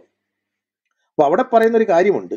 അങ്ങനെ അദ്ദേഹം ആവശ്യപ്പെട്ടപ്പോൾ ഇത്രയ്ക്കും കഠിനമായ യാതനയാണ് ഒരു മനുഷ്യന്റെ മരണത്തിന് ശേഷം ലഭിക്കുന്നെങ്കിൽ അദ്ദേഹം പറയുന്ന ഒരു കാര്യം വളരെ വളരെ ശ്രദ്ധിക്കേണ്ട ഒരു കാര്യമാണ്. അദ്ദേഹം പറയുന്ന ഒരു കാര്യം ഇങ്ങനെയാണ്: അങ്ങനെയാണെങ്കിൽ പിതാവേ, അവനെ എൻ്റെ അപ്പന്റെ വീട്ടിൽ അയക്കണമെന്ന് ഞാൻ അപേക്ഷിക്കുന്നു. എനിക്ക് 5 സഹോദരന്മാരുണ്ട്. അവരും ഈ യാതന സ്ഥലത്ത് വരാതിരിപ്പാൻ അവൻ അവരോട് സാക്ഷ്യം പറയട്ടെ എന്ന് പറഞ്ഞു. അബ്രഹാം അവനോട്, അവർക്ക് മോശയും പ്രവാചകന്മാരുണ്ടല്ലോ, അവരുടെ വാക്ക് അവർ കേൾക്കട്ടെ എന്ന് പറഞ്ഞു. എന്ന് പറഞ്ഞാൽ ദൈവവചനവും അതുപോലെ തന്നെ ന്യായപ്രമാണ സംബന്ധമായ പ്രവാചക സൂത്രങ്ങളൊക്കെ അവർക്കുണ്ട്. അതുകൊണ്ട് അതിലാണ് വിശ്വസിക്കേണ്ടത് എന്ന് പറയുമ്പോൾ നമുക്കതുപോലെ ഒരു യുക്തിപരമായ ചിന്ത വരുമ്പോൾ നമുക്ക് മനസ്സിലാക്കാൻ കഴിയുന്നത്, ഒരു ജഡം പോലും നശിച്ചു പോകരുതെന്നാണ് പിതാവായ ദൈവം ആഗ്രഹിക്കുന്നത്. അങ്ങനെയെങ്കിൽ ഒരു പരേതാത്മാവിനെ വിടേണ്ടതല്ലേ? അല്ലെങ്കിൽ ആരെങ്കിലും ഒരാളെ വിടേണ്ടതല്ലേ? പിന്നെ ഇപ്പൊ തന്നെ ലാസറിന്റെ ആ ആത്മാവിനെ തന്നെ വിട്ട് അവിടെ പറയുന്നു. ജീവിച്ചിരുന്നവൻ പറഞ്ഞിട്ട് സമ്മതിക്കുന്നില്ല. അന്നേരമാണ് പരേതാത്മാവ് എന്ന് പറയുമ്പോൾ ആ പറയാൻ ചെല്ലുമ്പോൾ തന്നെ അവിടെ ആൾക്കാർ നിൽക്കുമോ എന്നുള്ളതാണ് നമ്മൾ മനസ്സിലാക്കേണ്ടത്.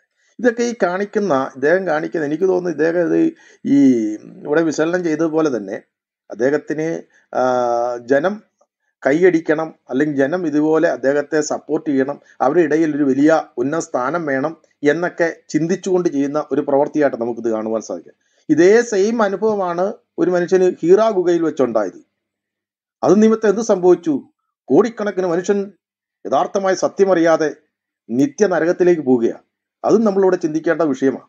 ഇദ്ദേഹത്തിന് അതുകൊണ്ടാണ് ഇതുപോലുള്ള വിഷയങ്ങൾ എക്സ്പോസ് ചെയ്ത് അദ്ദേഹത്തിന്റെ തെറ്റുകൾ അല്ലെങ്കിൽ അദ്ദേഹത്തിനുണ്ടായ ആ വിഷയങ്ങളെ നമ്മൾ ചർച്ച ചെയ്ത് ബോധ്യം വരുത്തുന്നത് നമ്മുടെ ഈ ചർച്ചകൾക്ക് വളരെ ഗുണം ചെയ്യുന്ന ഞാൻ വിശ്വസിക്കുന്നു.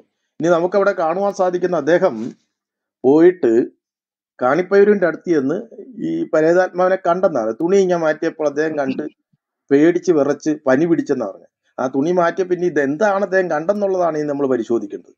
എന്തുകൊണ്ടാണ് അദ്ദേഹത്തിന് പനി പിടിച്ചെന്നുള്ളതാണ് നമ്മൾ ചിന്തിക്കേണ്ടത്. അപ്പൊ ഇങ്ങനെയുള്ള ഈ അന്ധവിശ്വാസങ്ങളും അനാചാരങ്ങളും ഒക്കെ വളരെ കൃത്യമായിട്ട് എക്സ്പോസ് ചെയ്യപ്പെടണം.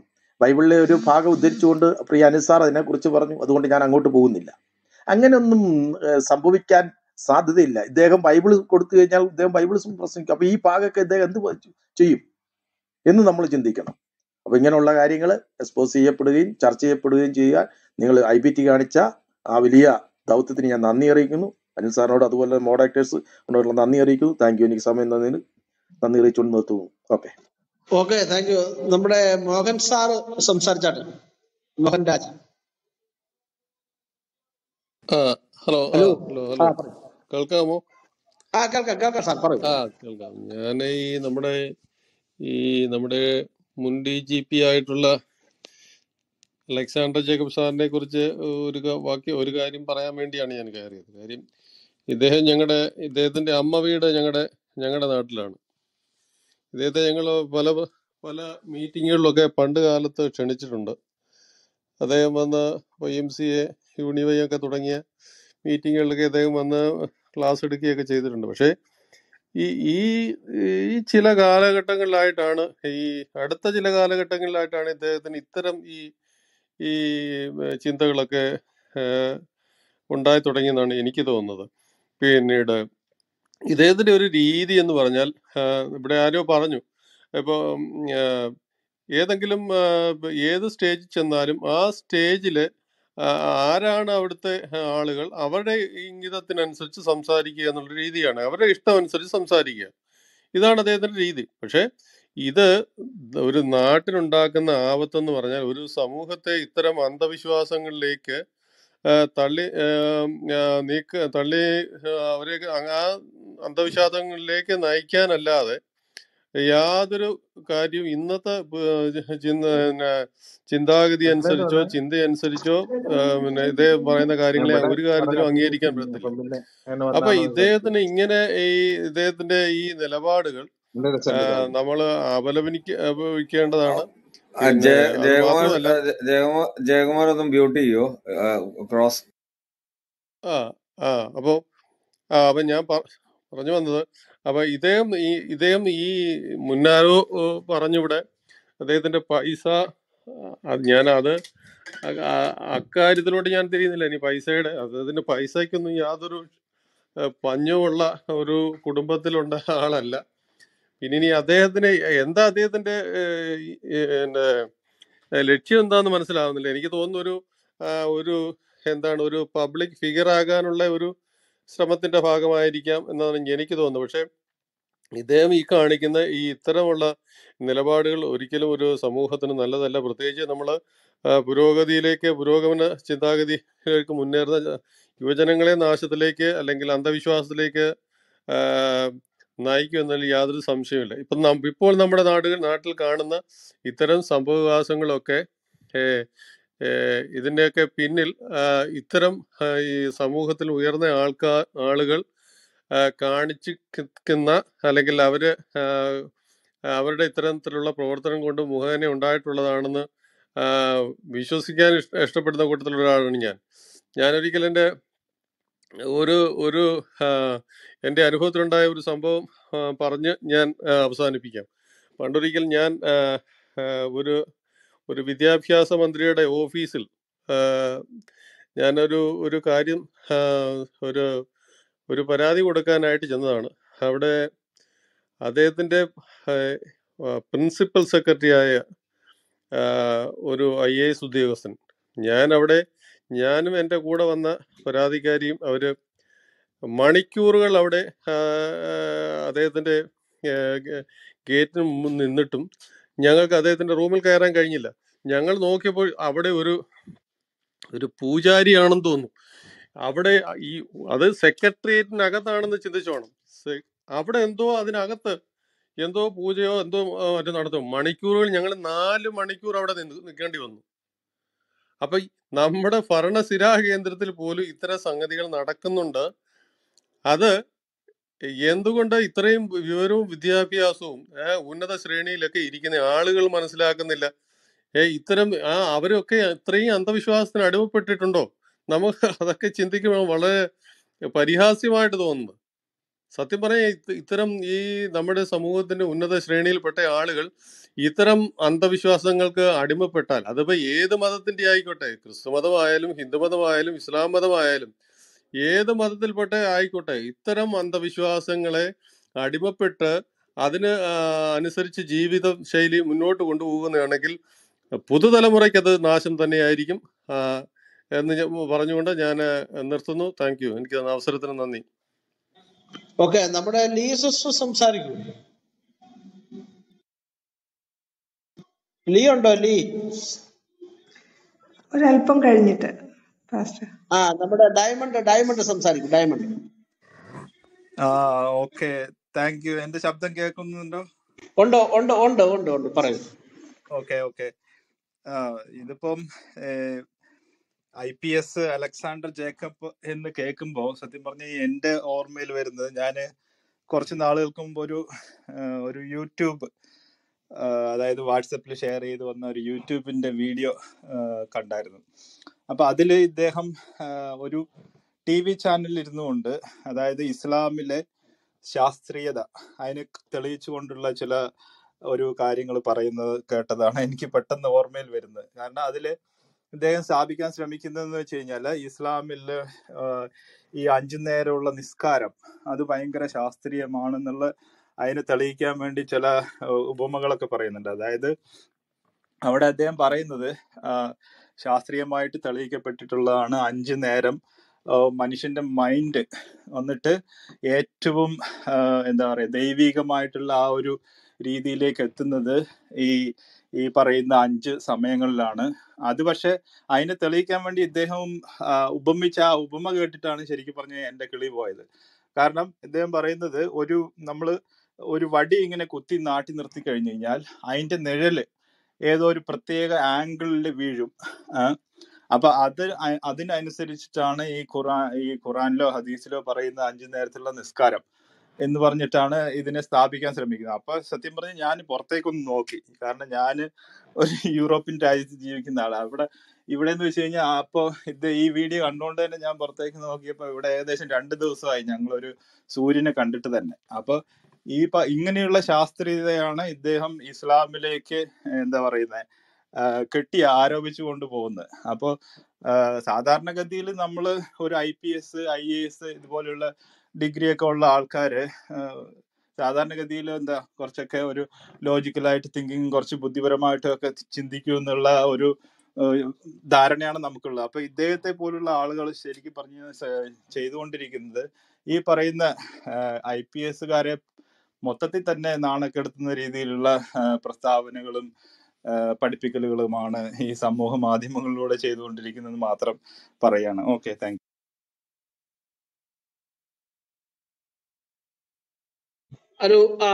ഇനി ആരാ? ലീ സിസ്റ്റർ ഉണ്ടോ? Lee praise Lord pastor. എല്ലാവർക്കും ക്രിസ്തുവിൽ ക്രൈസ്തവരുടെ സ്നേഹവന്ദനം. സംസാരിക്കും. കേൾക്കുന്നുണ്ടോ? ഉണ്ട്, കേൾക്കുന്നുണ്ട്, പറയൂ. കേൾക്കുന്നുണ്ടോ? കേൾക്കുന്നുണ്ട്, പറയൂ. ആ കേൾക്കുന്നുണ്ട്, പറയൂ. ഇദ്ദേഹത്തിന്റെ ഈ മേൽപ്പറഞ്ഞ ദേഹത്തിന്റെ വീഡിയോസ് പണ്ടുകാലം മുതലേ കാണുന്നുണ്ട്. ചില കാര്യങ്ങളൊക്കെ അദ്ദേഹം ആദ്യകാലങ്ങളിൽ പറഞ്ഞപ്പോ അദ്ദേഹത്തിനോട് മതിപ്പ് തോന്നിയിരുന്നു. പക്ഷെ ഇക്കാര്യം കേട്ടപ്പോ മനസ്സിലായി ഇത് മഹാ ഉഡായിപ്പാണല്ലോ. അത് മാത്രമല്ല, അദ്ദേഹത്തിന് പ്രസംഗിപ്പിക്കുകയാണെന്ന് തോന്നുന്നു പലരും ഇദ്ദേഹത്തെ കൊണ്ട്. അവരെഴുതി കൊടുക്കുന്ന വായിക്കുകയോ പറയുകയോ ചെയ്യുന്ന രീതിയിൽ അത്രയ്ക്ക് തരം താഴ്ന്നു പോയി. കേരളത്തിന്റെ ഒരു വലിയ ഉദ്യോഗത്തിലിരുന്ന ഒരു പോലീസ് ഉദ്യോഗസ്ഥനിൽ നിന്ന് അത് ഒരു റോമൻ കാത്തലിക് എന്ന് അദ്ദേഹം പറയുകയും ചെയ്യുന്നു. ആ സമുദായത്തിന് തന്നെ നാണക്കേടാണ് ഇങ്ങനെയുള്ള ഒരു മനുഷ്യൻ അവരുടെ കൂടെ ഇരുന്നു കൊണ്ട് ഇത്തരം രീതിയിൽ പ്രേതത്തെ വിളിച്ച് കേസ് തെളിയിക്കുക എന്നൊക്കെ പറഞ്ഞു കഴിഞ്ഞാല് എന്തൊരു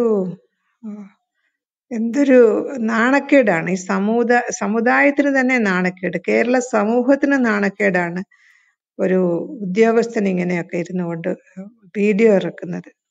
പിന്നെ അദ്ദേഹത്തിന്റെ പല വീഡിയോകളും മുഹമ്മദിനെ പുകഴ്ത്തിക്കൊണ്ടുള്ളത് കാണുമ്പോൾ തന്നെ സാമാന്യ ബുദ്ധിയുള്ള മുസ്ലിങ്ങൾക്ക് പോലും അറിയാം ഇയാൾ ഈ പറയുന്നതൊക്കെ ആരോ പറയിപ്പിക്കുന്നതാണ്, എഴുതി കൊടുത്ത് പറയിപ്പിക്കുന്നതാണ്. അതിനുള്ള തക്കതായ പ്രതിഫലങ്ങളും വാങ്ങുന്നുണ്ടാകാം എന്ന് നമുക്ക് തോന്നുന്നതിൽ യാതൊരു സംശയവുമില്ല. ഇദ്ദേഹത്തിന് ഒരു ചെറിയ കുട്ടി പോലും അദ്ദേഹത്തെ എതിർത്ത് ഇങ്ങനെയുള്ള കാര്യങ്ങൾ കിഴക്കോട്ടിരുന്ന് പ്രാർത്ഥന വായിച്ചാൽ ബുദ്ധി കൂടും, ഇങ്ങനെയുള്ള അനേക എന്താ പറയാ ഇദ്ദേഹത്തിന്റെ ഇതൊക്കെ ഈ വീഡിയോ ഒക്കെ കാണുമ്പോ ഇനിയിപ്പോ വേറെ വല്ല പോലീസ് ഓഫീസർമാർക്കും ഇതേ രീതിയിൽ മുസ്ലിം ആഭിചാരകരെ വിളിച്ച് കേസ് തെളിയിക്കാൻ വളരെ ഈസി ആവുമല്ലോ. പിന്നെ ഇനിയിപ്പം അവര് ബുദ്ധിമുട്ടി കഷ്ടപ്പെട്ട് അവര് കേസ് അന്വേഷിക്കാനൊന്നും പോകണ്ട. ഇഷ്ടം പോലെ ആഭിചാരക്കാരല്ലേ ഇപ്പോ കേരളത്തില്. അവരെയൊക്കെ വിളിച്ചിട്ട് അവർക്കൊക്കെ കുറച്ച് പൈസ കൊടുത്ത് അവരൊക്കെ തെളിയിച്ചു തരുമല്ലോ എന്ന രീതിയിൽ ചിന്തിച്ചുകൂടെ ഇനി ബാക്കി പോലീസുകാർക്കും കൂടി? നാണക്കേട്. Shame on Kerala police. അത്രേ എനിക്ക് പറയാനുള്ളൂ. Thank you for the time. Okay, നമ്മുടെ ഇനി ആരാണ് സംസാരിക്കുന്നത്? പൗലോ ഒന്ന് ബ്ലിങ്ക് ചെയ്തായിരുന്നല്ലോ, സംസാരിക്കും. പറയും. എനിക്കൊരു ചെറിയ കാര്യം കൂട്ടിച്ചേർക്കാനായിരുന്നു. അതായത് മറ്റേ ഇവരൊക്കെ പറഞ്ഞ ഇദ്ദേഹം വിളിച്ചു വരുത്തിയ പ്രേതത്തിന് പോലും അറിയില്ല ആരൊക്കെയാ കൊന്നെന്ന്. ഒരാളെ പരിചയമുള്ളൂ, ബാക്കി 2 പേരെ പരിചയമില്ല. അത് ഈയിടെ ഇറങ്ങിയൊരു സിനിമ ഉണ്ടായിരുന്നു, ഞാൻ അതൊന്നും മെൻഷൻ ചെയ്യാൻ വേണ്ടിയിട്ടാണ് ഞാൻ ഇത്ര നേരം വെയിറ്റ് ചെയ്തത്. നമ്മുടെ മമ്മൂട്ടി കോട്ടും സോട്ടും ഒക്കെ ഇട്ടിട്ട് അച്ഛനായിട്ട് അഭിനയിച്ചൊരു സിനിമ. അതിനകത്ത് മഞ്ജു വാര്യർ എന്ന് പറയുന്ന ഒരു പ്രേതം വരുന്നുണ്ട്. അപ്പൊ ഈ പ്രേതത്തിനെ ഏതോ വണ്ടി ഇടിച്ചാണ് മരിക്കുന്നത്. അപ്പൊ ഈ പ്രേതത്തിനെ ഏതോ ഒരു വ്യക്തി മനഃപൂർവ്വം വണ്ടി ഇടിച്ചു വന്നു എന്നാണ് ഈ പ്രേതം വിചാരിക്കുന്നത്. പക്ഷെ മമ്മൂട്ടിയാണ് കണ്ടുപിടിക്കുന്നത് ഇത് ശരിക്കും ഒരു ആക്സിഡന്റ് ആണ്, അല്ലാതെ ശരിക്കും ഈ പ്രേതം ഇടിച്ചല്ല. അല്ല, ഈ മനുഷ്യനെ കൊല്ലാൻ നടക്കുവാണ് ഈ മഞ്ജു വാര്യറും എന്റെ പ്രേതം. അപ്പൊ മഞ്ജു വാര്യരുടെ പ്രേതം ഈ മനുഷ്യനെ അന്വേഷിച്ച് നടക്കുമ്പോൾ അവസാനം മമ്മൂട്ടിയാണ് കണ്ടുപിടിക്കുന്നത് അത് അങ്ങനെയല്ല സംഭവിച്ചേക്കുന്നത്, ഇത് യാദൃച്ഛികമായിട്ട് സംഭവിച്ചാന്ന്. മരിച്ചു പോയവന് പോലും ഈ യാഥാർത്ഥ്യം അറിയാൻ പാടില്ല. ഈ ലോകത്ത് ഈ 3 പേരിൽ ഒരാളെ പരിചയമുള്ളൂ ഈ മരിച്ചുപോയ ആൾക്ക്. ഈ പ്രേതം വന്നിട്ട് എന്നാ അധികം നേരം ബുദ്ധിമുട്ടിക്കരുതെന്ന് പറഞ്ഞ് ഭാര്യ പറഞ്ഞ് വിടുന്നുമുണ്ട്. അപ്പൊ അത്രയൊക്കെ അതിന്റെ ആ ഒരു എന്ത് രസമാണ് ആ കഥയെന്നുള്ളത്. ഞാൻ അത് രണ്ടും തമ്മിൽ കമ്പയർ ചെയ്യായിരുന്നു ഞാൻ ആ സമയത്ത്. ഇതൊന്നും പറയാൻ വേണ്ടിട്ട് വന്നതാണ്. ഇത്രയേ ഉള്ളൂ ഇതിനകത്ത്. ചിരി, അത് ഓർത്തപ്പോൾ ചിരി വന്നിട്ട് വയ്യായിരുന്നു ആ വീഡിയോയുടെ ഇത് കേട്ടപ്പോൾ. 2 പേര് വന്നു, അല്ല 3 പേര് കൂടിയാണ് കൊല്ലുന്നത്. പക്ഷെ ഒരാളെ ഈ പ്രേതത്തിന് പരിചയമുള്ളൂ. മരിച്ചു കഴിഞ്ഞിട്ടും അദ്ദേഹത്തിന് ഈ 2 പേരെ പരിചയമില്ല. പിന്നെ അത് ആരാണ് കണ്ടുപിടിച്ച് കൊടുത്താവോ? അലക്സാണ്ടർ ജേക്കബ് തന്നെ കണ്ടുപിടിച്ച് കാണുമായിരിക്കും. ഓക്കെ, നമ്മുടെ പിന്നെ സൺ സംസാരിക്കൂ. ആ കേൾക്കണേ. അതായത് ഈ ഇദ്ദേഹത്തിന്റെ ആദ്യകാലത്തെ പ്രശ്നങ്ങളൊക്കെ നല്ല ഈ ഒരു സഭയിലെ മറ്റേ മറ്റേ വിശുദ്ധന്മാരെ കുറിച്ചിട്ടുള്ള കുറെ പ്രശ്നങ്ങളൊക്കെ നല്ല രസമായിരുന്നു. പിന്നെ ഇയാള് ഈ ജയിലിന്റെ ഒരു വിഷയം വന്നു. ജയിലിലെ എന്തോ കള്ളക്കടത്ത എന്തോ മയക്കമരുന്ന് പ്രശ്നമൊക്കെ വന്നപ്പോ ഇയാള് പുറത്താവ് എന്തൊക്കെ സംഭവിച്ചപ്പോൾ ഇയാള് ഈ വിഷയം മാറി ചർച്ച ചെയ്യുന്നുണ്ട്. ഇയാൾക്ക് മൊത്തം പ്രാന്താന്നുകൊണ്ട് എന്തോ വിഷയം സംഭവിച്ചിട്ടുണ്ട് ഇയാൾക്ക്. അല്ലാണ്ട് ഇയാൾ ഇങ്ങനെ സംസാരിക്കാൻ സാധ്യതയില്ല. കാശിന്റെ പ്രശ്നമൊന്നുമല്ല, പക്ഷെ അയാൾക്ക് എന്തോ മാനസികമായിട്ട് എന്തോ പ്രശ്നം ഉണ്ടെന്ന് എനിക്ക് തോന്നുക. അല്ലാണ്ട് ഇത്ര വിദ്യാഭ്യാസം ഇവരുള്ള ആള് ഈ ജാതി വൃത്തികളിൽ പറയുന്ന എനിക്ക് തോന്നുന്നില്ല. കാരണം മതപരം മാത്രമല്ല, ഇത് വേറെ എന്തോ ഒരു പ്രശ്നമുണ്ട് ഇയാൾക്ക് എന്നാണ് മനസ്സിലാവുന്നത്. ഇയാളുടെ വർത്തമാനം കേൾക്കുമ്പോ മഹാവൃത്തിയോടായിട്ട് തോന്നുന്നത്. മതപരം മാത്രമല്ല, ഒരു എന്തെന്നാ പറയാ, അത്രയ്ക്കും മോശമായ രീതിയിലാണ് ഇയാൾ ഓരോ വാക്കുകൾ പറഞ്ഞുകൊണ്ടിരിക്കുന്നത്. ഞാൻ നല്ല ടി വിയിൽ കണ്ടു ഒരു ഇതിന്റെ ഒരു വേറെ ഒരു 24-ലെ ഒരു പരിപാടി ഉണ്ടായിരുന്നു ഇയാളുടെ. മഹാവൃത്തിയാണെന്ന് ഇയാൾ പറഞ്ഞോണ്ട് എന്താണെന്ന് അറിയില്ല, എന്തൊക്കെ മാനസിക പ്രശ്നമുള്ള പോലെ എനിക്ക് മനസ്സിലാവുന്നത്. ഓക്കെ. ഓക്കെ, അൽഫത്തോട്ടം പാസ് ഉണ്ടോ ഇവിടെ? നമ്മുടെ ഇസ്മയിൽ എന്താണ് ഏതാണ്ട് സംസാരിക്കാറുണ്ടെന്ന് പറഞ്ഞല്ലോ. എന്താണ് ഇസ്മയിലെ പറയാനുള്ളത്? എന്തെങ്കിലും പറയുന്നെങ്കിൽ പ്ലീസ് ദയവായിട്ടൊരു കാര്യം താങ്കൾ ശ്രദ്ധിക്കണമേ. ഇവിടെ വന്നിരുന്നു കൊണ്ട് ഊഹങ്ങൾ ദയവായിട്ട് പറയരുത്. താങ്കള് നിങ്ങളുടെ മതവിശ്വാസത്തെ കുറിച്ച് പറഞ്ഞ ഒരു പ്രശ്നമില്ല, ഞങ്ങൾ കേൾക്കാനായിട്ട് തയ്യാറാണ്. പക്ഷെ നിങ്ങളുടെ മതവിശ്വാസത്തെ കുറിച്ച് പറയുമ്പോൾ മതഗ്രന്ഥത്തിലുള്ള കാര്യമാണെങ്കിൽ തീർച്ചയായിട്ടും എന്റെ എവിഡൻസ് വെക്കണം, തെളിവ് വെക്കണം. ഇല്ലാതൊന്നും പറയും മുമ്പേ താങ്കൾ പരമാബദ്ധം പറഞ്ഞ് ഞാനെ തിരുത്തി. അങ്ങനെയുള്ളതായ കാര്യങ്ങളാണെങ്കിൽ ദയവായിട്ട് പറയരുത്. താങ്കൾക്ക് പറയാനുള്ള സ്വാതന്ത്ര്യം കൊണ്ട് ഞങ്ങൾ അത് അനുവദിച്ചിരിക്കുന്നു. പക്ഷെ താങ്കൾ പറയുന്നതിന് അടിസ്ഥാനപരമായ തെളിവുകൾ ഇവിടെ താങ്കൾ ഹാജരാക്കണം. പറയൂ. പാസ്റ്റർ, അതിനു മുമ്പ് ഹാന എന്നുള്ള ഐഡി ഒന്ന് താഴോട്ടാക്കിയത്. ആരാണ്? ഈ എനിക്ക് ഹന കാണാൻ എന്നുള്ള പറ്റല്ലോ. ഐഡി ആരെ ആരെയാ ലാസ്റ്റ് താഴോട്ടാക്കട്ടെ? കയറി വന്ന ഈ ഹാന. ഹന എന്നുള്ള ഐഡി ഒന്ന് താഴോട്ടാക്കാൻ വേണ്ടി. എനിക്ക് കാണുന്നില്ലല്ലോ, എനിക്ക് കാണുന്നില്ല. Please. Okay. Okay okay okay okay okay okay okay okay okay പറയൂ ഇസ്മയിൽ, പറയൂ ഇസ്മയിൽ. ഞാൻ പറഞ്ഞത് കേട്ടായിരുന്നോ?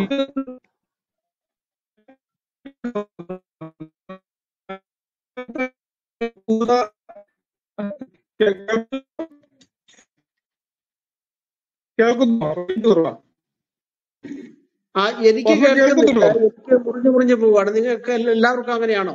പറയൂ. ക്ലിയർ അല്ല വാസ്. ഓക്കെ, എന്നാ അടുത്ത ആളിലേക്ക് പോയിക്കോ. ഇവിടെ റേഞ്ച് വീക്കാണ്. റേഞ്ചില്ല.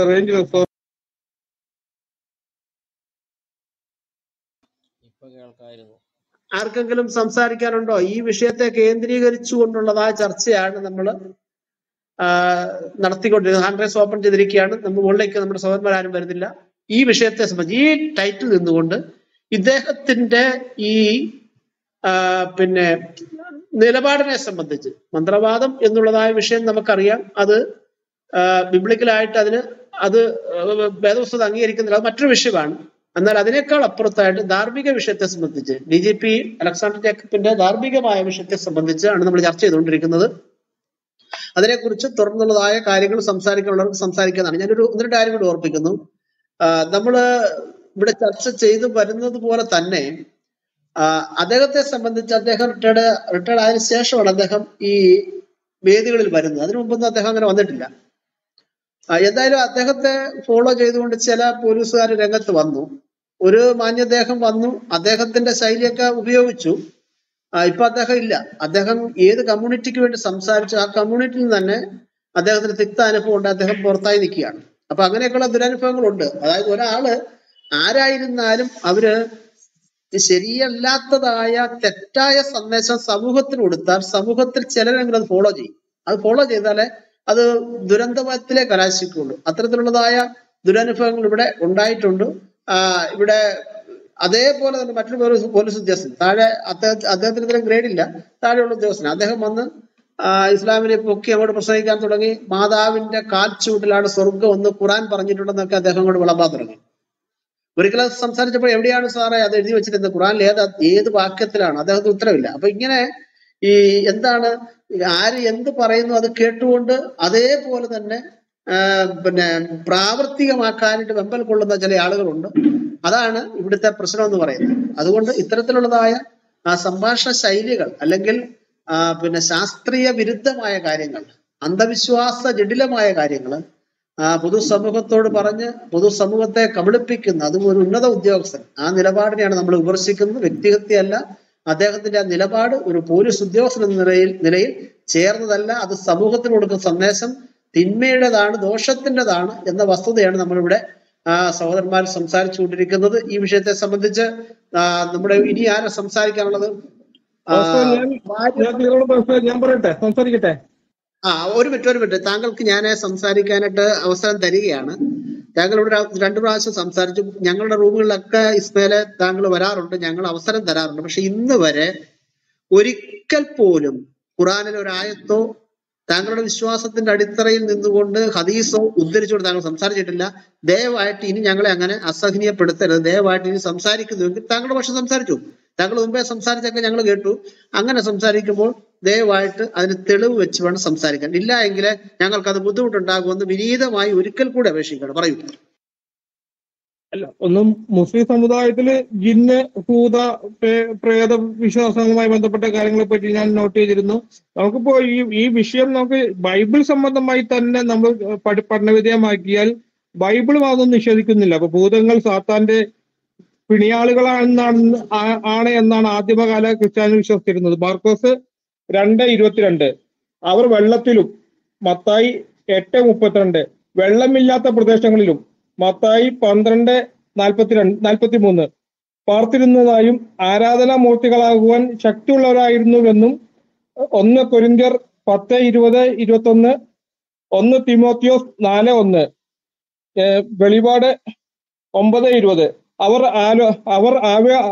ആവേശിച്ചിരുന്നവരിലൂടെ സംസാരിക്കുവാൻ അവർക്ക് കഴിയുമായിരുന്നുവെന്നും മാർക്കോസ് 1:34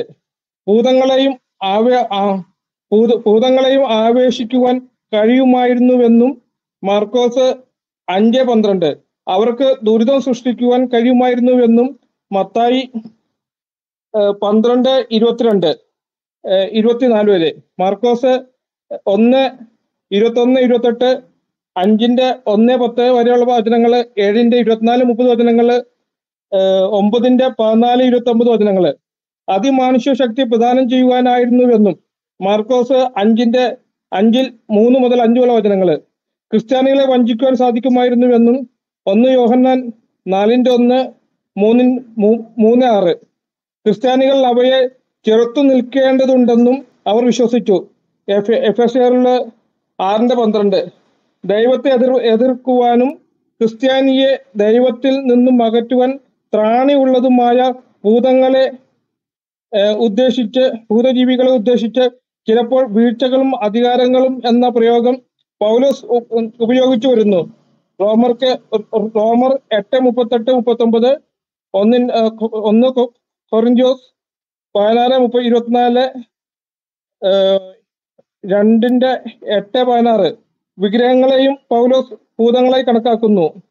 1 കൊരിന്ത്യർ 10:20-22 യേശു തന്റെ പരിസര ശുശ്രൂഷകളെ, പ്രത്യേകിച്ചും ഭൂതോച്ചാടനങ്ങളെ, 2 ഘട്ടങ്ങളായി നടക്കുന്ന സാത്താന്റെ മേലുള്ള വിജയത്തിന്റെ ബൈബിൾ ഡിക്ഷണറി എടുത്ത് വായിക്കുകയാണോ? അല്ല, നമ്മുടെ വാട്സാപ്പ് ജി സുശീലന്റെ വാട്സാപ്പ് ഞാനത് വായിച്ചതല്ല. ഞാൻ തെളിവ് കൊടുത്തോട്ടം പാസ്റ്റർ പറയട്ടെ. സത്യം പറഞ്ഞാൽ ഒന്നും മനസ്സിലാവുന്നില്ല അദ്ദേഹം പറയുന്നത്. പകുതി എന്തോ പറയുന്നു, പിന്നെ കുറെ അല്ല റെഫറൻസ് അത് വരുന്നു, അല്ല പിന്നെ എന്തോ പറയുന്നു. അല്ല അദ്ദേഹം ഒന്ന് പറഞ്ഞോട്ടെ, പറഞ്ഞു നിർത്തിയിട്ട് നമുക്ക് സംസാരിക്കാം. ഓക്കെ, ഞാൻ കേട്ടോണ്ടിരിക്കുക. അദ്ദേഹം എന്താണ് ഉദ്ദേശിക്കുന്നത് ആർക്കും മനസ്സിലാകുന്നില്ല. ഓക്കെ, പറയൂ. ഓക്കെ, ഞാനല്ല അപ്പോ ബൈബിളിൽ തന്നെ ഭൂതങ്ങള് പ്രവർത്തിക്കുന്നു എന്നും പിശാചുക്കളുടെ അവർ പിണിയാളികളാണെന്നും അവർ വിശ്വാസികളെയും മറ്റും സ്വാധീനിക്കുന്നുണ്ടെന്നും അവർ സംസാരിക്കുമെന്നെല്ലാം വ്യക്തമായി പറയുന്നുണ്ട്. ഇതെല്ലാം ബൈബിളിൽ തന്നെ ഉണ്ടായിരിക്കെ ഇത്തരം കാര്യങ്ങൾ ഇന്നത്തെ ലോകത്ത് നടക്കുമ്പോൾ അതൊക്കെ അന്ധവിശ്വാസമാണെന്ന് പറയുന്നു. ഇന്ന് പെന്തക്കോസ്ത് സമൂഹത്തിൽ നടക്കുന്ന ആത്മീയ പ്രവർത്തനങ്ങൾ, അത്ഭുത പ്രവർത്തനങ്ങളെ പിന്നിലും അത്തരം ശക്തികളാണെന്നുള്ള കാര്യം പഠിക്കേണ്ടതുണ്ട്. മറ്റേ പരിശുദ്ധാത്മാവാണോ ദുരാത്മാവോ എന്നുള്ള കാര്യം പഠിക്കേണ്ടതുണ്ട്. ഇത് അതിന്റെ എല്ലാ ആനുകൂല്യങ്ങളും അതിന്റെ അത്ഭുത ശക്തികളും എടുത്തു കാണിക്കുന്ന പ്രസ്ഥാനം തന്നെ അന്ധവിശ്വാസങ്ങളാണെന്ന് പറഞ്ഞിട്ട് ഇതിനൊക്കെ തള്ളിക്കളയുമ്പോൾ പിന്നെ എന്ത് അടിത്തറയാണ് ആ വേദിക്കുള്ള ആ സംഘടനയ്ക്ക് ഉള്ളത്? ഇത്തരം കാര്യങ്ങളൊക്കെ ബൈബിൾ പരസ്യമായിട്ടുണ്ടായിരിക്കും. എങ്ങനെയാണ് നിങ്ങൾ നിഷേധിക്കുന്നത്? അലക്സാണ്ടർ ജാക്കോബിനെ മാത്രം കുറ്റം വിധിക്കുന്നതിൽ എന്താണ് കാര്യമുള്ളത്? Okay okay okay okay Ismail ബ്രദറെ, ഇസ്മായിൽ ഓക്കെ ബ്രദറെ, ഓക്കെ. അല്ല ഇവിടെ ഞങ്ങളെ എല്ലാവിധ അന്ധവിശ്വാസങ്ങളെയും എതിർക്കുന്ന കൂട്ടത്തിലുള്ളതാണ്. അല്ല പറയാം. അത് ഇപ്പം അലക്സാണ്ടർ ജേക്കബ് ആയാലും ഇനി ന്യൂജൻ പിന്നെ പെന്തക്കോസ്ത് സഭകളായാലും അല്ല ഏത് തരത്തിലുള്ള ഹിന്ദു മതത്തിലുള്ള അന്ധവിശ്വാസങ്ങളായാലും ഇവിടെ ബ്രിട്ടീഷുകാർ വന്ന ബ്രിട്ടീഷ് മിഷണറിമാർ വന്ന കാലം മുതൽ അവർ ചെയ്തുകൊണ്ടിരിക്കുന്ന സംഗതികൾ ഇതൊക്കെയാണ്. ഇതെല്ലാം ബൈബിളിന്റെ പ്രമാണത്തിന്റെ അടിസ്ഥാനത്തിലാണ്. അതുകൊണ്ട് ഞങ്ങൾ അന്ധവിശ്വാസത്തെ പ്രോത്സാഹിപ്പിക്കുന്നു എന്ന് പറയുന്നത് ശരിയല്ല. ഓക്കെ, അല്ല ഒരു മിനിറ്റ് ഇസ്മായിൽ നിർത്തണേ. ഇസ്മായിൽ ഇവിടെ വായിച്ചതായ വാക്യങ്ങളൊക്കെ തന്നെ ഞങ്ങൾ കേട്ടു. ആ വാക്യങ്ങളൊക്കെ കേട്ടു. എഫേസ്യ ലേഖനം 6:12 ഒക്കെ പറഞ്ഞത് ആ വാക്യങ്ങൾ കേട്ടു. അവിടെ പറഞ്ഞിരിക്കുന്നതായ സാത്താന്യ ശക്തികൾ ശരിയാണ്, അത് ശരി. പക്ഷെ ഇസ്മായിലിന്റെ വാദത്തെ ഞങ്ങൾ പൊളിച്ചത്. അതായത് ഈ താങ്കൾ വായിച്ചതായ ബൈബിൾ വചനങ്ങളിൽ പറയുന്നതായ സാത്താന്റെ ആ ബഹുലത അല്ലെങ്കിൽ അവന്റെ പ്രവർത്തനങ്ങൾ, ദുരാത്മാവിന്റെ പ്രവർത്തനങ്ങൾ, അവന്റെ വ്യക്തിത്വ അസ്തിത്വം, ഇതൊക്കെ ബൈബിൾ അംഗീകരിക്കുന്നു. അതിനെന്താ പ്രശ്നം? അത് വെച്ചുകൊണ്ട് ആരെങ്കിലും ആ ശക്തിയെ ആവഹിച്ചുകൊണ്ട് മന്ത്രവാദം ചെയ്യാൻ തലവെട്ടാനായിട്ട് പോകുന്നുണ്ടോ? പറയുക സുഹൃത്തെ. താങ്കൾ ഇവിടെ പറഞ്ഞത് എന്താണ്? താങ്കൾ ഇവിടെ പറഞ്ഞ ഇസ്ലാമിലെ മന്ത്രവാദം, താങ്കൾ മുൻ ക്ലിപ്പിൽ, അതായത് മുമ്പ് സംസാരിച്ചത് ഇസ്ലാമിൽ മന്ത്രവാദം ശരിയാണ് താങ്കൾ സ്ഥാപിച്ചു, അതിനെയാണ് കണ്ണിച്ചത്. അതിനാണ് താങ്കൾ പറയേണ്ടത്. മാത്രമല്ല ജിന്നും ആത്മാവ് ഒന്നാണെന്നുള്ളതായ ഒരു വസ്തുത താങ്കൾ പറഞ്ഞു. ഇതിനൊക്കെയാണ് താങ്കൾ ഉത്തരം തരാം. അല്ല ബൈബിളിലെ വാക്യങ്ങൾ വായിച്ചിട്ട് അവിടെ സാത്താന്റെ പ്രവർത്തനങ്ങളുണ്ട്, പൗലോസ് പറയുന്നുണ്ട് പിശാചിന്റെ പ്രവർത്തനങ്ങളുണ്ട്, അങ്ങനെയാണ് മറുപടി പറയേണ്ടത്, ആണോ? ഓക്കെ, അടുത്ത ആളിലേക്ക് പോവാം. നമ്മുടെ ഭാര്യ സംസാരിക്കും. ഓക്കെ, പറയൂ. ഇതിനകത്ത് ഇസ്മായിൽ വാസ്തവത്തില് ഇസ്മായിലിന്റെ അറിവില്ലായ്മയിൽ നിന്നാണ് ഇങ്ങനെ ഒരു ദൈവവചനത്തിലെ കുറെ വാക്യങ്ങൾ വായിച്ചിട്ട് അദ്ദേഹം ഇങ്ങനെയൊക്കെ ബൈബിളിലുണ്ട്, അതുകൊണ്ട് അലക്സാണ്ടർ ജേക്കബിനെ കുറ്റം പറയുന്നത് നിങ്ങൾ ചെയ്യുന്നത് ശരിയല്ലെന്ന് പറഞ്ഞത്. ഇവിടത്തെ വ്യത്യസ്തത എന്താണെന്ന് ഇസ്മായിലിന് ഇതുവരെ മനസ്സിലായിട്ടില്ല, അല്ലെങ്കിൽ അദ്ദേഹം മനസ്സിലായിട്ടും മനസ്സിലാകാത്തതുപോലെ സംസാരിക്കുകയായിരിക്കും. എന്തായാലും ശബ്ദം കുറവാണ്. ഇപ്പൊ കേൾക്കാമോ? സൗണ്ട് ബെറ്റർ ആയിട്ടുണ്ട്. കേൾക്കാമോ? ഓക്കെ. എന്തായാലും ഇദ്ദേഹത്തിന് ഒരു ഇദ്ദേഹത്തിന് വേണ്ടിയിട്ടല്ല, ഓഡിയൻസിന് വേണ്ടിയിട്ടും കൂടെ ഒരു മറുപടി ആവശ്യമുണ്ടെന്ന് എനിക്ക് തോന്നി. അതുകൊണ്ടാണ് ഞാൻ സംസാരിക്കാം എന്ന് വിചാരിച്ചത്. ഇസ്മായിലെ, ബൈബിളിൽ വളരെ വ്യക്തമായി ഇപ്പൊ താങ്കൾ വായിച്ച വേദഭാഗങ്ങളിൽ തന്നെ ഇതൊക്കെ ഞങ്ങൾക്ക് വളരെ പരിചയമുള്ള വാക്യങ്ങൾ തന്നെയാണ് അങ്ങ് വായിച്ചത്. ഈ വാക്യങ്ങളിലെല്ലാം പറയുന്നത് ദുർഭൂതങ്ങളെ കുറിച്ചും അതുപോലെ സാക്ഷാൽ സാത്താനെ കുറിച്ചുമാണ്. താങ്കൾ സാക്ഷാൽ സാത്താനെ കുറിച്ച് പറഞ്ഞിരിക്കുന്നതും സാത്താന്റെ ദുർഭൂതങ്ങളെ കുറിച്ച് പറഞ്ഞിരിക്കുന്നതും ഒന്നായിട്ടാണ് താങ്കൾ വായിച്ച വിഷയം അവതരിപ്പിച്ചത്. പക്ഷെ അങ്ങനെയല്ല, അത് ദുർഭൂതങ്ങളെ കുറിച്ച് പറഞ്ഞിരിക്കുന്നതുമുണ്ട്, സാത്താനെ കുറിച്ച് പറഞ്ഞിരിക്കുന്ന വാക്യങ്ങളുമുണ്ട്. അത് ഞങ്ങൾ രണ്ടായിട്ടാണ് ക്രിസ്ത്യൻ തിയോളജിയിൽ മനസ്സിലാക്കുന്നത്. ഇവിടെ ക്രിസ്ത്യാനികളെ സാത്താനെ ഉപദ്രവിക്കാൻ സാത്താന് വേണമെങ്കിൽ അവരുടെ വിശ്വാസത്തെ തകർക്കാനുള്ള ശ്രമങ്ങളൊക്കെ നടത്താം. അതുകൊണ്ട് അവയോട് എതിർത്ത് നിൽക്കുവാൻ വേണ്ടി ഞങ്ങൾക്ക് കൽപ്പനയുണ്ട്, അതും സമ്മതിച്ചു.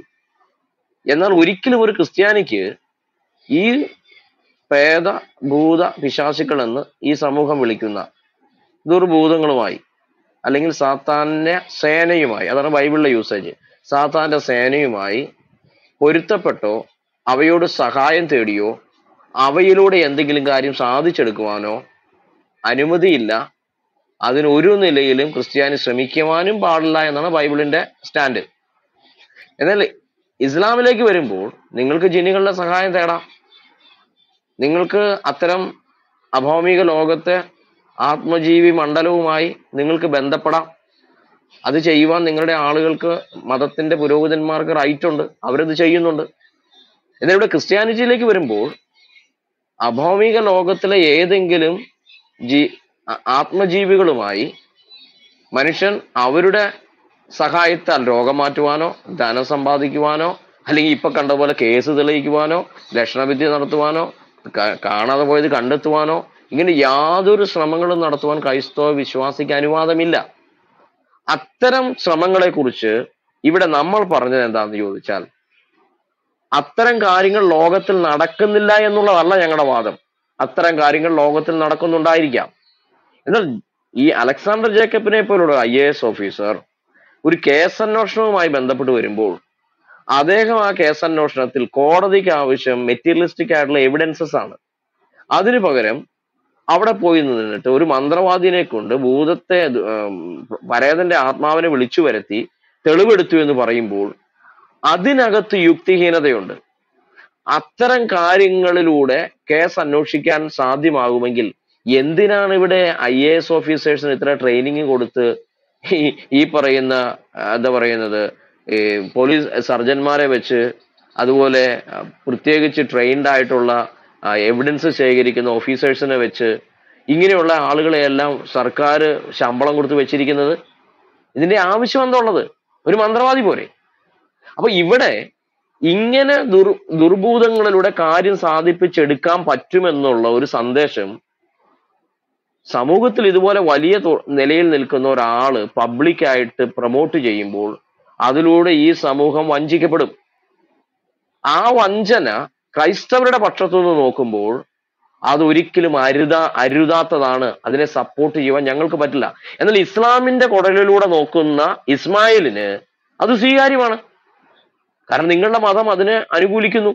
നിങ്ങളുടെ മതത്തിൽ നിന്നുകൊണ്ട് അതൊക്കെ ചെയ്യാം. ജാരത്തിൽ പോയി പ്രാർത്ഥിക്കുകയോ ഓതിത്തരുന്ന പഞ്ചസാര കൊച്ചിന്റെ വായിലിട്ട് കൊടുത്താൽ പനി മാറുമെന്നും ഓതിക്കിട്ടുന്ന ചരട് കെട്ടിക്കൊണ്ട് നടക്കാമെന്നും കഴുത്തിലാണെങ്കിൽ വലിയ വലിയ ചരടുകളിൽ വലിയ വലിയ കറുത്ത തുണി കൊണ്ട് ചുറ്റിയ എന്താ പറയുന്നത് വേലസ് പോലെയുള്ള ഈ സഞ്ചികൾ കെട്ടിത്തൂക്കിട്ട് നടക്കാമെന്നും ഒക്കെ നിങ്ങൾ പ്രാക്ടീസ് ചെയ്യുന്നു. നിങ്ങളെ സംബന്ധിച്ച് ഈ ജിന്നുകളുമായിട്ടുള്ള സംസർഗം പ്രത്യേകിച്ച് സുന്നി വിഭാഗത്തിന് അനുവദനീയമാണ്. അതുകൊണ്ടാണ് ഇസ്മായിൽ ഇവിടെ കയറി വന്നിട്ട് ഞങ്ങളെ മണ്ടന്മാരാക്കുന്നത്. ഞങ്ങളിത് സംസാരിക്കുന്നത് ഒന്ന് ബൈബിളിന്റെ പശ്ചാത്തലത്തിൽ ക്രിസ്ത്യാനിറ്റിക്ക് ഇത്തരം കാര്യങ്ങളോടുള്ള നിലപാട് എന്താണെന്നും, രണ്ട് ഒരു ആധുനിക സമൂഹത്തിൽ ഇത്തരം ദുർഭൂതങ്ങളിൽ നിന്ന് കാര്യം സാധിപ്പിച്ചെടുക്കുന്നത് ഒഫീഷ്യൽ ആയിട്ട് അത് ചെയ്യാമെന്നുള്ള നിലയിൽ, അതിന് നിയമസാധ്യതയുണ്ടെന്നുള്ള നിലയിൽ, അത് ശാസ്ത്രീയമാണെന്നുള്ള നിലയിൽ, അത് ഈ ആധുനിക സമൂഹത്തിൽ എന്താ ചെയ്താൽ എന്തോ ഗുണം കിട്ടുമെന്നുള്ള നിലയിൽ ഒരു പ്രചാരം നടത്തുന്നത് അന്ധവിശ്വാസത്തെ പ്രൊമോട്ട് ചെയ്യുന്നതായിട്ട് മാത്രമേ ഞങ്ങൾക്ക് കണക്കാക്കാൻ പറ്റത്തുള്ളൂ. അപ്പൊ ദുർമന്ത്രവാദം ഇല്ലെന്നല്ല ഞങ്ങൾ ഈ പറയുന്നത്. ദുർമന്ത്രവാദത്താൽ കാര്യസാധ്യത നടത്തുവാൻ വേണ്ടി ആരെങ്കിലും പോകുന്നുവെങ്കിൽ അത് തെറ്റാണെന്ന് പഠിപ്പിക്കുന്നവരാ ഞങ്ങൾ. ആ തെറ്റ് ആധുനികവൽക്കരിക്കാനും അത് ശാസ്ത്രീയമാണെന്നുള്ള നിലയിലും അത് പൊതുസമൂഹത്തിന് അംഗീകാരയോഗ്യമാണെന്നുള്ള നിലയിലും ഇസ്മായിൽ പ്രൊമോട്ട് ചെയ്താലും, ഇനി നിങ്ങളുടെ മതത്തിൽ ഏതെങ്കിലും പൗരോഹിത്യബന്ധം പബ്ലിക്കായി പ്രൊമോട്ട് ചെയ്താലും ഞങ്ങൾ അതിനെ എതിർക്കും. ഞങ്ങൾക്കത് എതിർക്കാനുള്ള റൈറ്റ് ഉണ്ട്. കാരണം ഞങ്ങൾ അത്തരം കാര്യങ്ങൾക്കെതിരെയാണ്. അത് വൈശാചികമാണെന്ന് പഠിപ്പിക്കുകയും അതിൽ നിന്ന് മനുഷ്യന് പ്രയോജനകരമായ ഒന്നും ലഭിക്കുകയില്ല എന്ന് ബൈബിൾ പറയുന്നത് കൊണ്ട് ഞങ്ങൾക്ക് അതിനെ എതിർക്കാനുള്ള ധാർമ്മികമായ റൈറ്റ് ഉണ്ട്. ആ ഉത്തരവാദിത്വം ഒരു സോഷ്യൽ ബീയിങ് എന്നുള്ള നിലയിൽ ഞങ്ങൾക്കുണ്ട്. ഈ രണ്ട് കാരണങ്ങളാലാണ് ഇസ്മായിലെ താങ്കൾ പറഞ്ഞ വാക്യങ്ങളൊക്കെ ബൈബിളിൽ ഉള്ളതാണെങ്കിലും താങ്കൾ പറഞ്ഞ നിലയിൽ ബൈബിൾ അതിനെ ക്രിസ്ത്യാനികൾക്ക് താങ്കൾ ഉദ്ദേശിക്കുന്ന നിലയിലല്ല ആ ബൈബിൾ വാക്യങ്ങൾ ഇരിക്കുന്നത്. മനസ്സിലായോ? ഞാൻ ഇത്രയും ഒന്ന് പറഞ്ഞതേ ഉള്ളൂ. Thank you. ഓക്കെ, അനിൽപാസ് സംസാരിക്കും. ഹലോ, അനിൽപാസ് ഉണ്ടോ? ഉണ്ട്. ഞാനൊരു ഒരു 5 മിനിറ്റ് 2 മിനിറ്റ്. Okay okay. ഇനി ആരാ സംസാരിക്കുന്നത്? ഷിൻ സംസാരിക്കണ്ടോ? ഷിൻ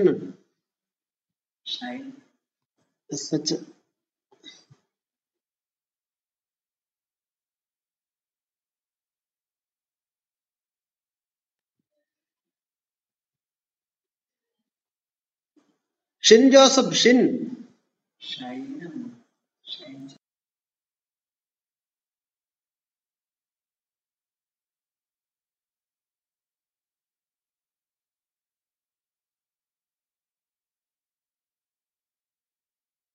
ഞാൻ പറയുന്നത് കേൾക്കാവോ? കേൾക്കാം ചാക്കോ പാസ്റ്ററെ. കേൾക്കുന്നുണ്ടോ? അല്ല, ഇനി ആരാ ഈ ഷിൻ ജോസഫ് എന്ന് പറയുന്ന സുഹൃത്ത്? ആരാ? ഷൈനോ, ഈ ഷിന്നോ, ഈ എന്താ ഇത്? ഈ സണ്ണ് സംസാരിച്ചാണ്. സൺ ടി ഉണ്ടല്ലോ, sun T സംസാരിച്ചായിരുന്നു. Okay okay okay okay. ഞാൻ സംസാരിച്ചു. ഞാൻ പറഞ്ഞു ബ്രദറെ, ഞാൻ പറഞ്ഞു. എന്നാ ഷൈനും കൂടെ ഉണ്ട്. ഷൈനും കൂടെ കഴിഞ്ഞാൽ പിന്നെ ഡയമണ്ട്. Okay okay. അല്ല, ഒരു മിനിറ്റ്. നമ്മുടെ പിന്നെ ഷിജുമോന് ഇസ്മയിലിനോട് സംസാരിച്ചു, മറുപടി കൊടുത്തു. പക്ഷെ ഈ ഇസ്മയില് എന്റെ ഒരു പ്രശ്നം എന്ന് പറയുന്നത്, അദ്ദേഹത്തിന്റെ വിശ്വാസത്തിലേക്കും അദ്ദേഹത്തിന്റെ ആ പ്രമാണത്തിലേക്കും ക്രൈസ്തവ വിശ്വാസത്തെ ബൈബിളിലെ കൂടെ വലിച്ചിഴച്ചു കൊണ്ടുവെക്കുക എന്നുള്ളതാണ് അദ്ദേഹത്തിന്റെ ഒരു ശൈലി. ഇതാ അദ്ദേഹം മുമ്പ് ചെയ്തത്. അങ്ങനെ പാടില്ല ഇസ്മയിലെ, പ്ലീസ്. താങ്കൾക്ക് താങ്കളുടേതായ വിശ്വാസത്തിൽ നിൽക്കാനേ കഴിയുള്ളൂ. അതിനെ ഒരിക്കലും താങ്കൾക്ക് അതിനെ മറികടക്കാൻ കഴിയത്തില്ല. അതുകൊണ്ടാണ് ഇവിടെ വന്നതായി ഇപ്പൊ 2-3 മണിക്കൂറായില്ലേ. നമ്മൾ തുടങ്ങിയ സമയം മുതൽ താങ്കൾ പല പ്രാവശ്യമായിട്ട് സംസാരിച്ചപ്പോഴൊക്കെ തന്നെ ഈ മന്ത്രവാദത്തെ അല്ലെങ്കിൽ ഈ ദുരാത്മാവിനാൽ ആവാഹിക്കപ്പെട്ട് മരിച്ചവരെ കയറ്റിക്കൊണ്ടിരുന്നതായ പിന്നെ ദുർഭൂതങ്ങളുടെ ആ ഒരു പ്രവർത്തനത്തെ, ആ ഒരു ശൈലിയെ താങ്കൾ പിന്താങ്ങുന്നതിന്റെ കാരണം എന്തെന്ന് ചോദിച്ചാൽ അതിന് നിങ്ങൾക്ക് പ്രമാണമുണ്ടോ? ഞങ്ങൾക്കതില്ല. ക്രൈസ്തവ വിശ്വാസത്തിന് ആ പ്രമാണമില്ലല്ലോ. മനസ്സിലാകുന്നുണ്ടോ? അതായത് മുഹമ്മദ് വളരെ കൃത്യമായിട്ട് പറയുന്നുണ്ട്, ദുർമന്ത്രവാദം മന്ത്രവാദം ചെയ്യാം, മാരണം ചെയ്യാമെന്ന് മുഹമ്മദ് പറയുന്ന ഹദീസുണ്ട്. മുഹമ്മദിനെ മന്ത്രവാദം ചെയ്ത് അബോധാവസ്ഥയിലാക്കിയ ഹദീസുണ്ട്. ഇതൊക്കെ പഠിച്ചതായ താങ്കൾക്ക് അതല്ലാതെ മറ്റൊന്ന് പിന്തുടരാൻ കഴിയത്തില്ല. അത് ഞങ്ങൾക്കറിയാം. പക്ഷെ താങ്കൾ ചെയ്യേണ്ട മറ്റൊരു ഗുരുതരമായ ഒരു വിഷയം, താങ്കൾ ചെയ്തുകൊണ്ടിരിക്കുന്ന വിഷയം, അതിനകത്തേക്ക് ബൈബിളിനെയും ഞങ്ങളെയും ബൈബിളിലെ വാക്യങ്ങളെ വലിച്ചിടിച്ചു കൊണ്ടുപോകുക. ഞങ്ങളുടെ കൂടെ കിടന്ന് നിങ്ങളെ കൂടി ഇങ്ങോട്ട് പോരെന്ന് പറഞ്ഞിട്ട് ഇങ്ങനെ വലിച്ച് അങ്ങോട്ട് കൊണ്ടുപോകുക. അതിനെ ഞങ്ങൾ എതിർക്കുന്നത്. ഇത് രണ്ടും രണ്ടാണ്. കൂടോത്രം ചെയ്യാനും മന്ത്രവാദം ചെയ്യാനും ആഭിചാരം ചെയ്യാനും അത്തരത്തിലുള്ളതായ ചെയ്ത്തിലൂടെയുള്ള വരുമാനത്തിൽ നിന്ന് ഉപജീവിക്കാനുള്ള പ്രമാണം നിങ്ങൾക്ക് എഴുതി വെച്ചിട്ടുണ്ട്. ഈ സുന്നി പണ്ഡിതന്മാര്, സുന്നികളാണ് അതിനകത്ത് കൂടുതലും ചെയ്യുന്നത്. അവരുടെ പണ്ഡിതന്മാർ എഴുതിയിരിക്കുന്ന തഫ്സീറിനകത്ത് പറഞ്ഞിരിക്കുന്നത് മന്ത്രവാദം ചെയ്യാം, ഉന്നമനത്തിന് വേണ്ടി, ഞങ്ങളുടെ വായിച്ചേൽപ്പിക്കാം, ഉന്നമനത്തിന് വേണ്ടി ചെയ്യാം, ആക്രമണം ഉണ്ടായാൽ തിരിച്ചു ചെയ്യാവുന്ന ഈ അടുത്ത കാലത്ത് എഴുതിയ തഫ്സീർ രേഖപ്പെടുത്തിയിരിക്കുന്നത്. അത് വായിക്കുന്ന മുഹമ്മദ് ഷാഫിയെ പോലെയുള്ളവര് എറണാകുളത്ത് നിന്ന് ഇലന്തൂരിലേക്ക് എങ്ങനെ പോകാതിരിക്കും? മനസ്സിലായോ? അവരുടെ കുറ്റമല്ല, അവരെ കുറ്റം പറയാൻ. ഇതൊക്കെ ചെറുപ്പം മുതൽ തന്നെ, ചെറുപ്രായം മുതൽ തന്നെ ഇവരൊക്കെ മദ്രസ പഠിച്ചിട്ടുള്ളവരാ. ഇവരൊക്കെ ഈ ഹദീസ് അറിയാം. മുഹമ്മദ് മാരണം ചെയ്യാൻ പറഞ്ഞതും മുഹമ്മദിന് മാരണം ചെയ്ത് ജൂതം കൊണ്ടുവന്ന് മുഹമ്മദിന് കൂടോത്രം ചെയ്ത് മുഹമ്മദിനെ അബോധാവസ്ഥ മാസങ്ങള്, സയ്യിദ് കുതുബ് പറയുന്നത് മാസങ്ങള് പ്രവാചകൻ ക്ഷീണിതനായി കിടന്നു വന്ന ഒരു ജൂത കുടുംബം കൊടുത്ത പണിയാ. മനസ്സിലായോ? അപ്പൊ അത്തരത്തിലുള്ളതായ പ്രമാണം നിങ്ങളുടെ പുസ്തകത്തിൽ അതിനെ ഫോളോ ചെയ്തുകൊണ്ടാണ് ഈ പണ്ഡിതന്മാർ പറയുന്നത് നമുക്കും ചെയ്യാം, മുസ്ലിമിനും ചെയ്യാം, ഇസ്മയിലിനും ചെയ്യാം. പക്ഷെ ഒരു തോമാച്ചിന് ചെയ്യാനോ മാത്യുവിന് ചെയ്യാനോ ഷിജുമോന് ചെയ്യാനോ പ്രമാണമില്ല. ഞങ്ങളുടെ പ്രമാണം നിങ്ങളുടെ രണ്ടിന്റെ രണ്ടായത്. ദക്ഷിണ ഉത്തര ധ്രുവങ്ങളെ പോലെ അകന്നു നിൽക്കുന്ന ഈ രണ്ട് പ്രമാണത്തെയും കൂടെ കൂട്ടിക്കെട്ടാനായിട്ട് ദയവ് ചെയ്ത് താങ്കൾ ശ്രമിക്കരുത്. താങ്കൾ ഇവിടുന്ന് ഒരു എത്ര ബൈബിൾ വചനം വായിച്ചാലും ഞങ്ങൾക്ക് സന്തോഷമുള്ളൂ. പക്ഷെ താങ്കൾ ശ്രമിക്കേണ്ടത് എന്താണ്? ശ്രമിക്കേണ്ടത് താങ്കളുടെ വിശ്വാസത്തിന്റെ പൊള്ളത്തരം തിരിച്ചറിഞ്ഞ തെറ്റാന്ന് പറയാനുള്ള ആംബിയറാണ് താങ്കൾ കാണിക്കേണ്ടത്. ഓക്കെ, അടുത്ത ആളിലേക്ക് നമ്മുടെ ഭാര്യ സംസാരിച്ചാട്ടോ. ഇപ്പൊ ചാക്കോപാസ്റ്റർ, ഞാനൊരു മറുപടി സമയം തരുവാ? മറുപടി ഇതാണ്. താങ്കൾ മുമ്പ് സംസാരിച്ചപ്പോൾ ആളുകൾ പറഞ്ഞിട്ടില്ല താങ്കൾ എന്താ സംസാരിക്കുന്നത്, താങ്കൾ എന്താണ് വായിക്കുന്നത്, താങ്കൾ എന്താണ് ഉദ്ദേശിക്കുന്നത് പറഞ്ഞിട്ട് കൃത്യമായിട്ട് തെളിവോടുകൂടി ഒന്നും കൂടെ സംസാരിച്ചു. ബ്രദറെ, ഞാൻ ഒരു കാര്യം പറയാം ബ്രദറെ, ഞാൻ ഒരു കാര്യം പറയട്ടെ. അല്ല, അദ്ദേഹം അല്ല, നമ്മുടെ ഇസ്മയിൽ എന്ന് കഴിഞ്ഞിട്ട് സണ്ണിന് വരാം. ഇസ്മയിൽ എന്ന് കഴിഞ്ഞിട്ട് അദ്ദേഹം കുറെ നമ്പറുകൾ വായിച്ചു എന്നല്ലാണ്ട് ഇത് ക്രിസ്ത്യാനികൾക്ക് ചെയ്യാൻ വകുപ്പൊന്നുമില്ല, നിയമമൊന്നുമില്ല. അല്ല, ഒരു മിനിറ്റ് പ്ലീസ് ഒരു മിനിറ്റ്. ഇസ്മയിൽ കഴിഞ്ഞിട്ട് ഞങ്ങൾക്ക് സണ്ണിലേക്ക് വരാം. ഇസ്മയിൽ പറയൂ. ഞാൻ ഈ വിഷയത്തെ സമീപിച്ചത് ഒരു മതവിശ്വാസത്തിന്റെ അടിസ്ഥാനത്തിലല്ല, ഒരു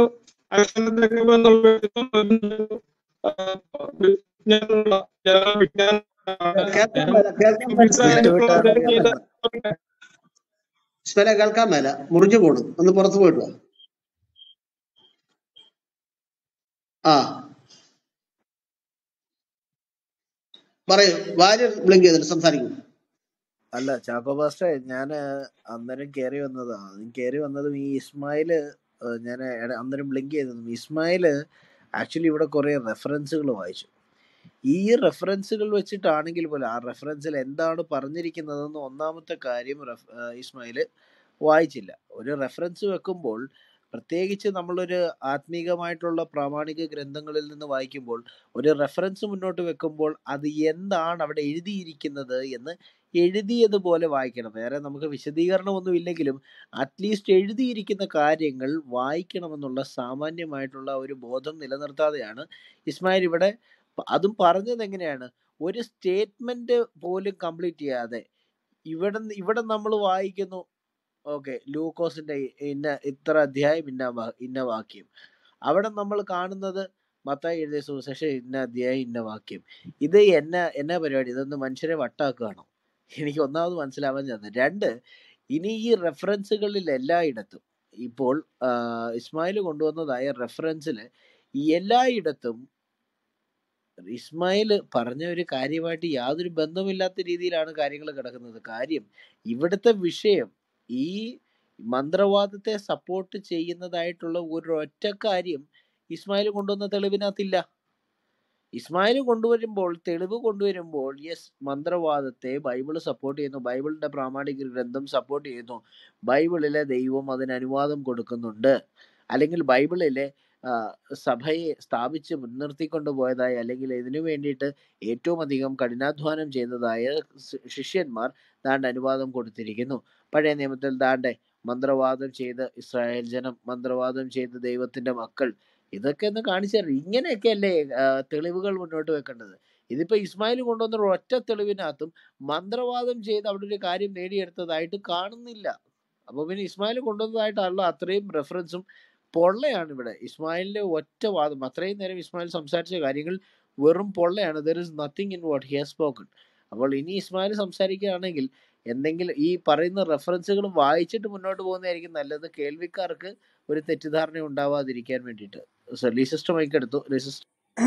അതെ, വാര്യർ ബ്രദറിന് മനസ്സിലായില്ലേ? ചാക്കോ പാസ്റ്റർ പറഞ്ഞായിരുന്നു ഇയാൾ ഒരിക്കൽ പോലും ഒരു റെഫറൻസും വെച്ചിട്ടില്ല എന്ന്. അപ്പൊ കുറെ എണ്ണം എടുത്തോണ്ട് വന്നു. അതാ സംഭവിച്ചത്. അല്ല സിസ്റ്റർ, എനിക്ക് മറ്റൊരു കോമഡി ഇതിനകത്ത് തോന്നി. വാട്സപ്പിന്ന് കിട്ടുന്നതാണല്ലോ, വാട്സപ്പ് ക്യാപ്സ്യൂൾ. അപ്പൊ അതിനകത്ത് ഉള്ളത് വായിക്കാനല്ലേ പറ്റുള്ളൂ. അതിന്റെ അർത്ഥമൊന്നും അറിയാൻ പറ്റില്ലല്ലോ, മുഴുവൻ വായിക്കാനും പറ്റില്ല. അതാണ് പറ്റിയത്. അല്ല സിസ്റ്റർ, എനിക്ക് ഇതിനകത്ത് മറ്റൊരു കോമഡിയും തോന്നി. ഈ ഇസ്മായിൽ നമ്മുടെ റൂമുകളിലൊക്കെ വന്ന് സംസാരിക്കുന്ന ആളല്ലേ. ഖുറാന്റെ ഒരൊറ്റ തെളിവ് പോലും അറിയാത്ത ഇസ്മായിലിന് ബൈബിളിന്റെ ഇത്രയധികം തെളിവുകൾ അറിയാന്നുള്ളതാണ്. അതാണ് ഇതിന്റെ മറ്റൊരു ബഹുരസമായിട്ടുള്ള. ഓക്കെ, അടുത്ത ആളാരാ? നമ്മുടെ ഇസ്മായിൽ സംസാരിക്കൂ. താങ്കൾ തെളിവ് സഹിതം വെച്ച് സംസാരിക്കൂ, പറയൂ.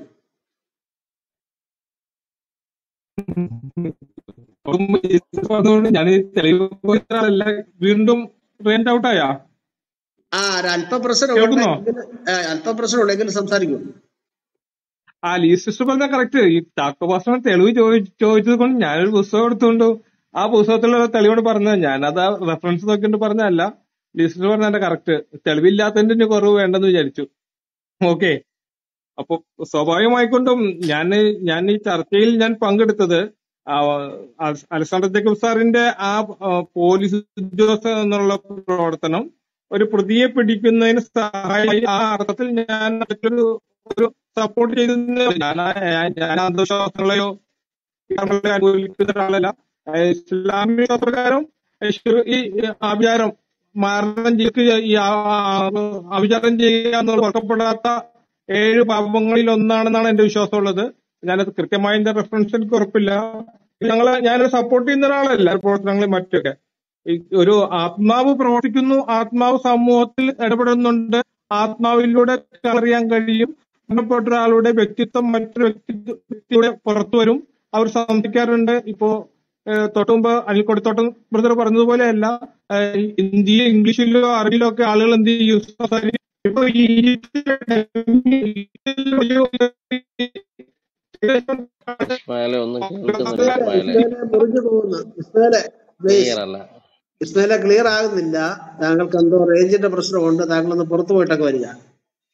ഓക്കെ, ഇവിടെ അൽക്കുടത്തോട്ടം പാസിലേക്ക് പോയി. ഇവിടെ ഒരു മിനിറ്റ്, ഈ ഇസ്മയില് വീണ്ടും പറയുന്നത് കേട്ടോ, പോലീസ് ഉദ്യോഗസ്ഥൻ, ഉന്നത പോലീസ് ഉദ്യോഗസ്ഥൻ ഒരു പ്രതിയെ പിടിച്ചതിനെയാണ് ഞാൻ സപ്പോർട്ട് ചെയ്തത്, മതത്തെ അല്ലെന്ന്. ഇവിടെ അദ്ദേഹം ആദ്യമേ മതത്തെ സപ്പോർട്ട് ചെയ്തത്. മലക്കം പറയുന്നുണ്ടോ? ഇങ്ങനെ കളം മാറ്റി ചവിട്ടാനായിട്ട് ഞങ്ങളുടെ പ്രിയ സുഹൃത്ത് ഇസ്മയിൽ അല്ലാതെ മറ്റാർക്ക് കഴിയും? ആദ്യമേ താങ്കള് ഈ ഈ പോലീസ് ഉദ്യോഗസ്ഥന്റെ ആ ഒരു ശൈലിയെ പിന്തുണയ്ക്കാൻ കാരണം എന്താണ്? മതത്തെ താങ്ങുന്നുണ്ട്. അത് കൃത്യമായിട്ട് താങ്കൾ ആദ്യമേ പറഞ്ഞു. റീപ്ലൈ കേട്ടാൽ താങ്കൾക്കറിയാം.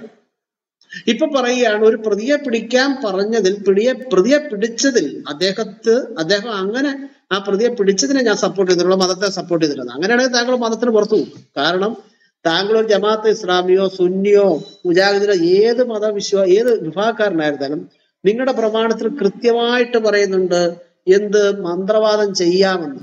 മന്ത്രവാദം ചെയ്യാമെന്ന് കൃത്യമായിട്ട് നിങ്ങളുടെ പ്രമാണത്തിൽ പറഞ്ഞു. ഞാൻ അത് ഇതുവരെ വായിച്ചില്ല, ഒരു ഹദീസ് ഞാൻ വായിക്കുക. അപ്പൊ അതുകൊണ്ട് താങ്കൾക്ക് അത് ചെയ്തേ മതിയാകൂ. അത് തെറ്റാന്ന് താങ്കൾ പറഞ്ഞാൽ താങ്കൾ ഇസ്ലാമിൽ നിന്ന് പുറത്തു പോകും. മനസ്സിലായോ? സഹീഹായ ബുഖാരി 1926 പറയുന്നത് ഇങ്ങനെയാണ്: ഉമ്മു സലമയിൽ നിന്ന് മുഖത്ത് ഒരു പാടുള്ള ഒരു പെൺകുട്ടി അവിടുത്തെ വീട്ടിൽ വെച്ച് കണ്ടപ്പോൾ തിരുമേനി അരുളി, അവളെ നിങ്ങൾ മന്ത്രിച്ചൂതുക, അവൾക്ക് കണ്ണേറ് തട്ടിയിരിക്കുന്നു. മനസ്സിലായ? കണ്ണ് കിട്ടിയിരിക്കുന്നു. മുഖത്തെന്തോ പാട്, വല്ല അലർജി കൊണ്ടോ ഏതെങ്കിലും പാടായിരിക്കാം. മുഹമ്മദിന് അറിയത്തില്ല, തിരിച്ചറിയാൻ. മുഹമ്മദ് അതിന് നിർദ്ദേശിക്കുന്ന മരുന്ന് കേട്ടോ, കണ്ണേറ് തട്ടിയിരിക്കുന്നു, മന്ത്രവാദം ചെയ്തോളാൻ. ഇങ്ങനെ നിരവധി ഹദീസുകളുണ്ട്. മാത്രമല്ല അദ്ദേഹം മന്ത്രവാദം ചെയ്തതിന്റെ ആനുകൂല്യം പറ്റിയിട്ടുമുണ്ട്. അപ്പൊ ഇത്തരത്തിലുള്ളതായ ഹദീസുകൾ നിങ്ങളുടെ മതഗ്രന്ഥത്തിൽ കിടക്കുമ്പോൾ നിങ്ങൾ നിങ്ങൾക്ക് അതിനെ തള്ളാൻ കഴിയത്തില്ല സുഹൃത്തെ. നിങ്ങൾ തള്ളിയാൽ നിങ്ങൾ മതത്തിന് പുറത്തു പോകും. അതുകൊണ്ട് നിങ്ങളിവിടെ DGPയെ സപ്പോർട്ട് ചെയ്യേണ്ട, ആ പ്രമാണത്തെ ആണ് നിങ്ങൾ തള്ളിക്കളയേണ്ടത്. മനസ്സിലായോ? ഓക്കെ, അൽപാസ് സംസാരിച്ചേട്ടെ. അല്ല, ഇസ്ലാമില് അറബി മന്ത്രവാദത്തെ മുഴുവൻ അംഗീകരിക്കും, അല്ലാത്ത മന്ത്രവാദങ്ങളിലെ ദോഷമുള്ളെന്ന് മനസ്സിലായില്ലേ ചാക്കോ പാസ്റ്റർക്ക്? ആ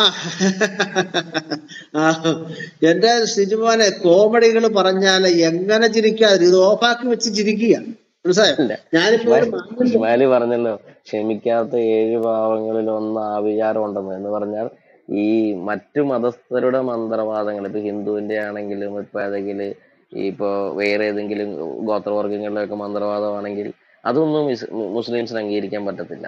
പക്ഷെ ഈ ജിന്നുകളോടുള്ള സംസർഗത്തിന് വേണ്ടുന്ന അറബി മന്ത്രവാദം ഇവർക്ക് നല്ല ഭംഗിയായിട്ട് അറിയാം. അത് ഇവര് നല്ലതായിട്ട് ഉപയോഗിക്കുകയും ചെയ്യും. അതിലൊരു തെറ്റും പറയാൻ പറ്റത്തില്ല. അതിൽ തെറ്റ് പറഞ്ഞാൽ ഇസ്മായില് നിങ്ങളുടെ മതത്തിൽ നിന്ന് വെളിയിൽ ആ നിമിഷം. മനസ്സിലായോ? അതാണ് ചാക്കോ പാസ്റ്റർ പറയുന്നത്. മന്ത്രവാദം അറബിയിലാണെങ്കിലും പിശാചിനോടും ജിന്നുകളോടും ഉള്ളതാണെങ്കിൽ അതിനോട് എതിരാണ് ക്രിസ്ത്യാനിറ്റി, അതിനോട് അനുകൂലിച്ചാണ് ഇസ്ലാം നിൽക്കുന്നത്. ഇനി അത് തെറ്റാന്ന് ഇസ്മായിൽ ഇവിടെ ഇരുന്ന് പറഞ്ഞാൽ അതിന്റെ അർത്ഥം ഇസ്മായിൽ നിങ്ങളുടെ മതത്തിന്റെ ഗ്രന്ഥത്തിനെയാണ് എതിർക്കുന്നത്. അത്രയുള്ള കാര്യം. പിടികിട്ടിയോ? അല്ല, അത് തെറ്റ് തന്നെയാണ്. എനിക്ക് യാതൊരു സംശയമില്ല. എന്റെ ജീവിത നിലപാട് തന്നെയാണ്.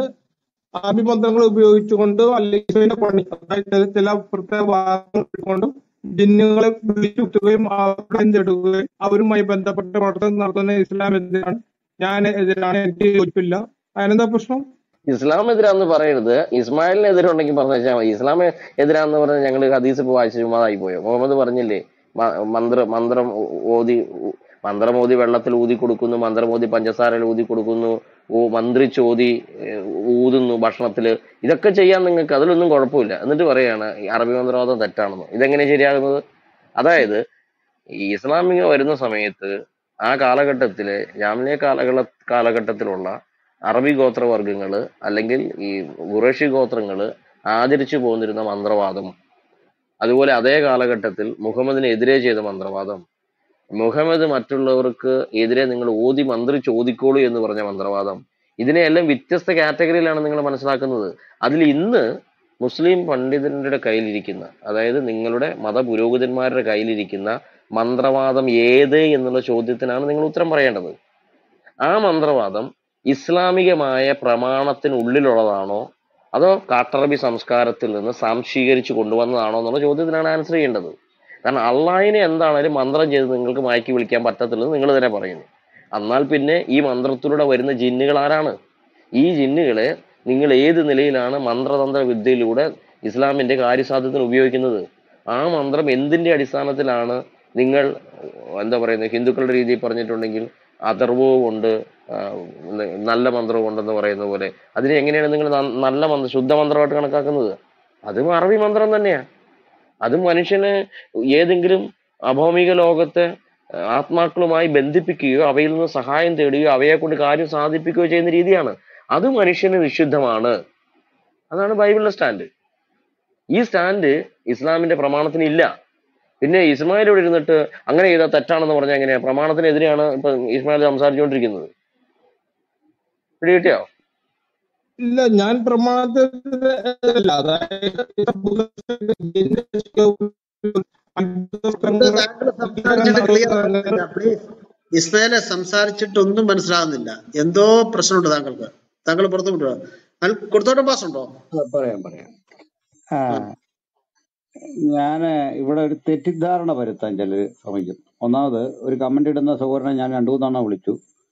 ഇവിടെ നമ്മൾ നുണ പറയും. ഞങ്ങളെ സംബന്ധിച്ചുള്ള അതൊരു പുതിയ കേൾവിയല്ല.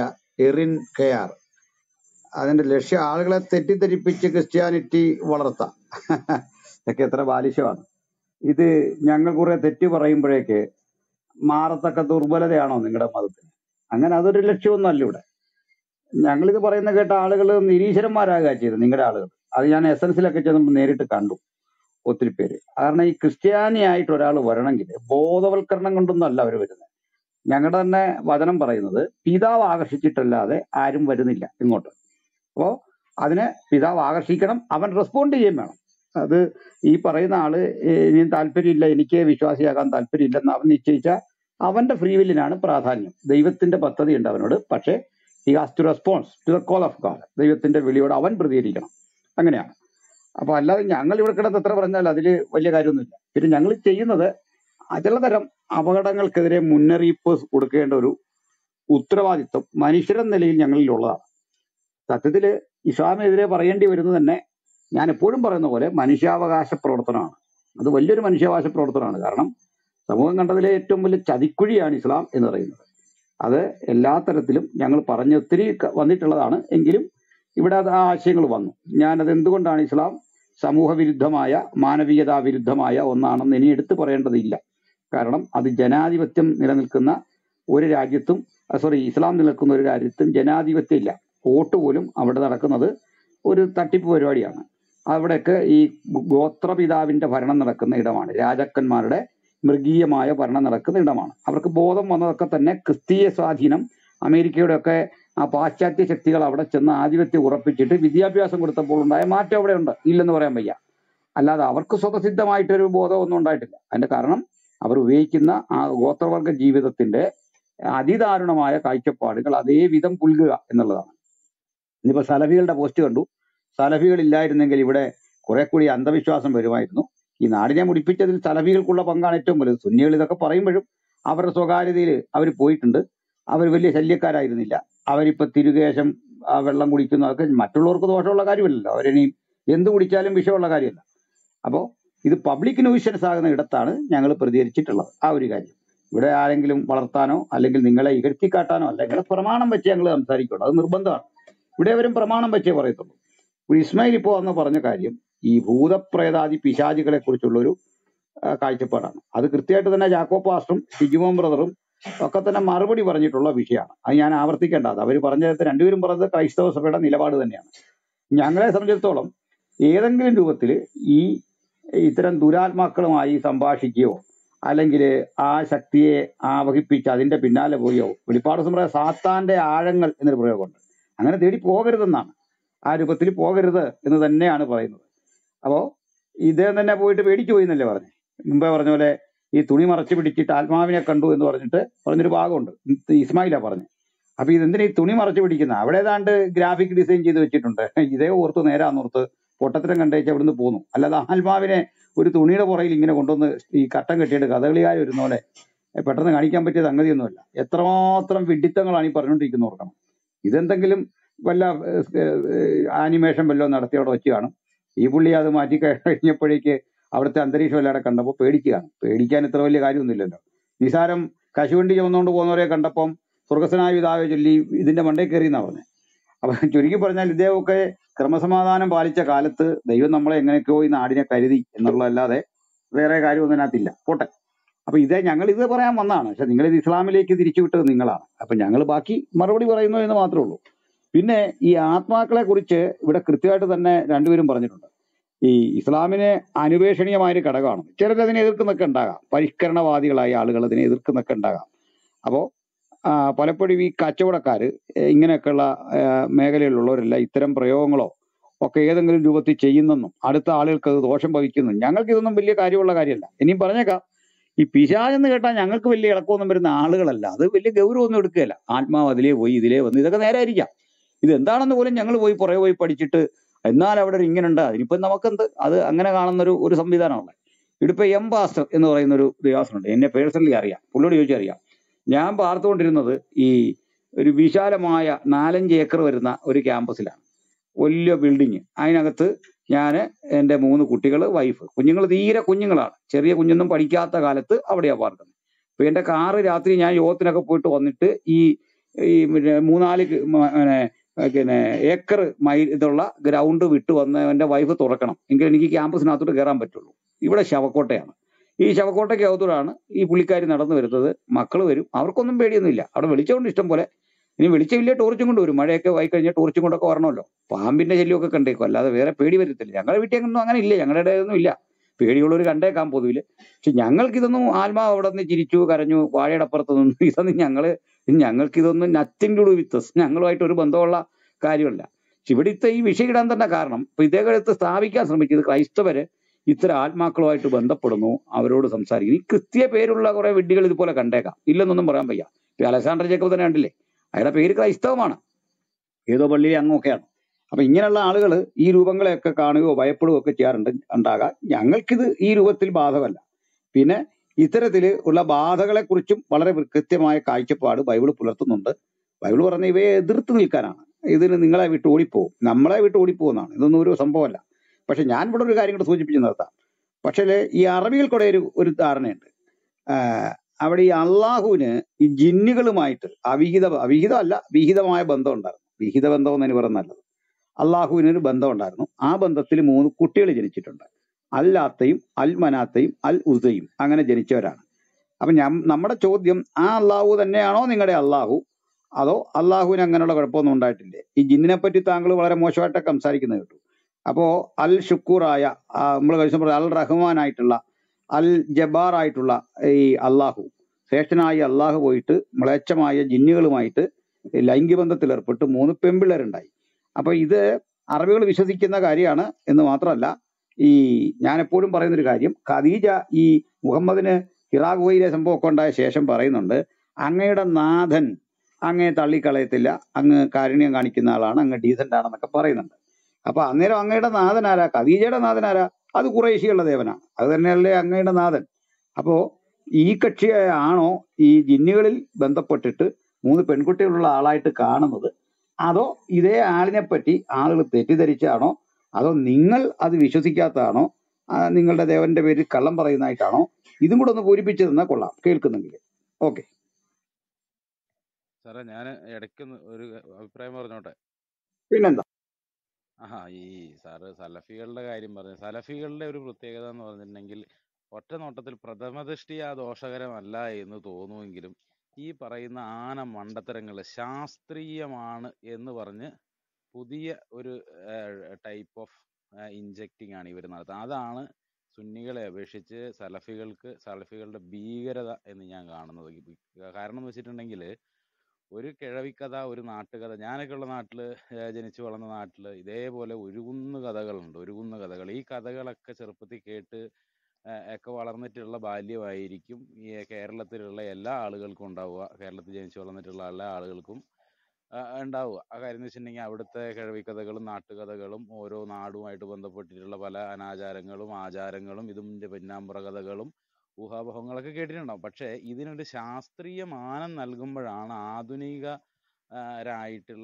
കാലഘട്ടത്തിൽ ജീവിക്കുന്ന ശാസ്ത്രബോധമുള്ള ചെറുപ്പക്കാരുടെ ഹൃദയങ്ങളിലേക്ക് ഈ സാധനം ഇൻജക്ട് ചെയ്യപ്പെടുന്നത്. മറ്റേത് ഇപ്പൊ ഞാൻ ഈ ചർച്ച മുഴുവൻ കേട്ടില്ലെങ്കിൽ പോലും പല ആളുകളും ഈ തരത്തിൽ പല അന്ധവിശ്വാസങ്ങളുണ്ട്. നമുക്ക് ഇപ്പോൾ ചിലപ്പം രാത്രി ഒരു ഒറ്റയ്ക്ക് സെമിത്തേരി കൂടെ നടന്നു പോകാൻ ചിലപ്പം നമ്മളുടെ മനസ്സിലൊരു ചെറിയ പേടിയുണ്ടാവും. പക്ഷേ ഇവിടെ എന്തോ ഉണ്ട് എന്നുള്ള ഉറപ്പൊന്നും ആ പേടിക്കുന്ന ആൾക്കുമില്ല. അത് നിശബ്ദതയും ആ പ്രദേശത്തിന്റെ ഒരു ഒറ്റപ്പെടലൊക്കെ കാരണം കൊണ്ട് മനുഷ്യന്റെ മനസ്സിലുണ്ടാവുന്ന സ്വാഭാവികമായ പേടിയെ ശാസ്ത്രീയമായിട്ട് ഇത് ശരിയാണ്, ഇങ്ങനെ ഒരു പിശാചുണ്ട് എന്നൊക്കെ പറഞ്ഞുകൊണ്ട് ഇപ്പം നമ്മൾ കേട്ടിട്ടുള്ളൂ നാസ പുറത്തുവിട്ട വിവരം അനുസരിച്ച് പല്ലിയിൽ നിന്ന് തെറിച്ചു വരുന്ന എന്താണ് ഒരു സാധനം, ആറ്റോമിക് എനർജിയോ എന്തോ സാധനത്തെ പറ്റിയൊക്കെ പറയുന്നുണ്ടല്ലോ. അപ്പം ഇത്തരത്തിൽ നാസ പുറത്തുവിടുന്ന കാര്യങ്ങൾ വാട്സപ്പ് യൂണിവേഴ്സിറ്റി വഴി പടർത്തുകയും അത് വളരെ ശാസ്ത്രീയപരമായിട്ടുള്ള കണ്ടെത്തലുകളാണ് ഈ പറയപ്പെടുന്ന കാര്യങ്ങളെന്ന് ചെറുപ്പക്കാരിൽ ഇപ്പം എനിക്ക് പരിചയമുള്ള ഡോക്ടേഴ്സ് അടക്കമുള്ള ഇസ്ലാമിക ചെറുപ്പക്കാരായിട്ടുള്ള വളരെ ശാസ്ത്രബോധത്തിലൊക്കെ ജീവിച്ചു പോന്നിട്ടുള്ള ആളുകൾ പിന്നീട് നമ്മൾ വർഷങ്ങൾക്ക് ശേഷം ഇവരെ കാണുമ്പോഴത്തേക്കും ഇവർ ഈ മീശയൊക്കെ പഠിച്ച് താടിയൊക്കെ നീട്ടി ഒരു മുക്കാ പാൻ്റൊക്കെ ഇട്ട് ഈ മറ്റേ നെഞ്ചത്ത് കയറ്റി ഇൻസൈഡൊക്കെ ചെയ്തൊരു പ്രത്യേക വേഷവിധാനത്തോട് കൂടിയിട്ട് കാണും. അപ്പം നമ്മൾ വിചാരിക്കുമോ ഇവൻ ഭയങ്കര ദീനിയായി മാറിയല്ലോ എന്ന്. പക്ഷെ ഇവൻ ദീനിയല്ല, ഇവൻ ശരിയായ അന്ധവിശ്വാസിയായിട്ടാണ് മാറിയിരിക്കുന്നത്. അവൻ കൊടുക്കുന്ന ആധുനിക മെഡിസിൻ ആണെങ്കിലും അവൻ വിശ്വസിക്കുന്നത് ഈ പറയപ്പെടുന്ന മണ്ടത്തരങ്ങളെല്ലാം ശാസ്ത്രീയമാണ് എന്നുള്ളതാണ്. ചന്ദ്രൻ പിളർന്നു, അതിന് നാസ അതിൻ്റെ ഡേറ്റ കളക്ട് ചെയ്തിട്ടുണ്ട്, അത് ശാസ്ത്രീയമായി തെളിയിക്കപ്പെട്ടതാണെന്ന് എൻ്റെ ഒരു ഡോക്ടറായ സുഹൃത്ത് എന്നോട് പറഞ്ഞു. ഞാൻ സത്യത്തിൽ അക്ഷരാർത്ഥത്തിൽ ഞെട്ടിപ്പോയി. ഞാൻ ചോദിച്ചു ഇത് പരിചയപ്പെടുത്തി അല്ലെങ്കിൽ ഇത് ഈ സ്റ്റഡി പ്രസിദ്ധീകരിച്ച ഏതെങ്കിലും ജേണലോ അങ്ങനെ എന്തെങ്കിലും സംഭവം ഉണ്ടെന്ന് പുള്ളി തീർത്തു പറഞ്ഞു. അപ്പം ഞാൻ ചോദിച്ചു അതിൻ്റെ ഒരു റെഫറൻസ് സാധനങ്ങൾ എന്തെങ്കിലും ഉണ്ടെങ്കിൽ ഇവനെ അത് ഞാനും ഒന്ന് വായിച്ച് പഠിക്കട്ടെ എന്ന് പറഞ്ഞു. അപ്പം എന്നോട് പറഞ്ഞു ഞാൻ അയച്ചു തരാമെന്ന് പറഞ്ഞു. ഇപ്പോൾ ഒരു 3-4 വർഷമായി, കോവിഡിന് മുമ്പാണ്.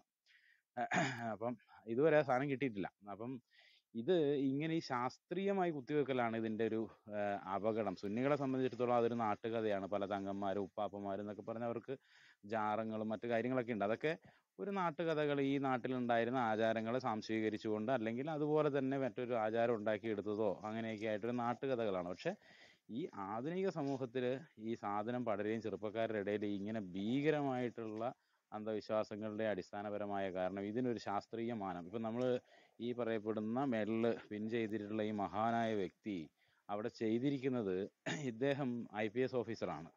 ഒരുപാട് പുസ്തകങ്ങൾ വായിച്ച് നല്ല ഒരു റിസോഴ്സ് പേഴ്സൺ ആണെന്ന് പലരും ഇവിടെ മുമ്പ് പറയുകയുണ്ടായി. സംഭവം സത്യമാണ്, ഒരുപാട് പുസ്തകങ്ങൾ വായിച്ചിട്ടുണ്ട്. പക്ഷെ ഇയാൾ ചെയ്യുന്ന അപകടം എന്ന് പറഞ്ഞാൽ ഇദ്ദേഹം ഈ കാര്യങ്ങൾ പറയുമ്പോഴത്തേക്കും ഒരു IPS ഒക്കെ എടുക്കണമെന്നുണ്ടെങ്കിൽ അത്യാവശ്യം എന്താ പറയുക, പുസ്തകങ്ങൾ വായിക്കുകയും കാര്യങ്ങൾ അറിയുകയൊക്കെ ചെയ്യണം. ബുദ്ധിയും വിവരമൊക്കെ ഉള്ള ഒരാൾക്കേ ഇത് നടക്കത്തുള്ളൂ.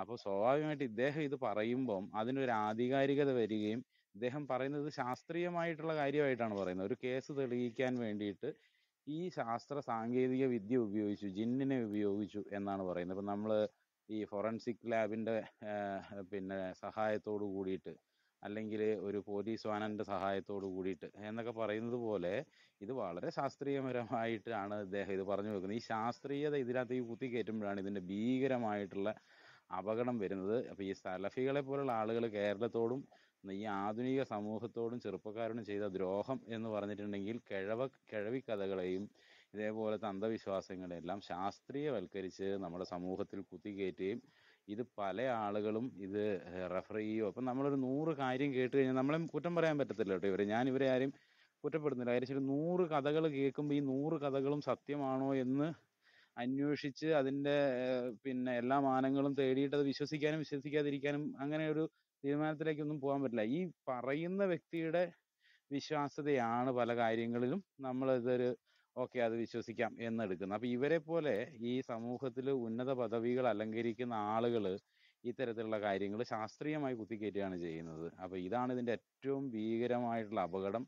അതുകൊണ്ടാണ് ഇന്ന് പല ആളുകളും നമ്മൾ സമൂഹത്തിലുള്ള പല ഉന്നത പദവിയിലിരിക്കുന്ന ശാസ്ത്രബോധം ഉണ്ട് എന്ന് നമ്മൾ തെറ്റിദ്ധരിക്കുന്ന പല ആളുകളും ഇത്തരത്തിലുള്ള വാട്സപ്പ് യൂണിവേഴ്സിറ്റി പ്രബന്ധങ്ങളുമായിട്ട് റോട്ടിലിറങ്ങി പറയുന്നത്. അപ്പോൾ ഇതിനെതിരെ ആ +2 പയ്യൻ ചെയ്തത് വളരെ നല്ലൊരു കാര്യമാണ്, വളരെ നല്ല ഒരു കാര്യമാണ് ചെയ്തത്. അപ്പോൾ ഇതുപോലെ പല ആളുകളും ഓരോ വിഷയങ്ങളിൽ ഓരോരുത്തരായിട്ടൊക്കെ ചെയ്യുകയാണെന്നുണ്ടെങ്കിൽ നമുക്ക് മൊത്തത്തിൽ ഇവർ പറയുന്ന കാര്യങ്ങൾ എന്താണെന്ന് മനസ്സിലാക്കിയെടുക്കാൻ കഴിയും. ഇനി ഇതുപോലത്തെ റൂമുകളും ചർച്ചകളൊക്കെ സംഘടിപ്പിക്കുന്നത് വഴി ഈ കാര്യങ്ങളെല്ലാം മനസ്സിലാക്കിയെടുക്കാൻ കഴിയും. അപ്പം ഈ പറയപ്പെടുന്ന സലഫികളൊക്കെ ഭീകരമായ ഡാമേജാണ് ആധുനിക സമൂഹത്തിനും യുവതലമുറയിലും ഉണ്ടാക്കിയെടുത്തിട്ടുള്ളത്. ആ ഉണ്ടാക്കിയ ഡാമേജോട് കൂടി ഇരിക്കുന്ന ആൾക്കാരാണ് ഇന്ന് നമ്മളുടെ തലപ്പത്തിരിക്കുന്നതെന്നുള്ളത്. ഇവരെ മാത്രം കുറ്റപ്പെടുത്തുന്നില്ല, വലിയ സമൂഹമുണ്ട് പുറത്ത്.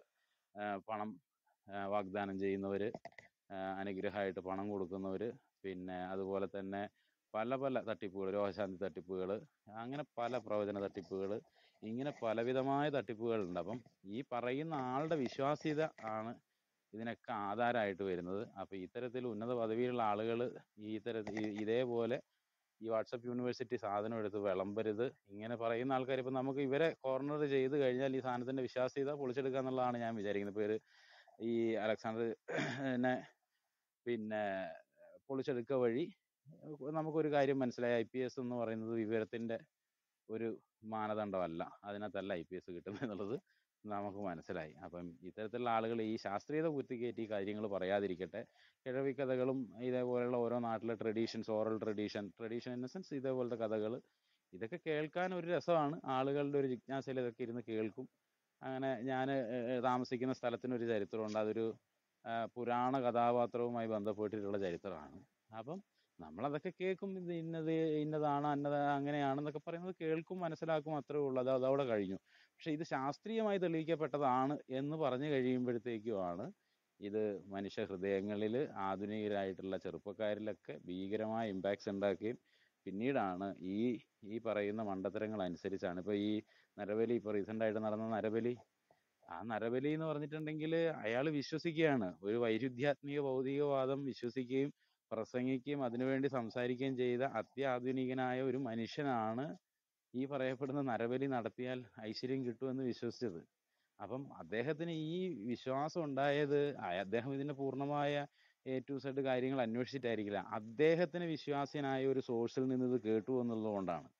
അപ്പോൾ ഈ സമൂഹത്തെ സ്വാധീനിക്കുന്ന, സമൂഹത്തിൻ്റെ മുൻനിരയിൽ നിൽക്കുന്ന ആളുകൾ ഇത്തരത്തിലുള്ള പ്രവണതകൾ വിട്ട് തികച്ചും ന്യായവും ശാസ്ത്രീയവുമായിട്ടുള്ള കാര്യങ്ങൾ പ്രചരിപ്പിക്കണം. അത് ഏത് കാര്യത്തിൻ്റെ മുകളിലാണെങ്കിലും, അത് നമ്മൾ ഇപ്പം മുസ്ലിം എന്നോ ക്രിസ്ത്യാനിയെന്നോ ഹിന്ദു എന്നോ പാഴ്സി എന്നോ സിഖ് എന്നൊന്നുമില്ല, ഏത് വിശ്വാസധാരയിലും ഇത്തരത്തിലുള്ള തെറ്റായ പ്രവണതകളും അനാചാരങ്ങളും അന്ധവിശ്വാസങ്ങൾക്കും എതിരെ പോരാടുക, അത് ഒരു സാമൂഹികനായ മനുഷ്യൻ, ആധുനികനായ മനുഷ്യൻ എന്നുള്ള നിലയിൽ അവരുടെ ഡ്യൂട്ടിയാണ്. IBT എടുത്ത മുൻകൈക്ക് എല്ലാവിധ അഭിനന്ദനങ്ങളും അറിയിക്കുന്നു. Thank you. ഓക്കെ നമ്മുടെ ചർച്ചയിൽ എല്ലാവരും സജീവമായി പങ്കെടുത്തു. 3 മണിക്കൂർ കഴിഞ്ഞു. കാര്യമായ ഒരു പ്രതികരണം നമ്മൾ പ്രതീക്ഷിച്ചിരുന്നു. ഇസ്ലാമിക പക്ഷത്തു നിന്നും വന്നതായ നമ്മുടെ സുഹൃത്ത് ഇസ്മയിലൊക്കെ ഈ ചെയ്തികളെ പ്രോത്സാഹിപ്പിക്കുന്ന ഒരു നിലപാടാണ് എടുത്തത്. നമ്മൾ വിചാരിക്കുന്നത് ഈ മതപ്രമാണങ്ങളിൽ ഉള്ളതാണെങ്കിൽ പോലും അതിനെ തള്ളിക്കളയുന്ന ഒരു സ്ഥിതിവിശേഷത്തിലേക്ക് ആളുകൾ എത്തണമെന്നുള്ളതാണ്. ഈ മതങ്ങൾ എന്ന് പറയുമ്പോൾ ഇവിടെ ഇപ്പോൾ നിലനിൽക്കുന്ന എല്ലാ മതങ്ങളും ഇവിടെ തന്നെ നിലനിൽക്കും, ഇതിനൊന്നും മാറ്റം വരത്തില്ല. അതിൽ പരിഷ്കരിക്കേണ്ടത് പരിഷ്കരിക്കുക, തിരുത്തേണ്ടത് തിരുത്തുക, ആ ഒരു നിലപാടിലാണ് നമ്മൾ എത്തിച്ചേരേണ്ടത്. മുമ്പ് കൊടുത്തോട്ടം പാസ് പറയുകയുണ്ടായി അള്ളാഹുവിന് ജിന്നുമായിട്ട് ബന്ധമുണ്ടെന്ന്. അത് അദ്ദേഹം അതിന്റെ റെഫറൻസ് പറഞ്ഞില്ല, ഞാൻ പറയുകയാണ്. കാരണം എന്താ അറിയോ, ഞങ്ങൾ പറയുന്നതിനെല്ലാം കൃത്യമായ തെളിവുകളുണ്ട്. അതുകൊണ്ട് അതുകൂടെ ഇവിടെ സൂചിപ്പിക്കുകയാണ്. സൂറ 37 അധ്യായം 37 158 ഇങ്ങനെ വായിക്കുന്നു: ഇക്കൂട്ടർ അള്ളാഹുവിനും ജിന്നുകൾക്കുമിടയിൽ കുടുംബ ബന്ധം ആരോപിച്ചിരിക്കുന്നു, എന്നാൽ ജിന്നുകൾക്കറിയാൻ തങ്ങൾ ശിക്ഷയ്ക്ക് ഹാജരാക്കപ്പെടുമെന്ന്. അതായത് മുഹമ്മദിന്റെ കാലഘട്ടത്തിൽ അള്ളാഹുവിന് ജിന്നുമായിട്ടൊരു ലൈംഗിക ബന്ധമുണ്ടെന്നുള്ളതൊരു വിശ്വാസം സാർവത്രികമായിരുന്നു ഖുറൈശികളുടെ ഇടയിൽ. മനസ്സിലായോ? അപ്പൊ അവിടെ നിന്നാണ് ഈ അള്ളാഹുവിനെ മുഹമ്മദ് എടുത്തോണ്ട് വരുന്നത്. ഇത് സയ്യിദ് കുതുബ് അദ്ദേഹത്തിന്റെ തഫ്സീറിൽ പറയുന്നുണ്ട്, ഖുറാന്റെ തണലിൽ.